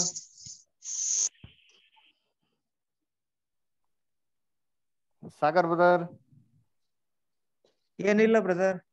Okay, ಪ್ರಿಸಿಲಾ sister? ಇಲ್ಲ ಬ್ರದರ್. ಓಕೆ, ವಿಕ್ಟರ್ ಬ್ರದರ್, ಇನ್ನೇನ ಪ್ರಶ್ನೆ ಇದೆಯಾ ನಿಮ್ಗೆ? ಪ್ರಶ್ನೆ ಇದೆ, ನಾಳೆ ಕೇಳ್ತೇನೆ ಬ್ರದರ್. ನಮ್ಗೆ ಸ್ವಲ್ಪ ಇದು ಸಬ್ಜೆಕ್ಟ್ ಅಂದ್ರೆ ಏನಾಯ್ತು ಗೊತ್ತಾ, ನಾವು ಯೇಸು ಕ್ರಿಸ್ತರು ಬರೋದು ಪ್ರತ್ಯಕ್ಷವಾಗಿ ಅದು ಮೊನ್ನೆ ಕಲ್ತದ್ದು ನೋಡಿ, ಆಂಟಿಕ್ರೈಸ್ಟ್. ಈಗ ಆಂಟಿಕ್ರೈಸ್ಟ್ ಇಲ್ಲ, ಈಗ ಯೇಸು ಕ್ರಿಸ್ತರು ಬರೋದು ಅಂದ್ರೆ ಇನ್ವಿಸಿಬಲ್. ನಾವು ಯಾವಾಗ ರ್ಯಾಪ್ಚರ್ ಆಗಿ ಹೋಗುದು, ನಾವು ಯಾವಾಗ ನಾವು ಹೇಗೆ ಇಲ್ಲಿ ಭೂಲೋಕದಲ್ಲಿ ಹೇಗೆ ಇರ್ಬೇಕು, ಈಗ ನೀವು ಹೇಳಿದಾಗೆ ಎಲ್ಲ ಈಗ ಇನ್ನು ಸಹ ಸೈನ್ಸ್ ಬರ್ಬೇಕು ಅಲ್ವಾ? ನೀವು ಹೇಳಿದಾಗೆ ಇನ್ನು ಸಹ ಸೈನ್ಸ್ ಬರ್ಬೇಕು, ಎಲ್ಲ ಇಂಪ್ರೂವ್ ಆಗ್ತದೆ. ಈಗ ಬರ್ತಾ ಇದೆ ಮಾಡರ್ನ್ ಟೆಕ್ನಾಲಜಿ. ಅಷ್ಟು ಟೆಕ್ನಾಲಜಿ ಬರುವಾಗ ಇಂಡಿಯಾದಲ್ಲಿ ಇನ್ನೂ ಸಹ ಇಂಡಿಯಾದಲ್ಲಿ ಈಗ 5G ಬಂದಿದೆ, ಹಾಗೆ ಈಗ ಡಿಜಿಟಲ್ ಇಂಡಿಯಾ ಆಗಿದೆ. ಅಷ್ಟು ಇಂಪ್ರೂವ್ ಆಗುವಾಗ ಇನ್ನೊಂದು 100 ವರ್ಷ ಬೇಕಾಗ್ತದ ಅಂತ. ಏನಕ್ಕೆ ಇಂಪ್ರೂವ್ ಮಾಡ್ಲಿಕ್ಕೆ? ಇನ್ನು ಕಂಪ್ಲೀಟ್ ಹಳ್ಳಿಗೆ. ಸರಿ, ಅದಕ್ಕೂ ನಮ್ಗೆ ಸತ್ಯಕ್ಕೆ ಏನ್ ಸಂಬಂಧ? ಅಲ್ಲ, ನೀವು ಹೇಳ್ತಿರಲ್ಲ ಕ್ರಿಸ್ತ ಯೇಸುವರು ಇಲ್ಲೇ ಇದ್ದು ಅದೆಲ್ಲ ಮಾಡ್ತಾರೆ ಅಂತ. ಏನಂತಂದ್ರೆ, ಓಕೆ, ವಂಡರ್ಫುಲ್ ಪಾಯಿಂಟ್. ಆದ್ರೆ ಒಂದೇನ್ ಥಿಂಕ್ ಮಾಡ್ಬೇಕು ಅಂದ್ರೆ, ಇದು ನಮಗೆ ಕೊಟ್ಟಿರೋಂಥ ಸೈನ್ಸ್ ಅಷ್ಟೇ, ಆಯ್ತಾ? ಇದು ಇಂಪಾರ್ಟೆಂಟ್ ಅಲ್ಲ. ಅದೇನೋ ನಮ್ಗೆ ಮೊಬೈಲ್ ಬಂತು, ಲ್ಯಾಪ್ಟಾಪ್ ಬಂತು, ಇಂಪಾರ್ಟೆಂಟ್ ಅಲ್ಲ. ಆದ್ರೆ ಈ ನಡೆಯುವಂತ ಆಕ್ಟಿವಿಟಿ ಅಥವಾ ನಾಲೆಜ್ ಇನ್ಕ್ರೀಸ್ ಆಗ್ತಿರೋದು ಕಾರಣ ಯಾರು ಅಂತ ಇಂಪಾರ್ಟೆಂಟ್. ಓಕೆ ಬ್ರದರ್, ನಮ್ಗೆ ನಾಳೆ ಬಂದ್ಬಿಟ್ಟು ಹೈಡ್ರೋಜನ್ ಫ್ಯೂಯಲ್ ಬರ್ತದೆ. ಅದು ಖಂಡಿತ ಹೈಡ್ರೋಜನ್ ಫ್ಯೂಯಲ್ ಐತ್ ನೋಡ್ರಿ. ಹೈಡ್ರೋಜನ್ ಫ್ಯೂಯಲ್ ಬರ್ತದೆ, ಬೇರೆ ಫ್ಯೂಯಲ್ ಬರ್ತಾರೆ, ಇದೆಲ್ಲ ಇರ್ರಿಲಿವೆಂಟ್. ನಮಗೆ ಏನ್ ಮುಖ್ಯ ಅಂದ್ರೆ ಇದು ಯಾರ್ ನಿಮಿತ್ತವಾಗಿ ಆಗ್ತಾ ಇದೆ. ಥರ್ಡ್ ವರ್ಲ್ಡ್ ವಾರ್ ಆಗ್ತದೆ ನಮ್ಗೆ, ಓಕೆ, ಅದು ನಮ್ಗೆ ಬೇಕಾಗಿಲ್ಲ. ಥರ್ಡ್ ವರ್ಲ್ಡ್ ವಾರ್ ಆಗಿ ಈ ಜನ ಸಾಯ್ತಾರೆ, ಧ್ವಂಸ ಆಗ್ತಾರೆ, ಓಕೆ. ಅದು ಥರ್ಡ್ ವರ್ಲ್ಡ್ ವಾರ್ ಯಾರಿಂದ ಆಗ್ತದೆ ಅದು ನಮ್ಗೆ ಅದು ಇಂಪಾರ್ಟೆಂಟ್. ಯಾಕೆ ಅಂತಂದ್ರೆ ಇವೆಲ್ಲಾರ ಆಕ್ಟಿವಿಟೀಸ್ ಅಲ್ಲಿ ನಮ್ಮ ಕರ್ತನ ಕೆಲಸ ಎಷ್ಟಿದೆ ನಮಗ್ ಅದೇ ಸಂಬಂಧ ಪಡೋದು. ಓಕೆನ್ರಾ? ಸೊ ಅದು ಬಂತು, ಇದು ಬಂತು, that is only to make it the point very clear. ನಿಮ್ಗೆ ಯಾರಿಂದ ಆಗ್ತದೆ ಅಂತ ಗೊತ್ತಾಗ್ಲಿ ಅಂತ ಹೇಳಿದ್ದಕ್ಕೆ ಅಷ್ಟೇ ಹೊರತು ಇಷ್ಟು ಬಂತು ಅಷ್ಟು ಬಂತು ಅಂತ ಇಷ್ಟು ಬರ್ಬೇಕು ಅಂತ ನಮ್ಗೆ ಬೇಕೇ ಆಗಿಲ್ಲ. ಯಾವ್ದು ಬರ್ದಿದ್ರು ಪರವಾಗಿಲ್ಲ. ಆದ್ರೆ ಇವೆಲ್ಲ ನಮ್ಮ ಕರ್ತನ ಒಂದು ಇರೋದಿಕ್ಕೆ. ಪ್ರಸನ್ನತೆ ಅಂದ್ರೆ, ಪ್ರತ್ಯಕ್ಷತೆ ಅಂದ್ರೆ ಪದದ ಅರ್ಥ ಇದಾರೆ ಅಂತ ಅರ್ಥ, ಬರ್ತಾ ಇದಾರೆ ಅಂತಲ್ಲ. ಓಕೆನಾ? ಬಂದಿರೋದಿಕ್ಕೆ ಸೂಚನೆಗಳು. ಓಕೆನಾ ಬ್ರದರ್? ಪ್ರತ್ಯಕ್ಷತೆ ಅಂದ್ರೆ ಆ ಪದ ಅರ್ಥ ಏನ್ ಗೊತ್ತಾ ಬ್ರದರ್? ಬಂದಿದ್ದಾರೆ ಅಂತ ಹೊರತು ಬರ್ತಾ ಇದಾರೆ ಅಂತ ಅಲ್ಲ. ಆಯ್ತು, ನಂಗೆ ಅರ್ಧ ಅರ್ಥ ಆಯ್ತು. ಈಗ ನಮ್ಗೆ ಈಗ ವಾರ್ ಆಗ್ತದೆ, ಅದೆಲ್ಲ ಕಷ್ಟ. ವಾರ್ ಬಂದ್ರೆ ಕಷ್ಟ. ಹೌದು, ಎಲ್ಲ ಇದಾಗೋದು ಕಷ್ಟ ಕಾಲ ಬರ್ಬೇಕು. ಇನ್ನು ಕಷ್ಟ ಕಾಲ ಬಂದ ಮೇಲೆ ಯೇಸು ಕ್ರಿಸ್ತರು ಬರ್ತಾರಂತ ಹೇಳಿದ್ದಾರೆ. ಎಲ್ಲೈತೆ ಆತರ? ಅದ್ರಲ್ಲಿ ಬೈಬಲ್ ಅಲ್ಲಿ ಹೇಳಿದಾರಲ್ಲ. ನೋಡಿಸಿ. ಈಗ ನಂಗೆ ನೀವ್ ಇವಾಗಲ್ಲ, ನೀವು ಯಾವಾಗ ಹೇಳಕ್ಕಾಗಲ್ಲ. ಯಾಕಂದ್ರೆ ಬೈಬಲ್ ಆತರ ಇಲ್ಲ. ಬೈಬಲ್ ಅಲ್ಲಿ ಏನ್ ಹೇಳ್ತಾರೆ ಅಂದ್ರೆ, ಅವ್ರು ಬಂದಿರ್ಬೇಕನೆ ಕಷ್ಟ ಸಂಕಟ ಬರ್ತಾರೆ ಅಂತ ಬರ್ತಾರೆ. ಬರೋಕ್ಕೂ ಮುಂಚೆ ಕಷ್ಟ ಸಂಕಟ ಬರ್ತಾರೆ ಅಂತ ಎಲ್ಲೂ ಹೇಳಿಲ್ಲ ಬೈಬಲ್ ಅಲ್ಲಿ. ಅಲ್ಲ, ಬರುವ ಅದರ ಮೊದಲು ಹಾಗೆ ಎಲ್ಲ ಘಟನೆಗಳು ನಡೀತದೆ ಅಂತ ಹೇಳಿದಾರಲ್ಲ ಬ್ರದರ್. ಎಲ್ಲೈತೆ? ಅದನ್ನೇ ಕೇಳಿದ್, ಎಲ್ಲೈತೆ? ನೀವೇ ಹೇಳಿದ್ರೆ, ಈಗ ಕಲಿಸಿದ್ರಲ್ಲ 24 Matthew 24 ಅಲ್ಲಿ. ನೋ, ನಾನು ಹಂಗೆ ಹೇಳಿಲ್ಲ. ಬರೋದಕ್ಕಿಂತ ಮುಂಚೆ ಅಂತ ಹೇಳದ್ನ, ಇಲ್ಲ ಬಂದ ಮೇಲೆ ಅಂತ ಹೇಳದ್ನ? ಪ್ರತ್ಯಕ್ಷನಾದ ಮೇಲೆ. ಪ್ರತ್ಯಕ್ಷನ ಪದದ ಅರ್ಥ ಏನು? ಹೌದು, ಅರ್ಥ ಆಯ್ತು. ಇರಿ, ಪ್ರತ್ಯಕ್ಷನ ಪದದ ಅರ್ಥ ಹೇಳಿ. ಪ್ರತ್ಯಕ್ಷ ಅಂದ್ರೆ ಅವರು ನಮ್ಗೆ ಇನ್ವಿಸಿಬಲ್, ಬಟ್ ಇಲ್ಲಿ ಇರ್ತಾರೆ ಅವ್ರು ನಮ್ಮ ಒಟ್ಟಿಗೆ. ಹಂಗಾರೆ ಪ್ರೆಸೆಂಟ್. ಸ್ಕೂಲಲ್ಲಿ ಅಟೆಂಡೆನ್ಸ್ ಮಾಡ್ಬೇಕಾದ್ರೆ ಪ್ರೆಸೆಂಟ್, ವೆನ್ ಈಸ್ ಪ್ರೆಸೆಂಟ್. ಮನುಷ್ಯ ಕುಮಾರನ ದಿವಸಗಳಲ್ಲೇ ಇದಾಗೋದು. ಅವ್ರು ಇರ್ತಾರೆ. ಹಾಗಾದ್ರೆ ಅವ್ರು ಹೇಳಿದಾರಲ್ಲ ಒಂದು ವಾಕ್ಯದಲ್ಲಿ, ನೀವು ಕೊನೆಯವರೆಗೆ ನಾನು ನಿಮ್ಮ ಒಟ್ಟಿಗೆನೆ ಇರ್ತೇನಂತ ಅವ್ರು ಹೇಳಿದಾರಲ್ಲ, ಪ್ರಾಮಿಸ್ ಮಾಡಿದ್ರಲ್ಲ ಅವರು. ಇದ್ದಾರಲ್ಲ ಅವರು ಈಗ. ಹೌದು, ಅದು ಬೇರೆ ನೋಡಿ. ಹಂಗಂತ ಕೊನೆಯವರೆಗೂ ಇರ್ತಾರೆ ಅಂತ ಯಾಕೆ ಯೇಸು ಕ್ರಿಸ್ತ 2ನೇ ಬರಿಕೆಯಲ್ಲಿ ಬರ್ತೀನಿ ಅಂತ ಹೇಳ್ಬೇಕಾಯ್ತು? ನೋಡಿ, ಏನ್ ಗೊತ್ತಾ, ಎರಡು ಡಿಫ್ರೆನ್ಸ್ ಅರ್ಥ ಮಾಡ್ಕೋಬೇಕು. ಒಬ್ರು ನಮ್ ಜೊತೆಗೇನೆ ಇರೋದಕ್ಕೂ ಆತ್ಮಿಕವಾಗಿ ನಮ್ ಜೊತೆಗೆ ಇರೋದಕ್ಕೂ ಎರಡು ವ್ಯತ್ಯಾಸ ಇದೆ. ಇವಾಗ ಯೇಸು ಕ್ರಿಸ್ತ ಅಂತಂದ್ರು ಯುಗದ ಸಮಾಪ್ತಿವರೆಗೂ ನಿಮ್ ಜೊತೆಗೆ ಇರ್ತೀನಿ ಅಂತಂದ್ರು. ಅದ್ರ ಎಲ್ಲಿ ಇಬ್ರು ನಾನು ಪ್ರಸನ್ನ ಇರ್ತಾನೆ. ನಂಗೆ ಯೇಸು ಕ್ರಿಸ್ತನ ಪರಲೋಕ ಬಿಟ್ಬಿಡ, ಅವ್ರ ಅಲ್ಲೇ ನಮ್ 2-3 ಜನ ಇರ್ತಾರೆ ಅಂದ್ರೆ it is through is Holi spirit. ಸಭೆ ನಡುವೆ ಯಾವಾಗೂ ಇದ್ರು ಅದು ನಡೀತದ್ರು, ಅದು ಬೇರೆ ಆಯ್ತಾ. ಅದಕ್ಕೂ second physical literal is own personal ಕಮಿಂಗ್ಗೂ ವ್ಯತ್ಯಾಸ ಇದೆ ನೋಡಿ. ಹಾಗಿದ್ದಿದ್ರೆ ಯೇಸು ಕ್ರಿಸ್ತ ಏನ್ ಹೇಳ್ತಾ ಹೇಳಿದ್ರು ಯೋಹಾನ 14ನೇ ಅಧ್ಯಾಯದಲ್ಲಿ, ನಾನು ಹೋದ್ರೆ ಒಂದ್ ಸ್ಥಳವನ್ನು ಸಿದ್ಧ ಮಾಡಿ ನಿಮ್ಗೆ ಏನ್ ಮಾಡ್ತೀವಿ ಬಂದಿ ಕರ್ಕೊಂಡು ಹೋಗ್ತೀನಿ ಅಂತ ಯಾಕೆ ಕೇಳ್ಬೇಕಾಗಿತ್ತು? ನಾನು ಹೋದ್ರೆ ಪವಿತ್ರ ಅಂತ ಹೇಳಿದ್ನಲ್ಲ, ಇನ್ನೊಂದ್ಸರಿ ಪ್ರಶ್ನೆ ಕೇಳ್ತೀನಿ ಅಂತ ಹೇಳ್ಬೋದು, ಸುಮ್ಮನೆ ಕ್ಲೋಸ್ ಮಾಡ್ಬೇಕಲ್ಲ. ಯಾಕೆ ಕೇಳಲಿಲ್ಲ? This two things are different. ಓಕೆನಾ ಬ್ರದರ್? ಇವಾಗ ಕರ್ತನು ನಮ್ಮಲ್ಲಿ ಇದಾರ ಇಲ್ವಾ? ಇದ್ದಾರೆ. ಇವಾಗ ನಂಗೆ ಯಾಕೆ ಯೇಸು ಕ್ರಿಸ್ತ 2ನೇ ಬರೋಕೆ ಬರ್ಬೇಕು? ಬಂದ್ಬಿಡಿರಲ್ಲ, ನನ್ನ ಆಡಿದ್ರಲ್ಲ, ನೀವು ಬರಲೇಬೇಡಿ ಅಂತ ಹೇಳ್ಬೋದಲ್ವಾ?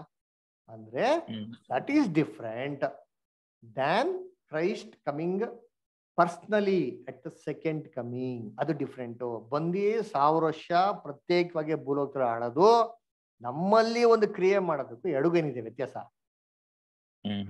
ಇದೆ. ಓಕೆನಾ? ಇದು ಫಸ್ಟ್ ಇಂದ ಇದೆ. ನಮ್ಗೆ ದೇವ್ರ ಪವಿತ್ರಾತ್ಮ ಕೊಟ್ಟಾಗ ಸಭೆ ಸ್ಥಾಪನೆ ಆದಾಗಿಂದ ಹಿಡಿದು ಯುಗದ ಸಮಾಪ್ತಿವರೆಗೂ ನಿಮ್ ಜೊತೆಗೆ ಇದ್ದೇ ಇರ್ತೀನಿ ಅಂತ ಹೇಳಿದ್ರೆ ಕರ್ತನ ನಮ್ ಜೊತೆಗೆ ಇದ್ದಾರೆ, ಅದ್ರಲ್ಲಿ ಡೌಟ್ ಇಲ್ಲ. ಅದು ತನ್ನ ಪವಿತ್ರಾತ್ಮ ಮುಖಾಂತರ, ಮೋಹನ್ ಬದರ್ ಹೇಳ್ದಲ್ಲ, ಪವಿತ್ರಾತ್ಮ ಮುಖಾಂತರ ನಮ್ ಕ್ರಿಯೆ ಮಾಡಿ ನಡೆಸ್ತದಂತ, ಅದು ಸಪರೇಟ್. ಇದು ನಾವ್ ಹೇಳ್ತಾರೆ ಇಡೀ ಲೋಕದಲ್ಲಿ ಆ ಕಾರ್ಯಗಳನ್ನ ಮಾಡ್ಬೇಕಾದ್ರೆ ಯೇಸು ಕ್ರಿಸ್ತು ಪರ್ಸನಲ್ ಆಗಿ ಏನಾಗಬೇಕು, ಅವ್ರು ಬರ್ಬೇಕು. ಆ ಬರೋಣಕ ಬಗ್ಗೆನೇ ನಾವು ಓದಿದ್ವಿ. ಅದು ಬರೋದು ಚಿಹ್ನೆ ನಮ್ಗೆ ಹೇಗೆ ಚಿಹ್ನೆ ಅದು ಅದಂದ್ರೆ ಹೇಗೆ ನಾವು ಐಡೆಂಟಿಫಿಕೇಶನ್ ಮಾಡೋದು? ಆ ಐಡೆಂಟಿಫಿಕೇಶನ್ ಇವತ್ತು ನಿಮ್ಗೆ ಹೇಳಿದ್ದು ಮತ್ತೆ 24ನೇ ಅಧ್ಯಾಯದಲ್ಲಿ ಅವ್ರು ಬಂದಿದ್ದಾರೆ ಅಂತ ಇಷ್ಟೊಂದು ಐಡೆಂಟಿಫಿಕೇಶನ್ ನಿಮಗೆ ಕೊಟ್ಟಿದ್ದು. ಅಂದ್ರೆ ಓವರ್ ಟೆಕ್ನಾಲಜಿ ಆದ್ಮೇಲೆ ಇವೆಲ್ಲ ಆಗಿದ್ಮೇಲಲ್ಲ, ಇವೆಲ್ಲ ಬಂದಿರೋದಕ್ಕೆ ಸೂಚನೆ. ಕಾರಣ ಅರ್ಥ ಆಗ್ತಾರ? ಬಂದಿರೋದು ಅಂದ್ರೆ ಪದದ ಅರ್ಥ ಹೇಳಿ ದಯವಿಟ್ಟು ನನಗೆ. ಬಂದಿರೋದು ಅಂದ್ರೆ ಆಲ್ರೆಡಿ ಬಂದಿರೋದು ಅಂದ್ರೆ ಆಲ್ರೆಡಿ ಎಕ್ಸಿಸ್ಟಿಂಗ್. ಕರೆಕ್ಟ್, ಅದಕ್ಕೆ ಸೂಚನೆ ಅಲ್ವರ? ಹಂಗಾರೆ ಈ ಸೂಚನೆಯಲ್ಲಿ ನಾವ್ ಹೆಂಗ್ ಕಂಡುಹಿಡಿಬೇಕು ಅಂದ್ರೆ ಈಸ್ ಆಲ್ರೆಡಿ ಪ್ರೆಸೆಂಟ್. ಓಕೆನಾ? Not that is going to come, is already come and is there in mist of us. So ಅದಕ್ಕೆ ಇವೆಲ್ಲ ಅವರ ರಾಜ್ಯ ಶುರು ಆಗಿದೆ, ಸ್ಟಾರ್ಟ್ ಆಗಿದೆ. ಸ್ಟಾರ್ಟ್ ಆಗಿದೆ ಸೂಚನೆ. ಇವಾಗ ಹೇಗೆ ಅಂತಂದ್ರೆ ಬ್ರದರ್, ಇವಾಗ ಒಬ್ರು ರಾಜ್ಯ ಶುರು ಮಾಡ್ಬೇಕಂದ್ರೆ ಒಂದ್ಸಲ ಸಮಾಧಾನ ಬರ್ತಂದ್ರೆ ಇಲ್ಲ, ಫಸ್ಟ್ ಹಳೆ ರಾಜ್ಯನ ಕೆಡಬೇಕು, ಆಮೇಲೆ ಇವ್ರ ರಾಜ್ಯನ ಏನ್ ಮಾಡ್ಬೇಕು, ಕಟ್ಟಬೇಕು. ಇದಕ್ಕೆ ಪಾಠ ಇದೆ. ಇದು ಯಾವ ದೇಶ ನೋಡೋಣ. ಯೆರೆಮೀಯ 1:10 ಬರ್ತಾರೆ. ದಾನಿಯೇಲ್ 2:44 ಏನ್ ನೋಡಿದ್ರಿ? ಒಂದು ಕಲ್ಲು ಬಂತು, ಶಿಲೆಗೆ ಏನ್ ಮಾಡ್ತು, ಫಸ್ಟ್ ಹೊಡಿತು, ಆಮೇಲೆ ಏನ್ ಮಾಡ್ತು, ಹೊಡೆದು ಏನ್ ಮಾಡ್ತು, ಪುಡಿ ಪುಡಿ ಮಾಡ್ತಾ ಇಲ್ವಾ? ಯಾವ ತರ ಪುಡಿ ಪುಡಿ ಮಾಡ್ತು? ಕಂಪ್ಲೀಟ್ ಆಗಿ ಬೂದಿ ಮಾಡ್ಬಿಡ್ತು, ಮಾಡ್ತಾ ಇಲ್ವಾ? ಆಮೇಲೆ ನೆಕ್ಸ್ಟ್ ಏನ್ ಮಾಡ್ತು, ಒಂದ್ ಜೋರ್ ಗಾಳಿ ಬಂತು, ಬೀಸ್ಕೊಂಡು ಹೋಗ್ತಾ ಇಲ್ವಾ? ಆಮೇಲೆ ಏನಾಯ್ತು, ಆ ಕಲ್ಲು ಏನಾಯ್ತು, ನಿಧಾನವಾಗಿ ಬೆಳಕ್ ಶುರು ಆಯ್ತಾ ಇಲ್ವಾ? ಕಲ್ಲು ಬೆಳೆದು ದೊಡ್ಡ ಪರ್ವತ ಆಯ್ತಾ ಇಲ್ವಾ? ಆಗಿದೆ. ಹಾಗಾದ್ರೆ ಆಗೋದಿಕ್ಕೆ ಒಂದ್ ಟೈಮ್ ಇದೆಯಲ್ಲೋ, ಪ್ರೊಸೆಸ್ ಇದೆಯಾ ಇಲ್ವೋ? ಒಂದಾಮೇಲೆ ಒಂದ್ ಆಗ್ಬೇಕೋ ಬೇಡವಾ? ಆಗ್ಬೇಕು. ಇವಾಗ ನಾವು ನೋಡಿದ್ದೇನು ಅಂತಂದ್ರೆ ಕಲ್ ಯಾವಾಗ ಬಂತು ಅಂತ ನೋಡ್ರಿ, ಕಲ್ಲು ಹೇಗ್ ಬರ್ತದೆ, ಕಲ್ಲು ಬಂದು ಮಾಡಂತ ಕೆಲಸಗಳನ್ನ ನೋಡಿದ್ವಿ. ಈ ಪುಡಿ ಪುಡಿ ಮಾಡ್ತಂತಲ್ಲ, ಈ ಪುಡಿ ಪುಡಿ ಮಾಡೋದಕ್ಕೆ ಸ್ವಲ್ಪ ಸಾಂಪಲ್ ಏನ್ ಮಾಡಿದ್ವಿ ಇವತ್ತು ನೋಡಿದ್ದು. ಆ ಕಲ್ಲು ಬಂದ್ಬಿಡಿ ಅಂತ ಹೆಂಗಪ್ಪ ಕಂಡಿಡಿಯೋದು, ಅದನ್ನೇ ಇವತ್ತು ನಿಮ್ಗೆ ಏನ್ ಮಾಡಿದ್ದು, ನಿಮ್ ಮುಂದೆ ಸಾಂಪಲ್ ಇಟ್ಟಿದ್ದು. ಓಕೆನಾ? Okay brother. ನಾಳೆ ಯಾವ್ದು ಸಬ್ಜೆಕ್ಟ್? ಇದು ಸೇಮಾ? ನಾಳೆ ಇದೇ ಸಬ್ಜೆಕ್ಟ್. ಈ ಸಬ್ಜೆಕ್ಟ್ ಆಗಿದ್ಮೇಲೆ ರ್ಯಾಪ್ಚರ್ ಅಂತ ಇದೆ ಕ್ಲಾಸ್. ಆ ರ್ಯಾಪ್ಚರ್ ಅಂತ ಕ್ಲಾಸ್ ಅಲ್ಲಿ ಯಾವಾಗ ನೆಕ್ಸ್ಟ್ ಸಂಡೇ ನೋಡೋಣ. ಓಕೆನಾ? ಆಯ್ತು. ಅದ್ ನೀವ್ ಹೇಳಲ್ಲ, ನಿಮ್ ರ್ಯಾಪ್ಚರ್ ಪಾಯಿಂಟ್ ಅದ್ರಲ್ಲಿ ಬರ್ತದೆ. ಆಯ್ತು. ಇದೆ ಓವರ್ ಸೈಂಟಿಸ್ಟ್ ಟೆಕ್ನಾಲಜಿ ಇದೆ ಸೈತಾನ್ ಕಡೆಯಿಂದ ಬ್ರದರ್, ನಮ್ಮ ದೇವ್ರ ಕಡೆಯಿಂದ ಆಗುತ್ತೆ. ಇವತ್ತು ವಾಕ್ಯದಲ್ಲಿ ನೋಡಿದ್ರಲ್ಲ, ಇದೆಲ್ಲ ಯಾರ ಕಡೆಯಿಂದ ಆಗ್ತದೆ ಇವತ್ತು ನೋಡಿದ್ದು? ಎಲ್ಲ ಅವನ ಕಡೆಯಿಂದನೇ. ಯಾರ ಕಡೆ? ಅವ್ರು ಒಂದು ಯಾರು? ಸೈತಾನ್ ಕಡೆಯಿಂದನೇ. ಸೈತಾನ್ ಕಡೆಯಿಂದನಾ? ಜ್ಞಾನ ಹೆಚ್ಚಾಗ್ತಿರೋದು? ಅವನ ಪೂರ್ಣ ಜ್ಞಾನಿ ಅಲ್ಲ ಬ್ರದರ್. ಇವತ್ತು ವಾಕ್ಯದಲ್ಲಿ ನೋಡಿದ್ದು ಈ ಜ್ಞಾನಗಳ ಹೆಚ್ಚಾಗೋದು ಯಾರ ನಿಮಿತ್ತವಾಗಿ? ಯೇಸು ಕ್ರಿಸ್ತರ ಕಡೆಯಿಂದ. ಕರ್ತನ ಕಡೆಯಿಂದ. ಕಡೆಯಿಂದ. Daniel ಓದ್ರ brother? ದಾನಿಯೇಲ್ ಓದಿದ್ದು. ಅದಕ್ಕೆ ಎಲ್ಲರಿಗೂ ಬ್ರದರ್ ಎಲ್ಲರಿಗೂ ಅರ್ಥ ಆಗುದಿಲ್ಲ. ಅದಕ್ಕೆ ನೀವು ಕರೆಕ್ಟ್ ಅರ್ಥ ಮಾಡಿಸಿದ್ರೆ ಒಳ್ಳೇದು. ಲಾಸ್ಟ್ ಅಲ್ಲಿ ಕೇಳಿದ್ದು ಒಂದು ಡೌಟ್ ಕ್ಲಿಯರ್ ಆಯ್ತು. ಕೇಳ್ರಿ, ನೀವು ಡೌಟ್ ಕೇಳಿದ್ರೆ ಏನಾಗೋದು, ಎಷ್ಟೋ ಪಾಯಿಂಟ್ ಕ್ಲಾರಿಫೈ ಆಗೋದು. ಬ್ರದರ್ ಕೂಡ ಅದೇ ಹೇಳಿದ್ದು, ಡೌಟ್ ಕೇಳಿದ್ರೆ ನನ್ಗೆ ಗೊತ್ತಾಗ್ತದೆ. ನಾವೇನ್ ಮಾಡ್ತೀವಿ, ಒಂದ್ ಸೀಕ್ವೆನ್ಸ್ ಅಲ್ಲಿ ಹೇಳ್ಕೊಂಡು ಹೋಗಿರ್ತೀರಿ, ಆ ಸೀಕ್ವೆನ್ಸ್ ನಿಮಗೆ ಎಷ್ಟು ಅರ್ಥ ಆಗಿದೆ ನನ್ಗೆ ಇಂಪಾರ್ಟೆಂಟ್ ಅಲ್ವಾ? ಶೇರ್ ಮಾಡೋದು ಅದ್ರ ಪ್ರಯೋಜನ ಅಲ್ಲ. ಕೇಳ್ಬಿಡ್ಬೇಕು ಮನ್ಸಲ್ಲಿ ಇರೋದು. ಸೂಪರ್. ದಯವಿಟ್ಟು ಕೇಳಿ ಏನಂದ್ರೆ ಬ್ರದರ್, ದಾನಿಯೇಲ 12:1 ಹೇಳ್ತಾರೆ, ಆ ದಿನದಲ್ಲಿ ಮಿಕಾಯಲ್ ಹೇಳುವನು, ನಿಮ್ಮ ಜನರ ಪಕ್ಷವನ್ನು ಹಿಡಿದಿರಂತ ಅಧಿಪತಿ ಏನ್ರೆ ಅವಾಗ ಹೇಳುವನು, ಇದುವರೆಗೂ ಲೋಕದಲ್ಲಿ ಕಷ್ಟ ಸಂಕಟಗಳು ಸಂಭವಿಸ್ತಿರಂತ ರೀತಿಲಿ ಸಂಭವಿಸುವುದು, ಇನ್ನು ಮುಂದಕ್ಕೂ ಸಂಭವಿಸಿದಿಲ್ಲ ಅಂತ ಹೇಳ್ತಾರೆ. ಹಾಗಾದ್ರೆ ಮಿಕಾಯಲ್ ನಿಂತ್ಕೊಬೇಕಾದ್ರೆ ಲೋಕದಲ್ಲಿ ಕಷ್ಟ ಸಂಕಟಗಳು ಆಗ್ತದೆ ಅಂತ ಹೇಳ್ತಾರೆ. ಇದಾಯ್ತಾ? ಅದನ್ನೇ ನೋಡಿದ್ದು ಮತ್ತೆ 24ನೇ ಕಷ್ಟ ಸಂಕಟಗಳೇನೇನೋ, ಯುದ್ಧಗಳಾಗೋದು, ಜಗಳ ಆಗೋದು, ಗಲಾಟೆ ಆಗೋದು, ಅದರ ಆಮೇಲೆ ಬರಗಾಲ ಬರೋದು, ಭೂಕಂಪ ಬರೋದು, ಕ್ಷಾಮ ಬರೋದು, ಆಮೇಲೆ ಘೋರ ವ್ಯಾಧಿಗಳು ಬರೋದು, ಇವೆಲ್ಲ ನೋಡಿದ್ರಿ. ಕರೆಕ್ಟಾ? ಹೌದು, ಸರಿ. ಇವೆಲ್ಲ ಆತನ ಪ್ರತ್ಯಕ್ಷತೆಯಲ್ಲಿ ಇರುವಂತ ಸೂಚನೆ. ಹಬಕ್ಕೂಕ್ 3:5 ಏನ್ ನೋಡಿದ್ರಿ? ತನ್ನ ಮುಂದೆ ಜ್ವರ ಜ್ವಾಲೆಗಳು ಏಳುವವು, ಘೋರ ವ್ಯಾಧಿಗಳು ಬರ್ತದೆ. ಕ್ರಿಸ್ತನ ಪ್ರತ್ಯಕ್ಷತೆಯಲ್ಲಿ ಅವ್ರು ಇರ್ಬೇಕಾದ್ರೆ ಇವೆಲ್ಲ ಸಂಭವಿಸ್ತದೆ. ನೆಕ್ಸ್ಟ್ ಇನ್ನೊಂದೇನ್ ನೋಡಿದ್ರಿ? ದಾನಿಯೇಲ 12:4 ಜ್ಞಾನ ಹೆಚ್ಚುವುದು. ಮನುಷ್ಯ ಅತ್ತಿತ್ತ ಏನ್ ಮಾಡ್ತಾರೆ? ತಿರುಗಾಡ್ತಾರೆ. ಇದೇನೋ ಜ್ಞಾನ ಹೆಚ್ಚುತ್ತದೆ ಅಂದ್ರೆ ಯಾವ ಜ್ಞಾನ? ಸತ್ಯವೇದ ಜ್ಞಾನದ ಬಗ್ಗೆ ಹೇಳ್ತಾ ಇಲ್ಲ. ಸತ್ಯವೇದ ಜ್ಞಾನ ಹೆಚ್ಚು ಕ್ರೈಸ್ತವ್ರಿಗೆ ಏನು ಗೊತ್ತೇ ಆಗಿಲ್ವಲ್ಲ. ಮತ್ತೆ ಸತ್ಯವೇದ ಜ್ಞಾನ ಹೆಚ್ಚಾದ್ರೆ ಮನುಷ್ಯ ಅತ್ತಿತ್ತ ತಿರ್ಗಾಡ್ತಾನ? ಎಲ್ಲಿ ತಿರ್ಗಾಡ್ತಾನ? ಅವನ ಸಭೆಯಲ್ಲೇ ಇರ್ತಾನೆ. ಅತ್ತಿತ್ತ ತಿರ್ಗಾಡೋದು ಯಾವ್ದ್ರ ಬಗ್ಗೆ ಹೇಳ್ತಾ ಇರೋದು? ಇಲ್ಲಿ ಹೇಳ್ತಾ ಇರೋದು ಲೋಕದಲ್ಲಿರುವಂತ ಜ್ಞಾನದ ಬಗ್ಗೆನೇ ಹೇಳ್ತಾ ಇರೋದು ಇಲ್ಲಿ. ಯಾವಾಗ ದೇವರು ತನ್ನ ಮಗನ ಭೂಲೋಕದಲ್ಲಿ ಕಳ್ಸಿಕೊಡ್ತಾರೋ, ಭೂಲೋಕದಲ್ಲಿ ಭಯಂಕರ ಜ್ಞಾನ ಏನಾಗ್ತಾರಂತೆ? ಹೆಚ್ಚಾಗ್ತಾರಂತೆ. ತಿಳುವಳಿಕೆ, ಅವೇರ್ನೆಸ್, ಮನುಷ್ಯ ತನ್ನ ಅಧಿಕಾರಕ್ಕಾಗಿ ಏನ್ ಮಾಡ್ತಾನೆ? ಹೋರಾಡೋಂಥ ಜ್ಞಾನ ಏನಾಗ್ತದೆ? ಬರ್ತದೆ.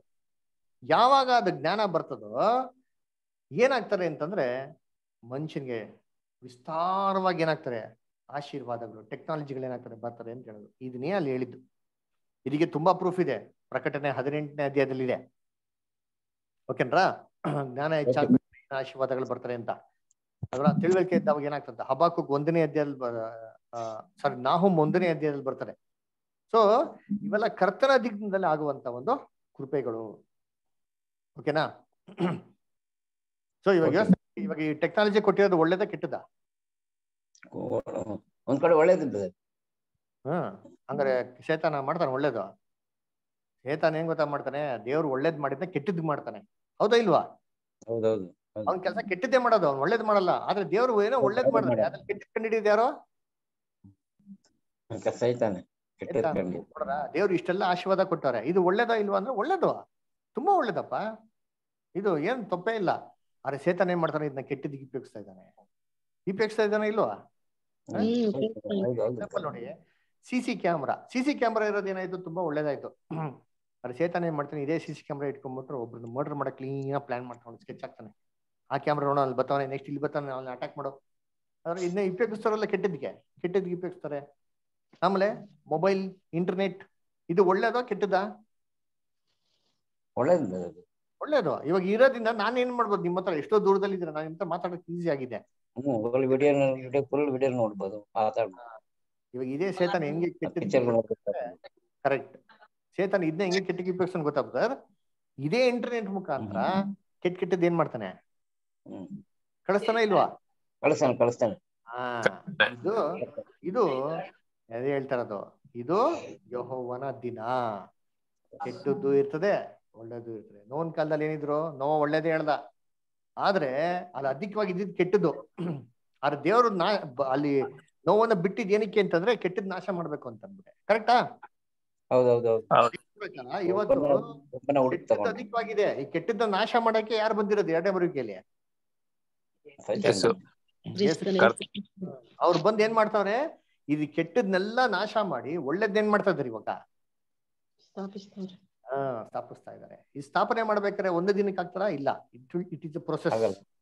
ಅಂದ್ರೆ ಬಂದಿದ್ದಾರೆ ಅಂತ ಕನ್ಫರ್ಮ್. ಅದನ್ನು ಸಪರೇಟ್ ಮಾಡ್ತಾರೆ ಅಂತ ಹೇಳ್ತಾರೆ. ಗೋಧಿ ಇದ್ರ ಹಿಂಡಲ್ಲಿ ಎಂತ ಬೀಜ ಬೀಳ್ತದೆ ನೋಡಿ, ಲಾಸ್ಟ್ ಅವರು ಕ್ಲಿಯರ್ ಮಾಡಿ ಎಕ್ಕಿ ಬೇರೆ ಸಪರೇಟ್ ಮಾಡಿ ಅಂತ ಹೇಳ್ತಾರೆ. ಸೂಪರ್ ಬರ್ತಾರೆ, ಕರೆಕ್ಟ್ ಆಗಿ ಹೇಳಿದ್ರಿ ಪಾಯಿಂಟ್. ಇದು ಕೂಡ ಆಗದು ಯಾವಾಗ? ಕರೆಕ್ಟ್ ಆಗಿ. ಮತ್ತೆ ಇನ್ನೊಂದು ನಂಗೆ ಒಂದು ಡೌಟ್ ನೋಡಿ, ಯೇಸು ಕ್ರಿಸ್ತರು ಹೇಳಿದ್ದಾರೆ ಮನುಷ್ಯನ ಬುದ್ಧಿವಂತಿಕೆ ಯೇಸುವಿನ ಎದುರು, ದೇವರ ಎದುರು ಶೂನ್ಯ ಅಂತ. ಹೌದು. ಮನುಷ್ಯನ ಎಷ್ಟು ಬುದ್ಧಿವಂತ ಆದ್ಮೇಲೆ ಅವನಿಗೆ ಹಾಮ್ ಅಂತ ಬರ್ತದೆ, ಹಾಮ್ ಅಂತ. ಕರೆಕ್ಟ್. ಅದನ್ನೇ ದೇವ್ರು 0 ಅಂತ ಮಾಡಿ ನೋಡಿಸ್ತಾರೆ. ಯಾವಾಗ ಗೊತ್ತಾ ಬ್ರದರ್? ಇವಾಗ ಮನುಷ್ಯನಿಗೆ ಇಷ್ಟೆಲ್ಲ ಟೆಕ್ನಾಲಜಿ ಇದೆ, ಇಷ್ಟೆಲ್ಲ ಟೆಕ್ನಾಲಜಿ ಇದೆ, ಮನುಷ್ಯ ದೇವ್ರನ್ನ ಹುಡುಕ್ತಾ ಇದ್ದಾನೆ, ಯಾರನ್ನ ಹುಡುಕ್ತಾ ಇದ್ದಾನೆ? ಮನುಷ್ಯನ ಅವನು ದೇವರನ್ನು ಹೇಗೆ ಹುಡುಕುದು? ಅವನು ಅಹಂ, ನೀವ್ ಹೇಳಿದ್ರಲ್ಲ, ವಂಡರ್ಫುಲ್ ಪಾಯಿಂಟ್. ಇಷ್ಟೆಲ್ಲ ಆಶೀರ್ವಾದ ನೋಡೋರಲ್ಲ, ಇದೆಲ್ಲದ್ರಲ್ಲಿ ಮನುಷ್ಯ ದೇವ್ರನ್ನ ಹುಡುಕ್ತಾ ಇಲ್ಲ, ಎಲ್ಲ ದೇವ್ರನ್ನ ಬಿಟ್ಟು ದೂರನೇ ಹೋಗ್ತಾ ಇದಾರೆ. ಹೌದು. ಅದಕ್ಕೆ ಏನ್ ನೋಡಿದ್ರಿ ಮತ್ತೆ 24ನೇ ಏನ್ ನೋಡಿದ್ರಿ? ಏನ್ರಿ, ಕೆಟ್ಟತನ ಹೆಚ್ಚಾಗೋದ್ರಿಂದ ಬಹುಜನರ ಪ್ರೀತಿ ಏನಾಗ್ತಾರಂತೆ? ಕೆಟ್ಟದ್ ಹೆಂಗ್ ಆಗ್ತದೆ? ಈ ಆಶೀರ್ವಾದಗಳು ಬರ್ತಾ ಇರ್ಬೇಕಾರೆ ಜನಗಳು ಇದನ್ನ ಕೆಟ್ಟದಿಗೆ ಯೂಸ್ ಮಾಡ್ತಾ ಇದಾರೆ, ಒಳ್ಳೇದಿಗ್ ಬಿಟ್ಬಿಟ್ಟು. ದೇವ್ರು ಒಳ್ಳೇದಿಗ್ ಬಿಡ್ತಾ ಇದಾರೆ. ಆದ್ರೆ ಇದ್ರಲ್ಲಿ ಒಳ್ಳೇದಿಗ್ ಯಾರಿಗ್ ಮಾತ್ರ ಆಗ್ತಿರೋದು? ದೇವ್ರ ಮಕ್ಳಿಗೆ ಮಾತ್ರ ಒಳ್ಳೇದಾಗ್ತಿರೋದು, ಮಿಗ್ದವ್ರಿಗೆಲ್ಲ ಹೆಂಗಿದೆ ಕೆಟ್ಟದು. ಅದಕ್ಕೆ ನೋಡಿ, ಇದೆಲ್ಲ ತುಂಬಾ ಪಾಠ ಇದೆ, ಇದೆಲ್ಲ ದೊಡ್ಡ ದೊಡ್ಡ ಸಬ್ಜೆಕ್ಟ್ಗಳು. ನೀವೇ ನಿಮ್ಗೆ ಹೇಳ್ತೀನಿ, ಯಾಕಂದ್ರೆ ಪ್ರಶ್ನೆ ಕೇಳ್ಬಿಡಿದ್ರಲ್ಲ, ಮನ್ಸಲ್ಲಿ ನಿಮ್ ತಲೆ ಹುಳ ಬಿಟ್ಟಂಗ ಆಗ್ಬಿಡ್ತಾವ. ಆಮೇಲೆ ಇದಕ್ಕೆ ಈ ಕಷ್ಟ ಸಂಕಟಗಳು ಹೆಂಗಿದೆ ಗೊತ್ತಾ? ದೇವ್ರ ಜನ ದೃಷ್ಟಿಯಲ್ಲಿ ಈ ಮೋಡ ಬೆಳ್ಳಿಕ್ಕಿದೆ. ಪ್ರಕಟಣೆ 14:13 ನೋಡದಲ್ಲ, 14:14 ಎಲ್ಲಿ ನೋಡಿದ್ರಿ? ಬಿಳಿ ಮೇಘದ ಮೇಲೆ ಯೇಸು ಕ್ರಿಸ್ತ ಕೂತವ್ರೆ ಅಂತ ನೋಡಿದ್ರಿ, ಕರೆಕ್ಟಾ? ಹೌದು. ಹೌದಾ ಇಲ್ವಾ? ಬೇಕಾ ನೋಡ್ರಿ. ಸರಿ, ಇವಾಗ ಇದೇ ಮೇಘ ಯೋವೇಲಲ್ಲಿ ಹೆಂಗ್ ನೋಡಿದ್ರಿ? ಯಾವ ಕಲರ್ ನೋಡಿದ್ರಿ? ಬಿಳಿ. ಯೋವೇಲ್ 2:2 ಯಾವ ಕಲರ್ ನೋಡಿದ್ರಿ? ಬಿಳಿ, ಪ್ರಕಾಶಮಾನವಾಗಿ. ಅದು ಪ್ರಕಟಣೆ. ಯೋವೆಲ್ಲಿ, ಜೋವೆಲ್ ಬುಕ್ ಆಫ್ ಜೋವೆಲ್ ಜೋವೆಲಲ್ಲಿ ಯಾವ ಕಲರ್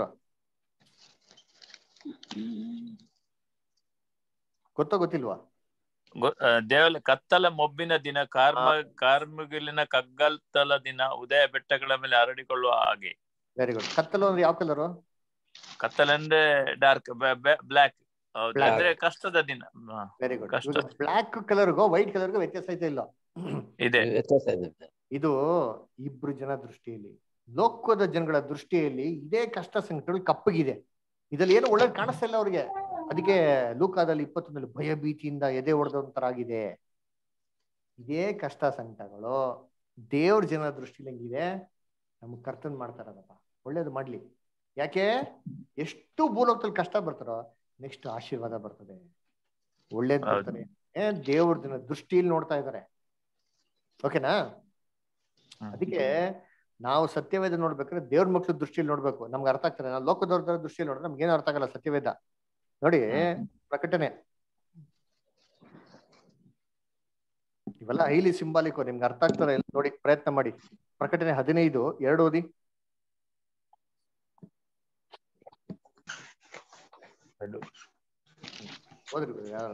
ಬೆಂಕಿ ಬೆರೆತ ಗಾಜಿನ ಸಮುದ್ರವು ಎಂಬಂತೆ ಏನೋ ಒಂದು ನನಗೆ ಕಾಣಿಸಿತು.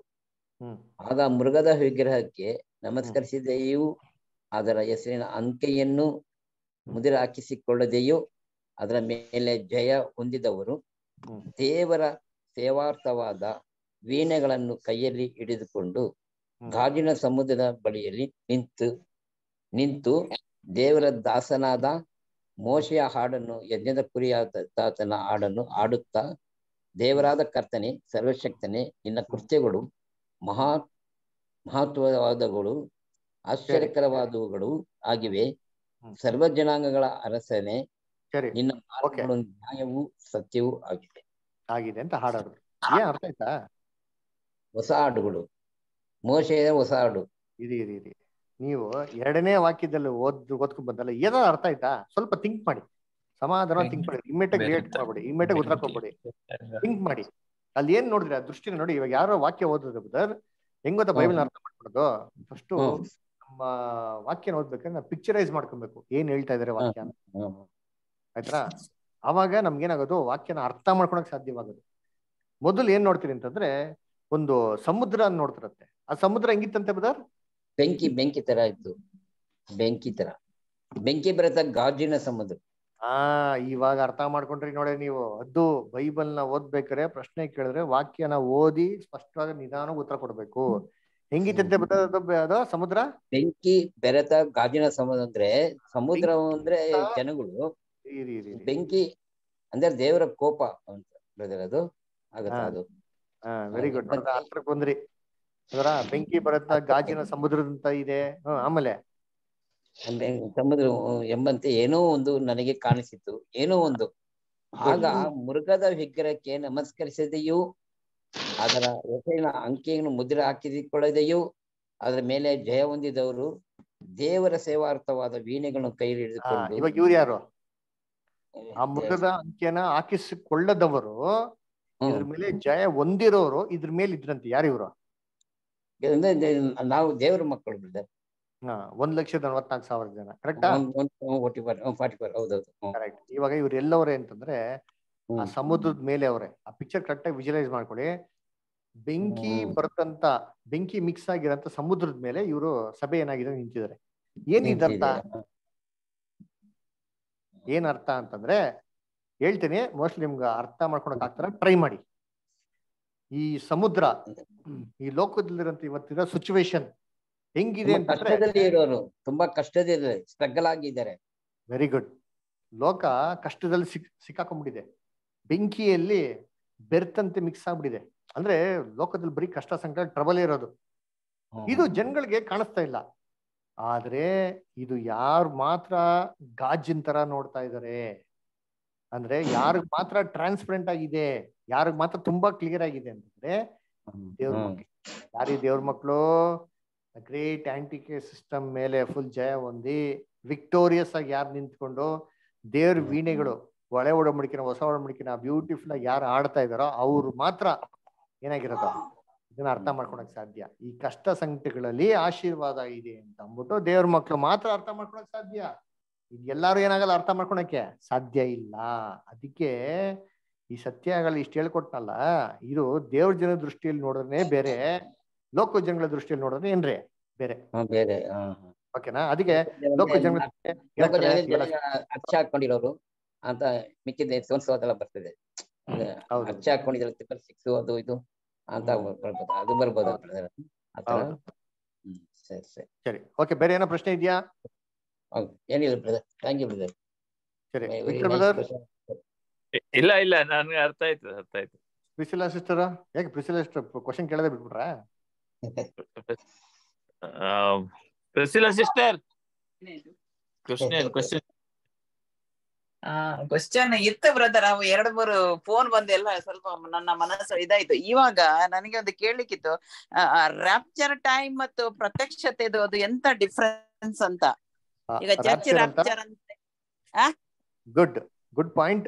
ರ್ಯಾಪ್ಚರ್ ಅಂತ ಕ್ಲಾಸ್ ಇದೆ, ಇನ್ನೊಂದು ನೆಕ್ಸ್ಟ್ ವೀಕ್ ರ್ಯಾಪ್ಚರ್ ಅಂತ ಕ್ಲಾಸ್ ಇದೆ, ನೋಡೋಣ ಅವಾಗ. ಹೌದೌದು. ಅಲ್ಲ ಅದು ಮೊದಲ ಅಥವಾ ಪ್ರತ್ಯಕ್ಷತೆ ಮೊದಲ ಅಂತ ಅದನ್ನೇ ಹೇಳ್ತೀನಿ. ಪ್ರತ್ಯಕ್ಷ ಅದು ಸೆಕೆಂಡ್. ಅದೇ. ಮತ್ತೆ ಒಂದು ಅದು 1,40,000 ಬ್ರದರ್ ಹೇಳಿ. ಅದೆಲ್ಲ ಸ್ವಲ್ಪ ಉಂಟು ಎಲ್ಲ ಕ್ವಶನ್ಸ್. ಅದು ಇವಾಗ ಅಂದ್ರೆ ನನ್ನ ಮನಸ್ಸು ಸ್ವಲ್ಪ ಗಲಿಬಿಲಿ ಆಯ್ತು, ಅದಕ್ಕೆ ನಿಮ್ಗೆ ತೊಂದ್ರೆ ಇಲ್ಲ.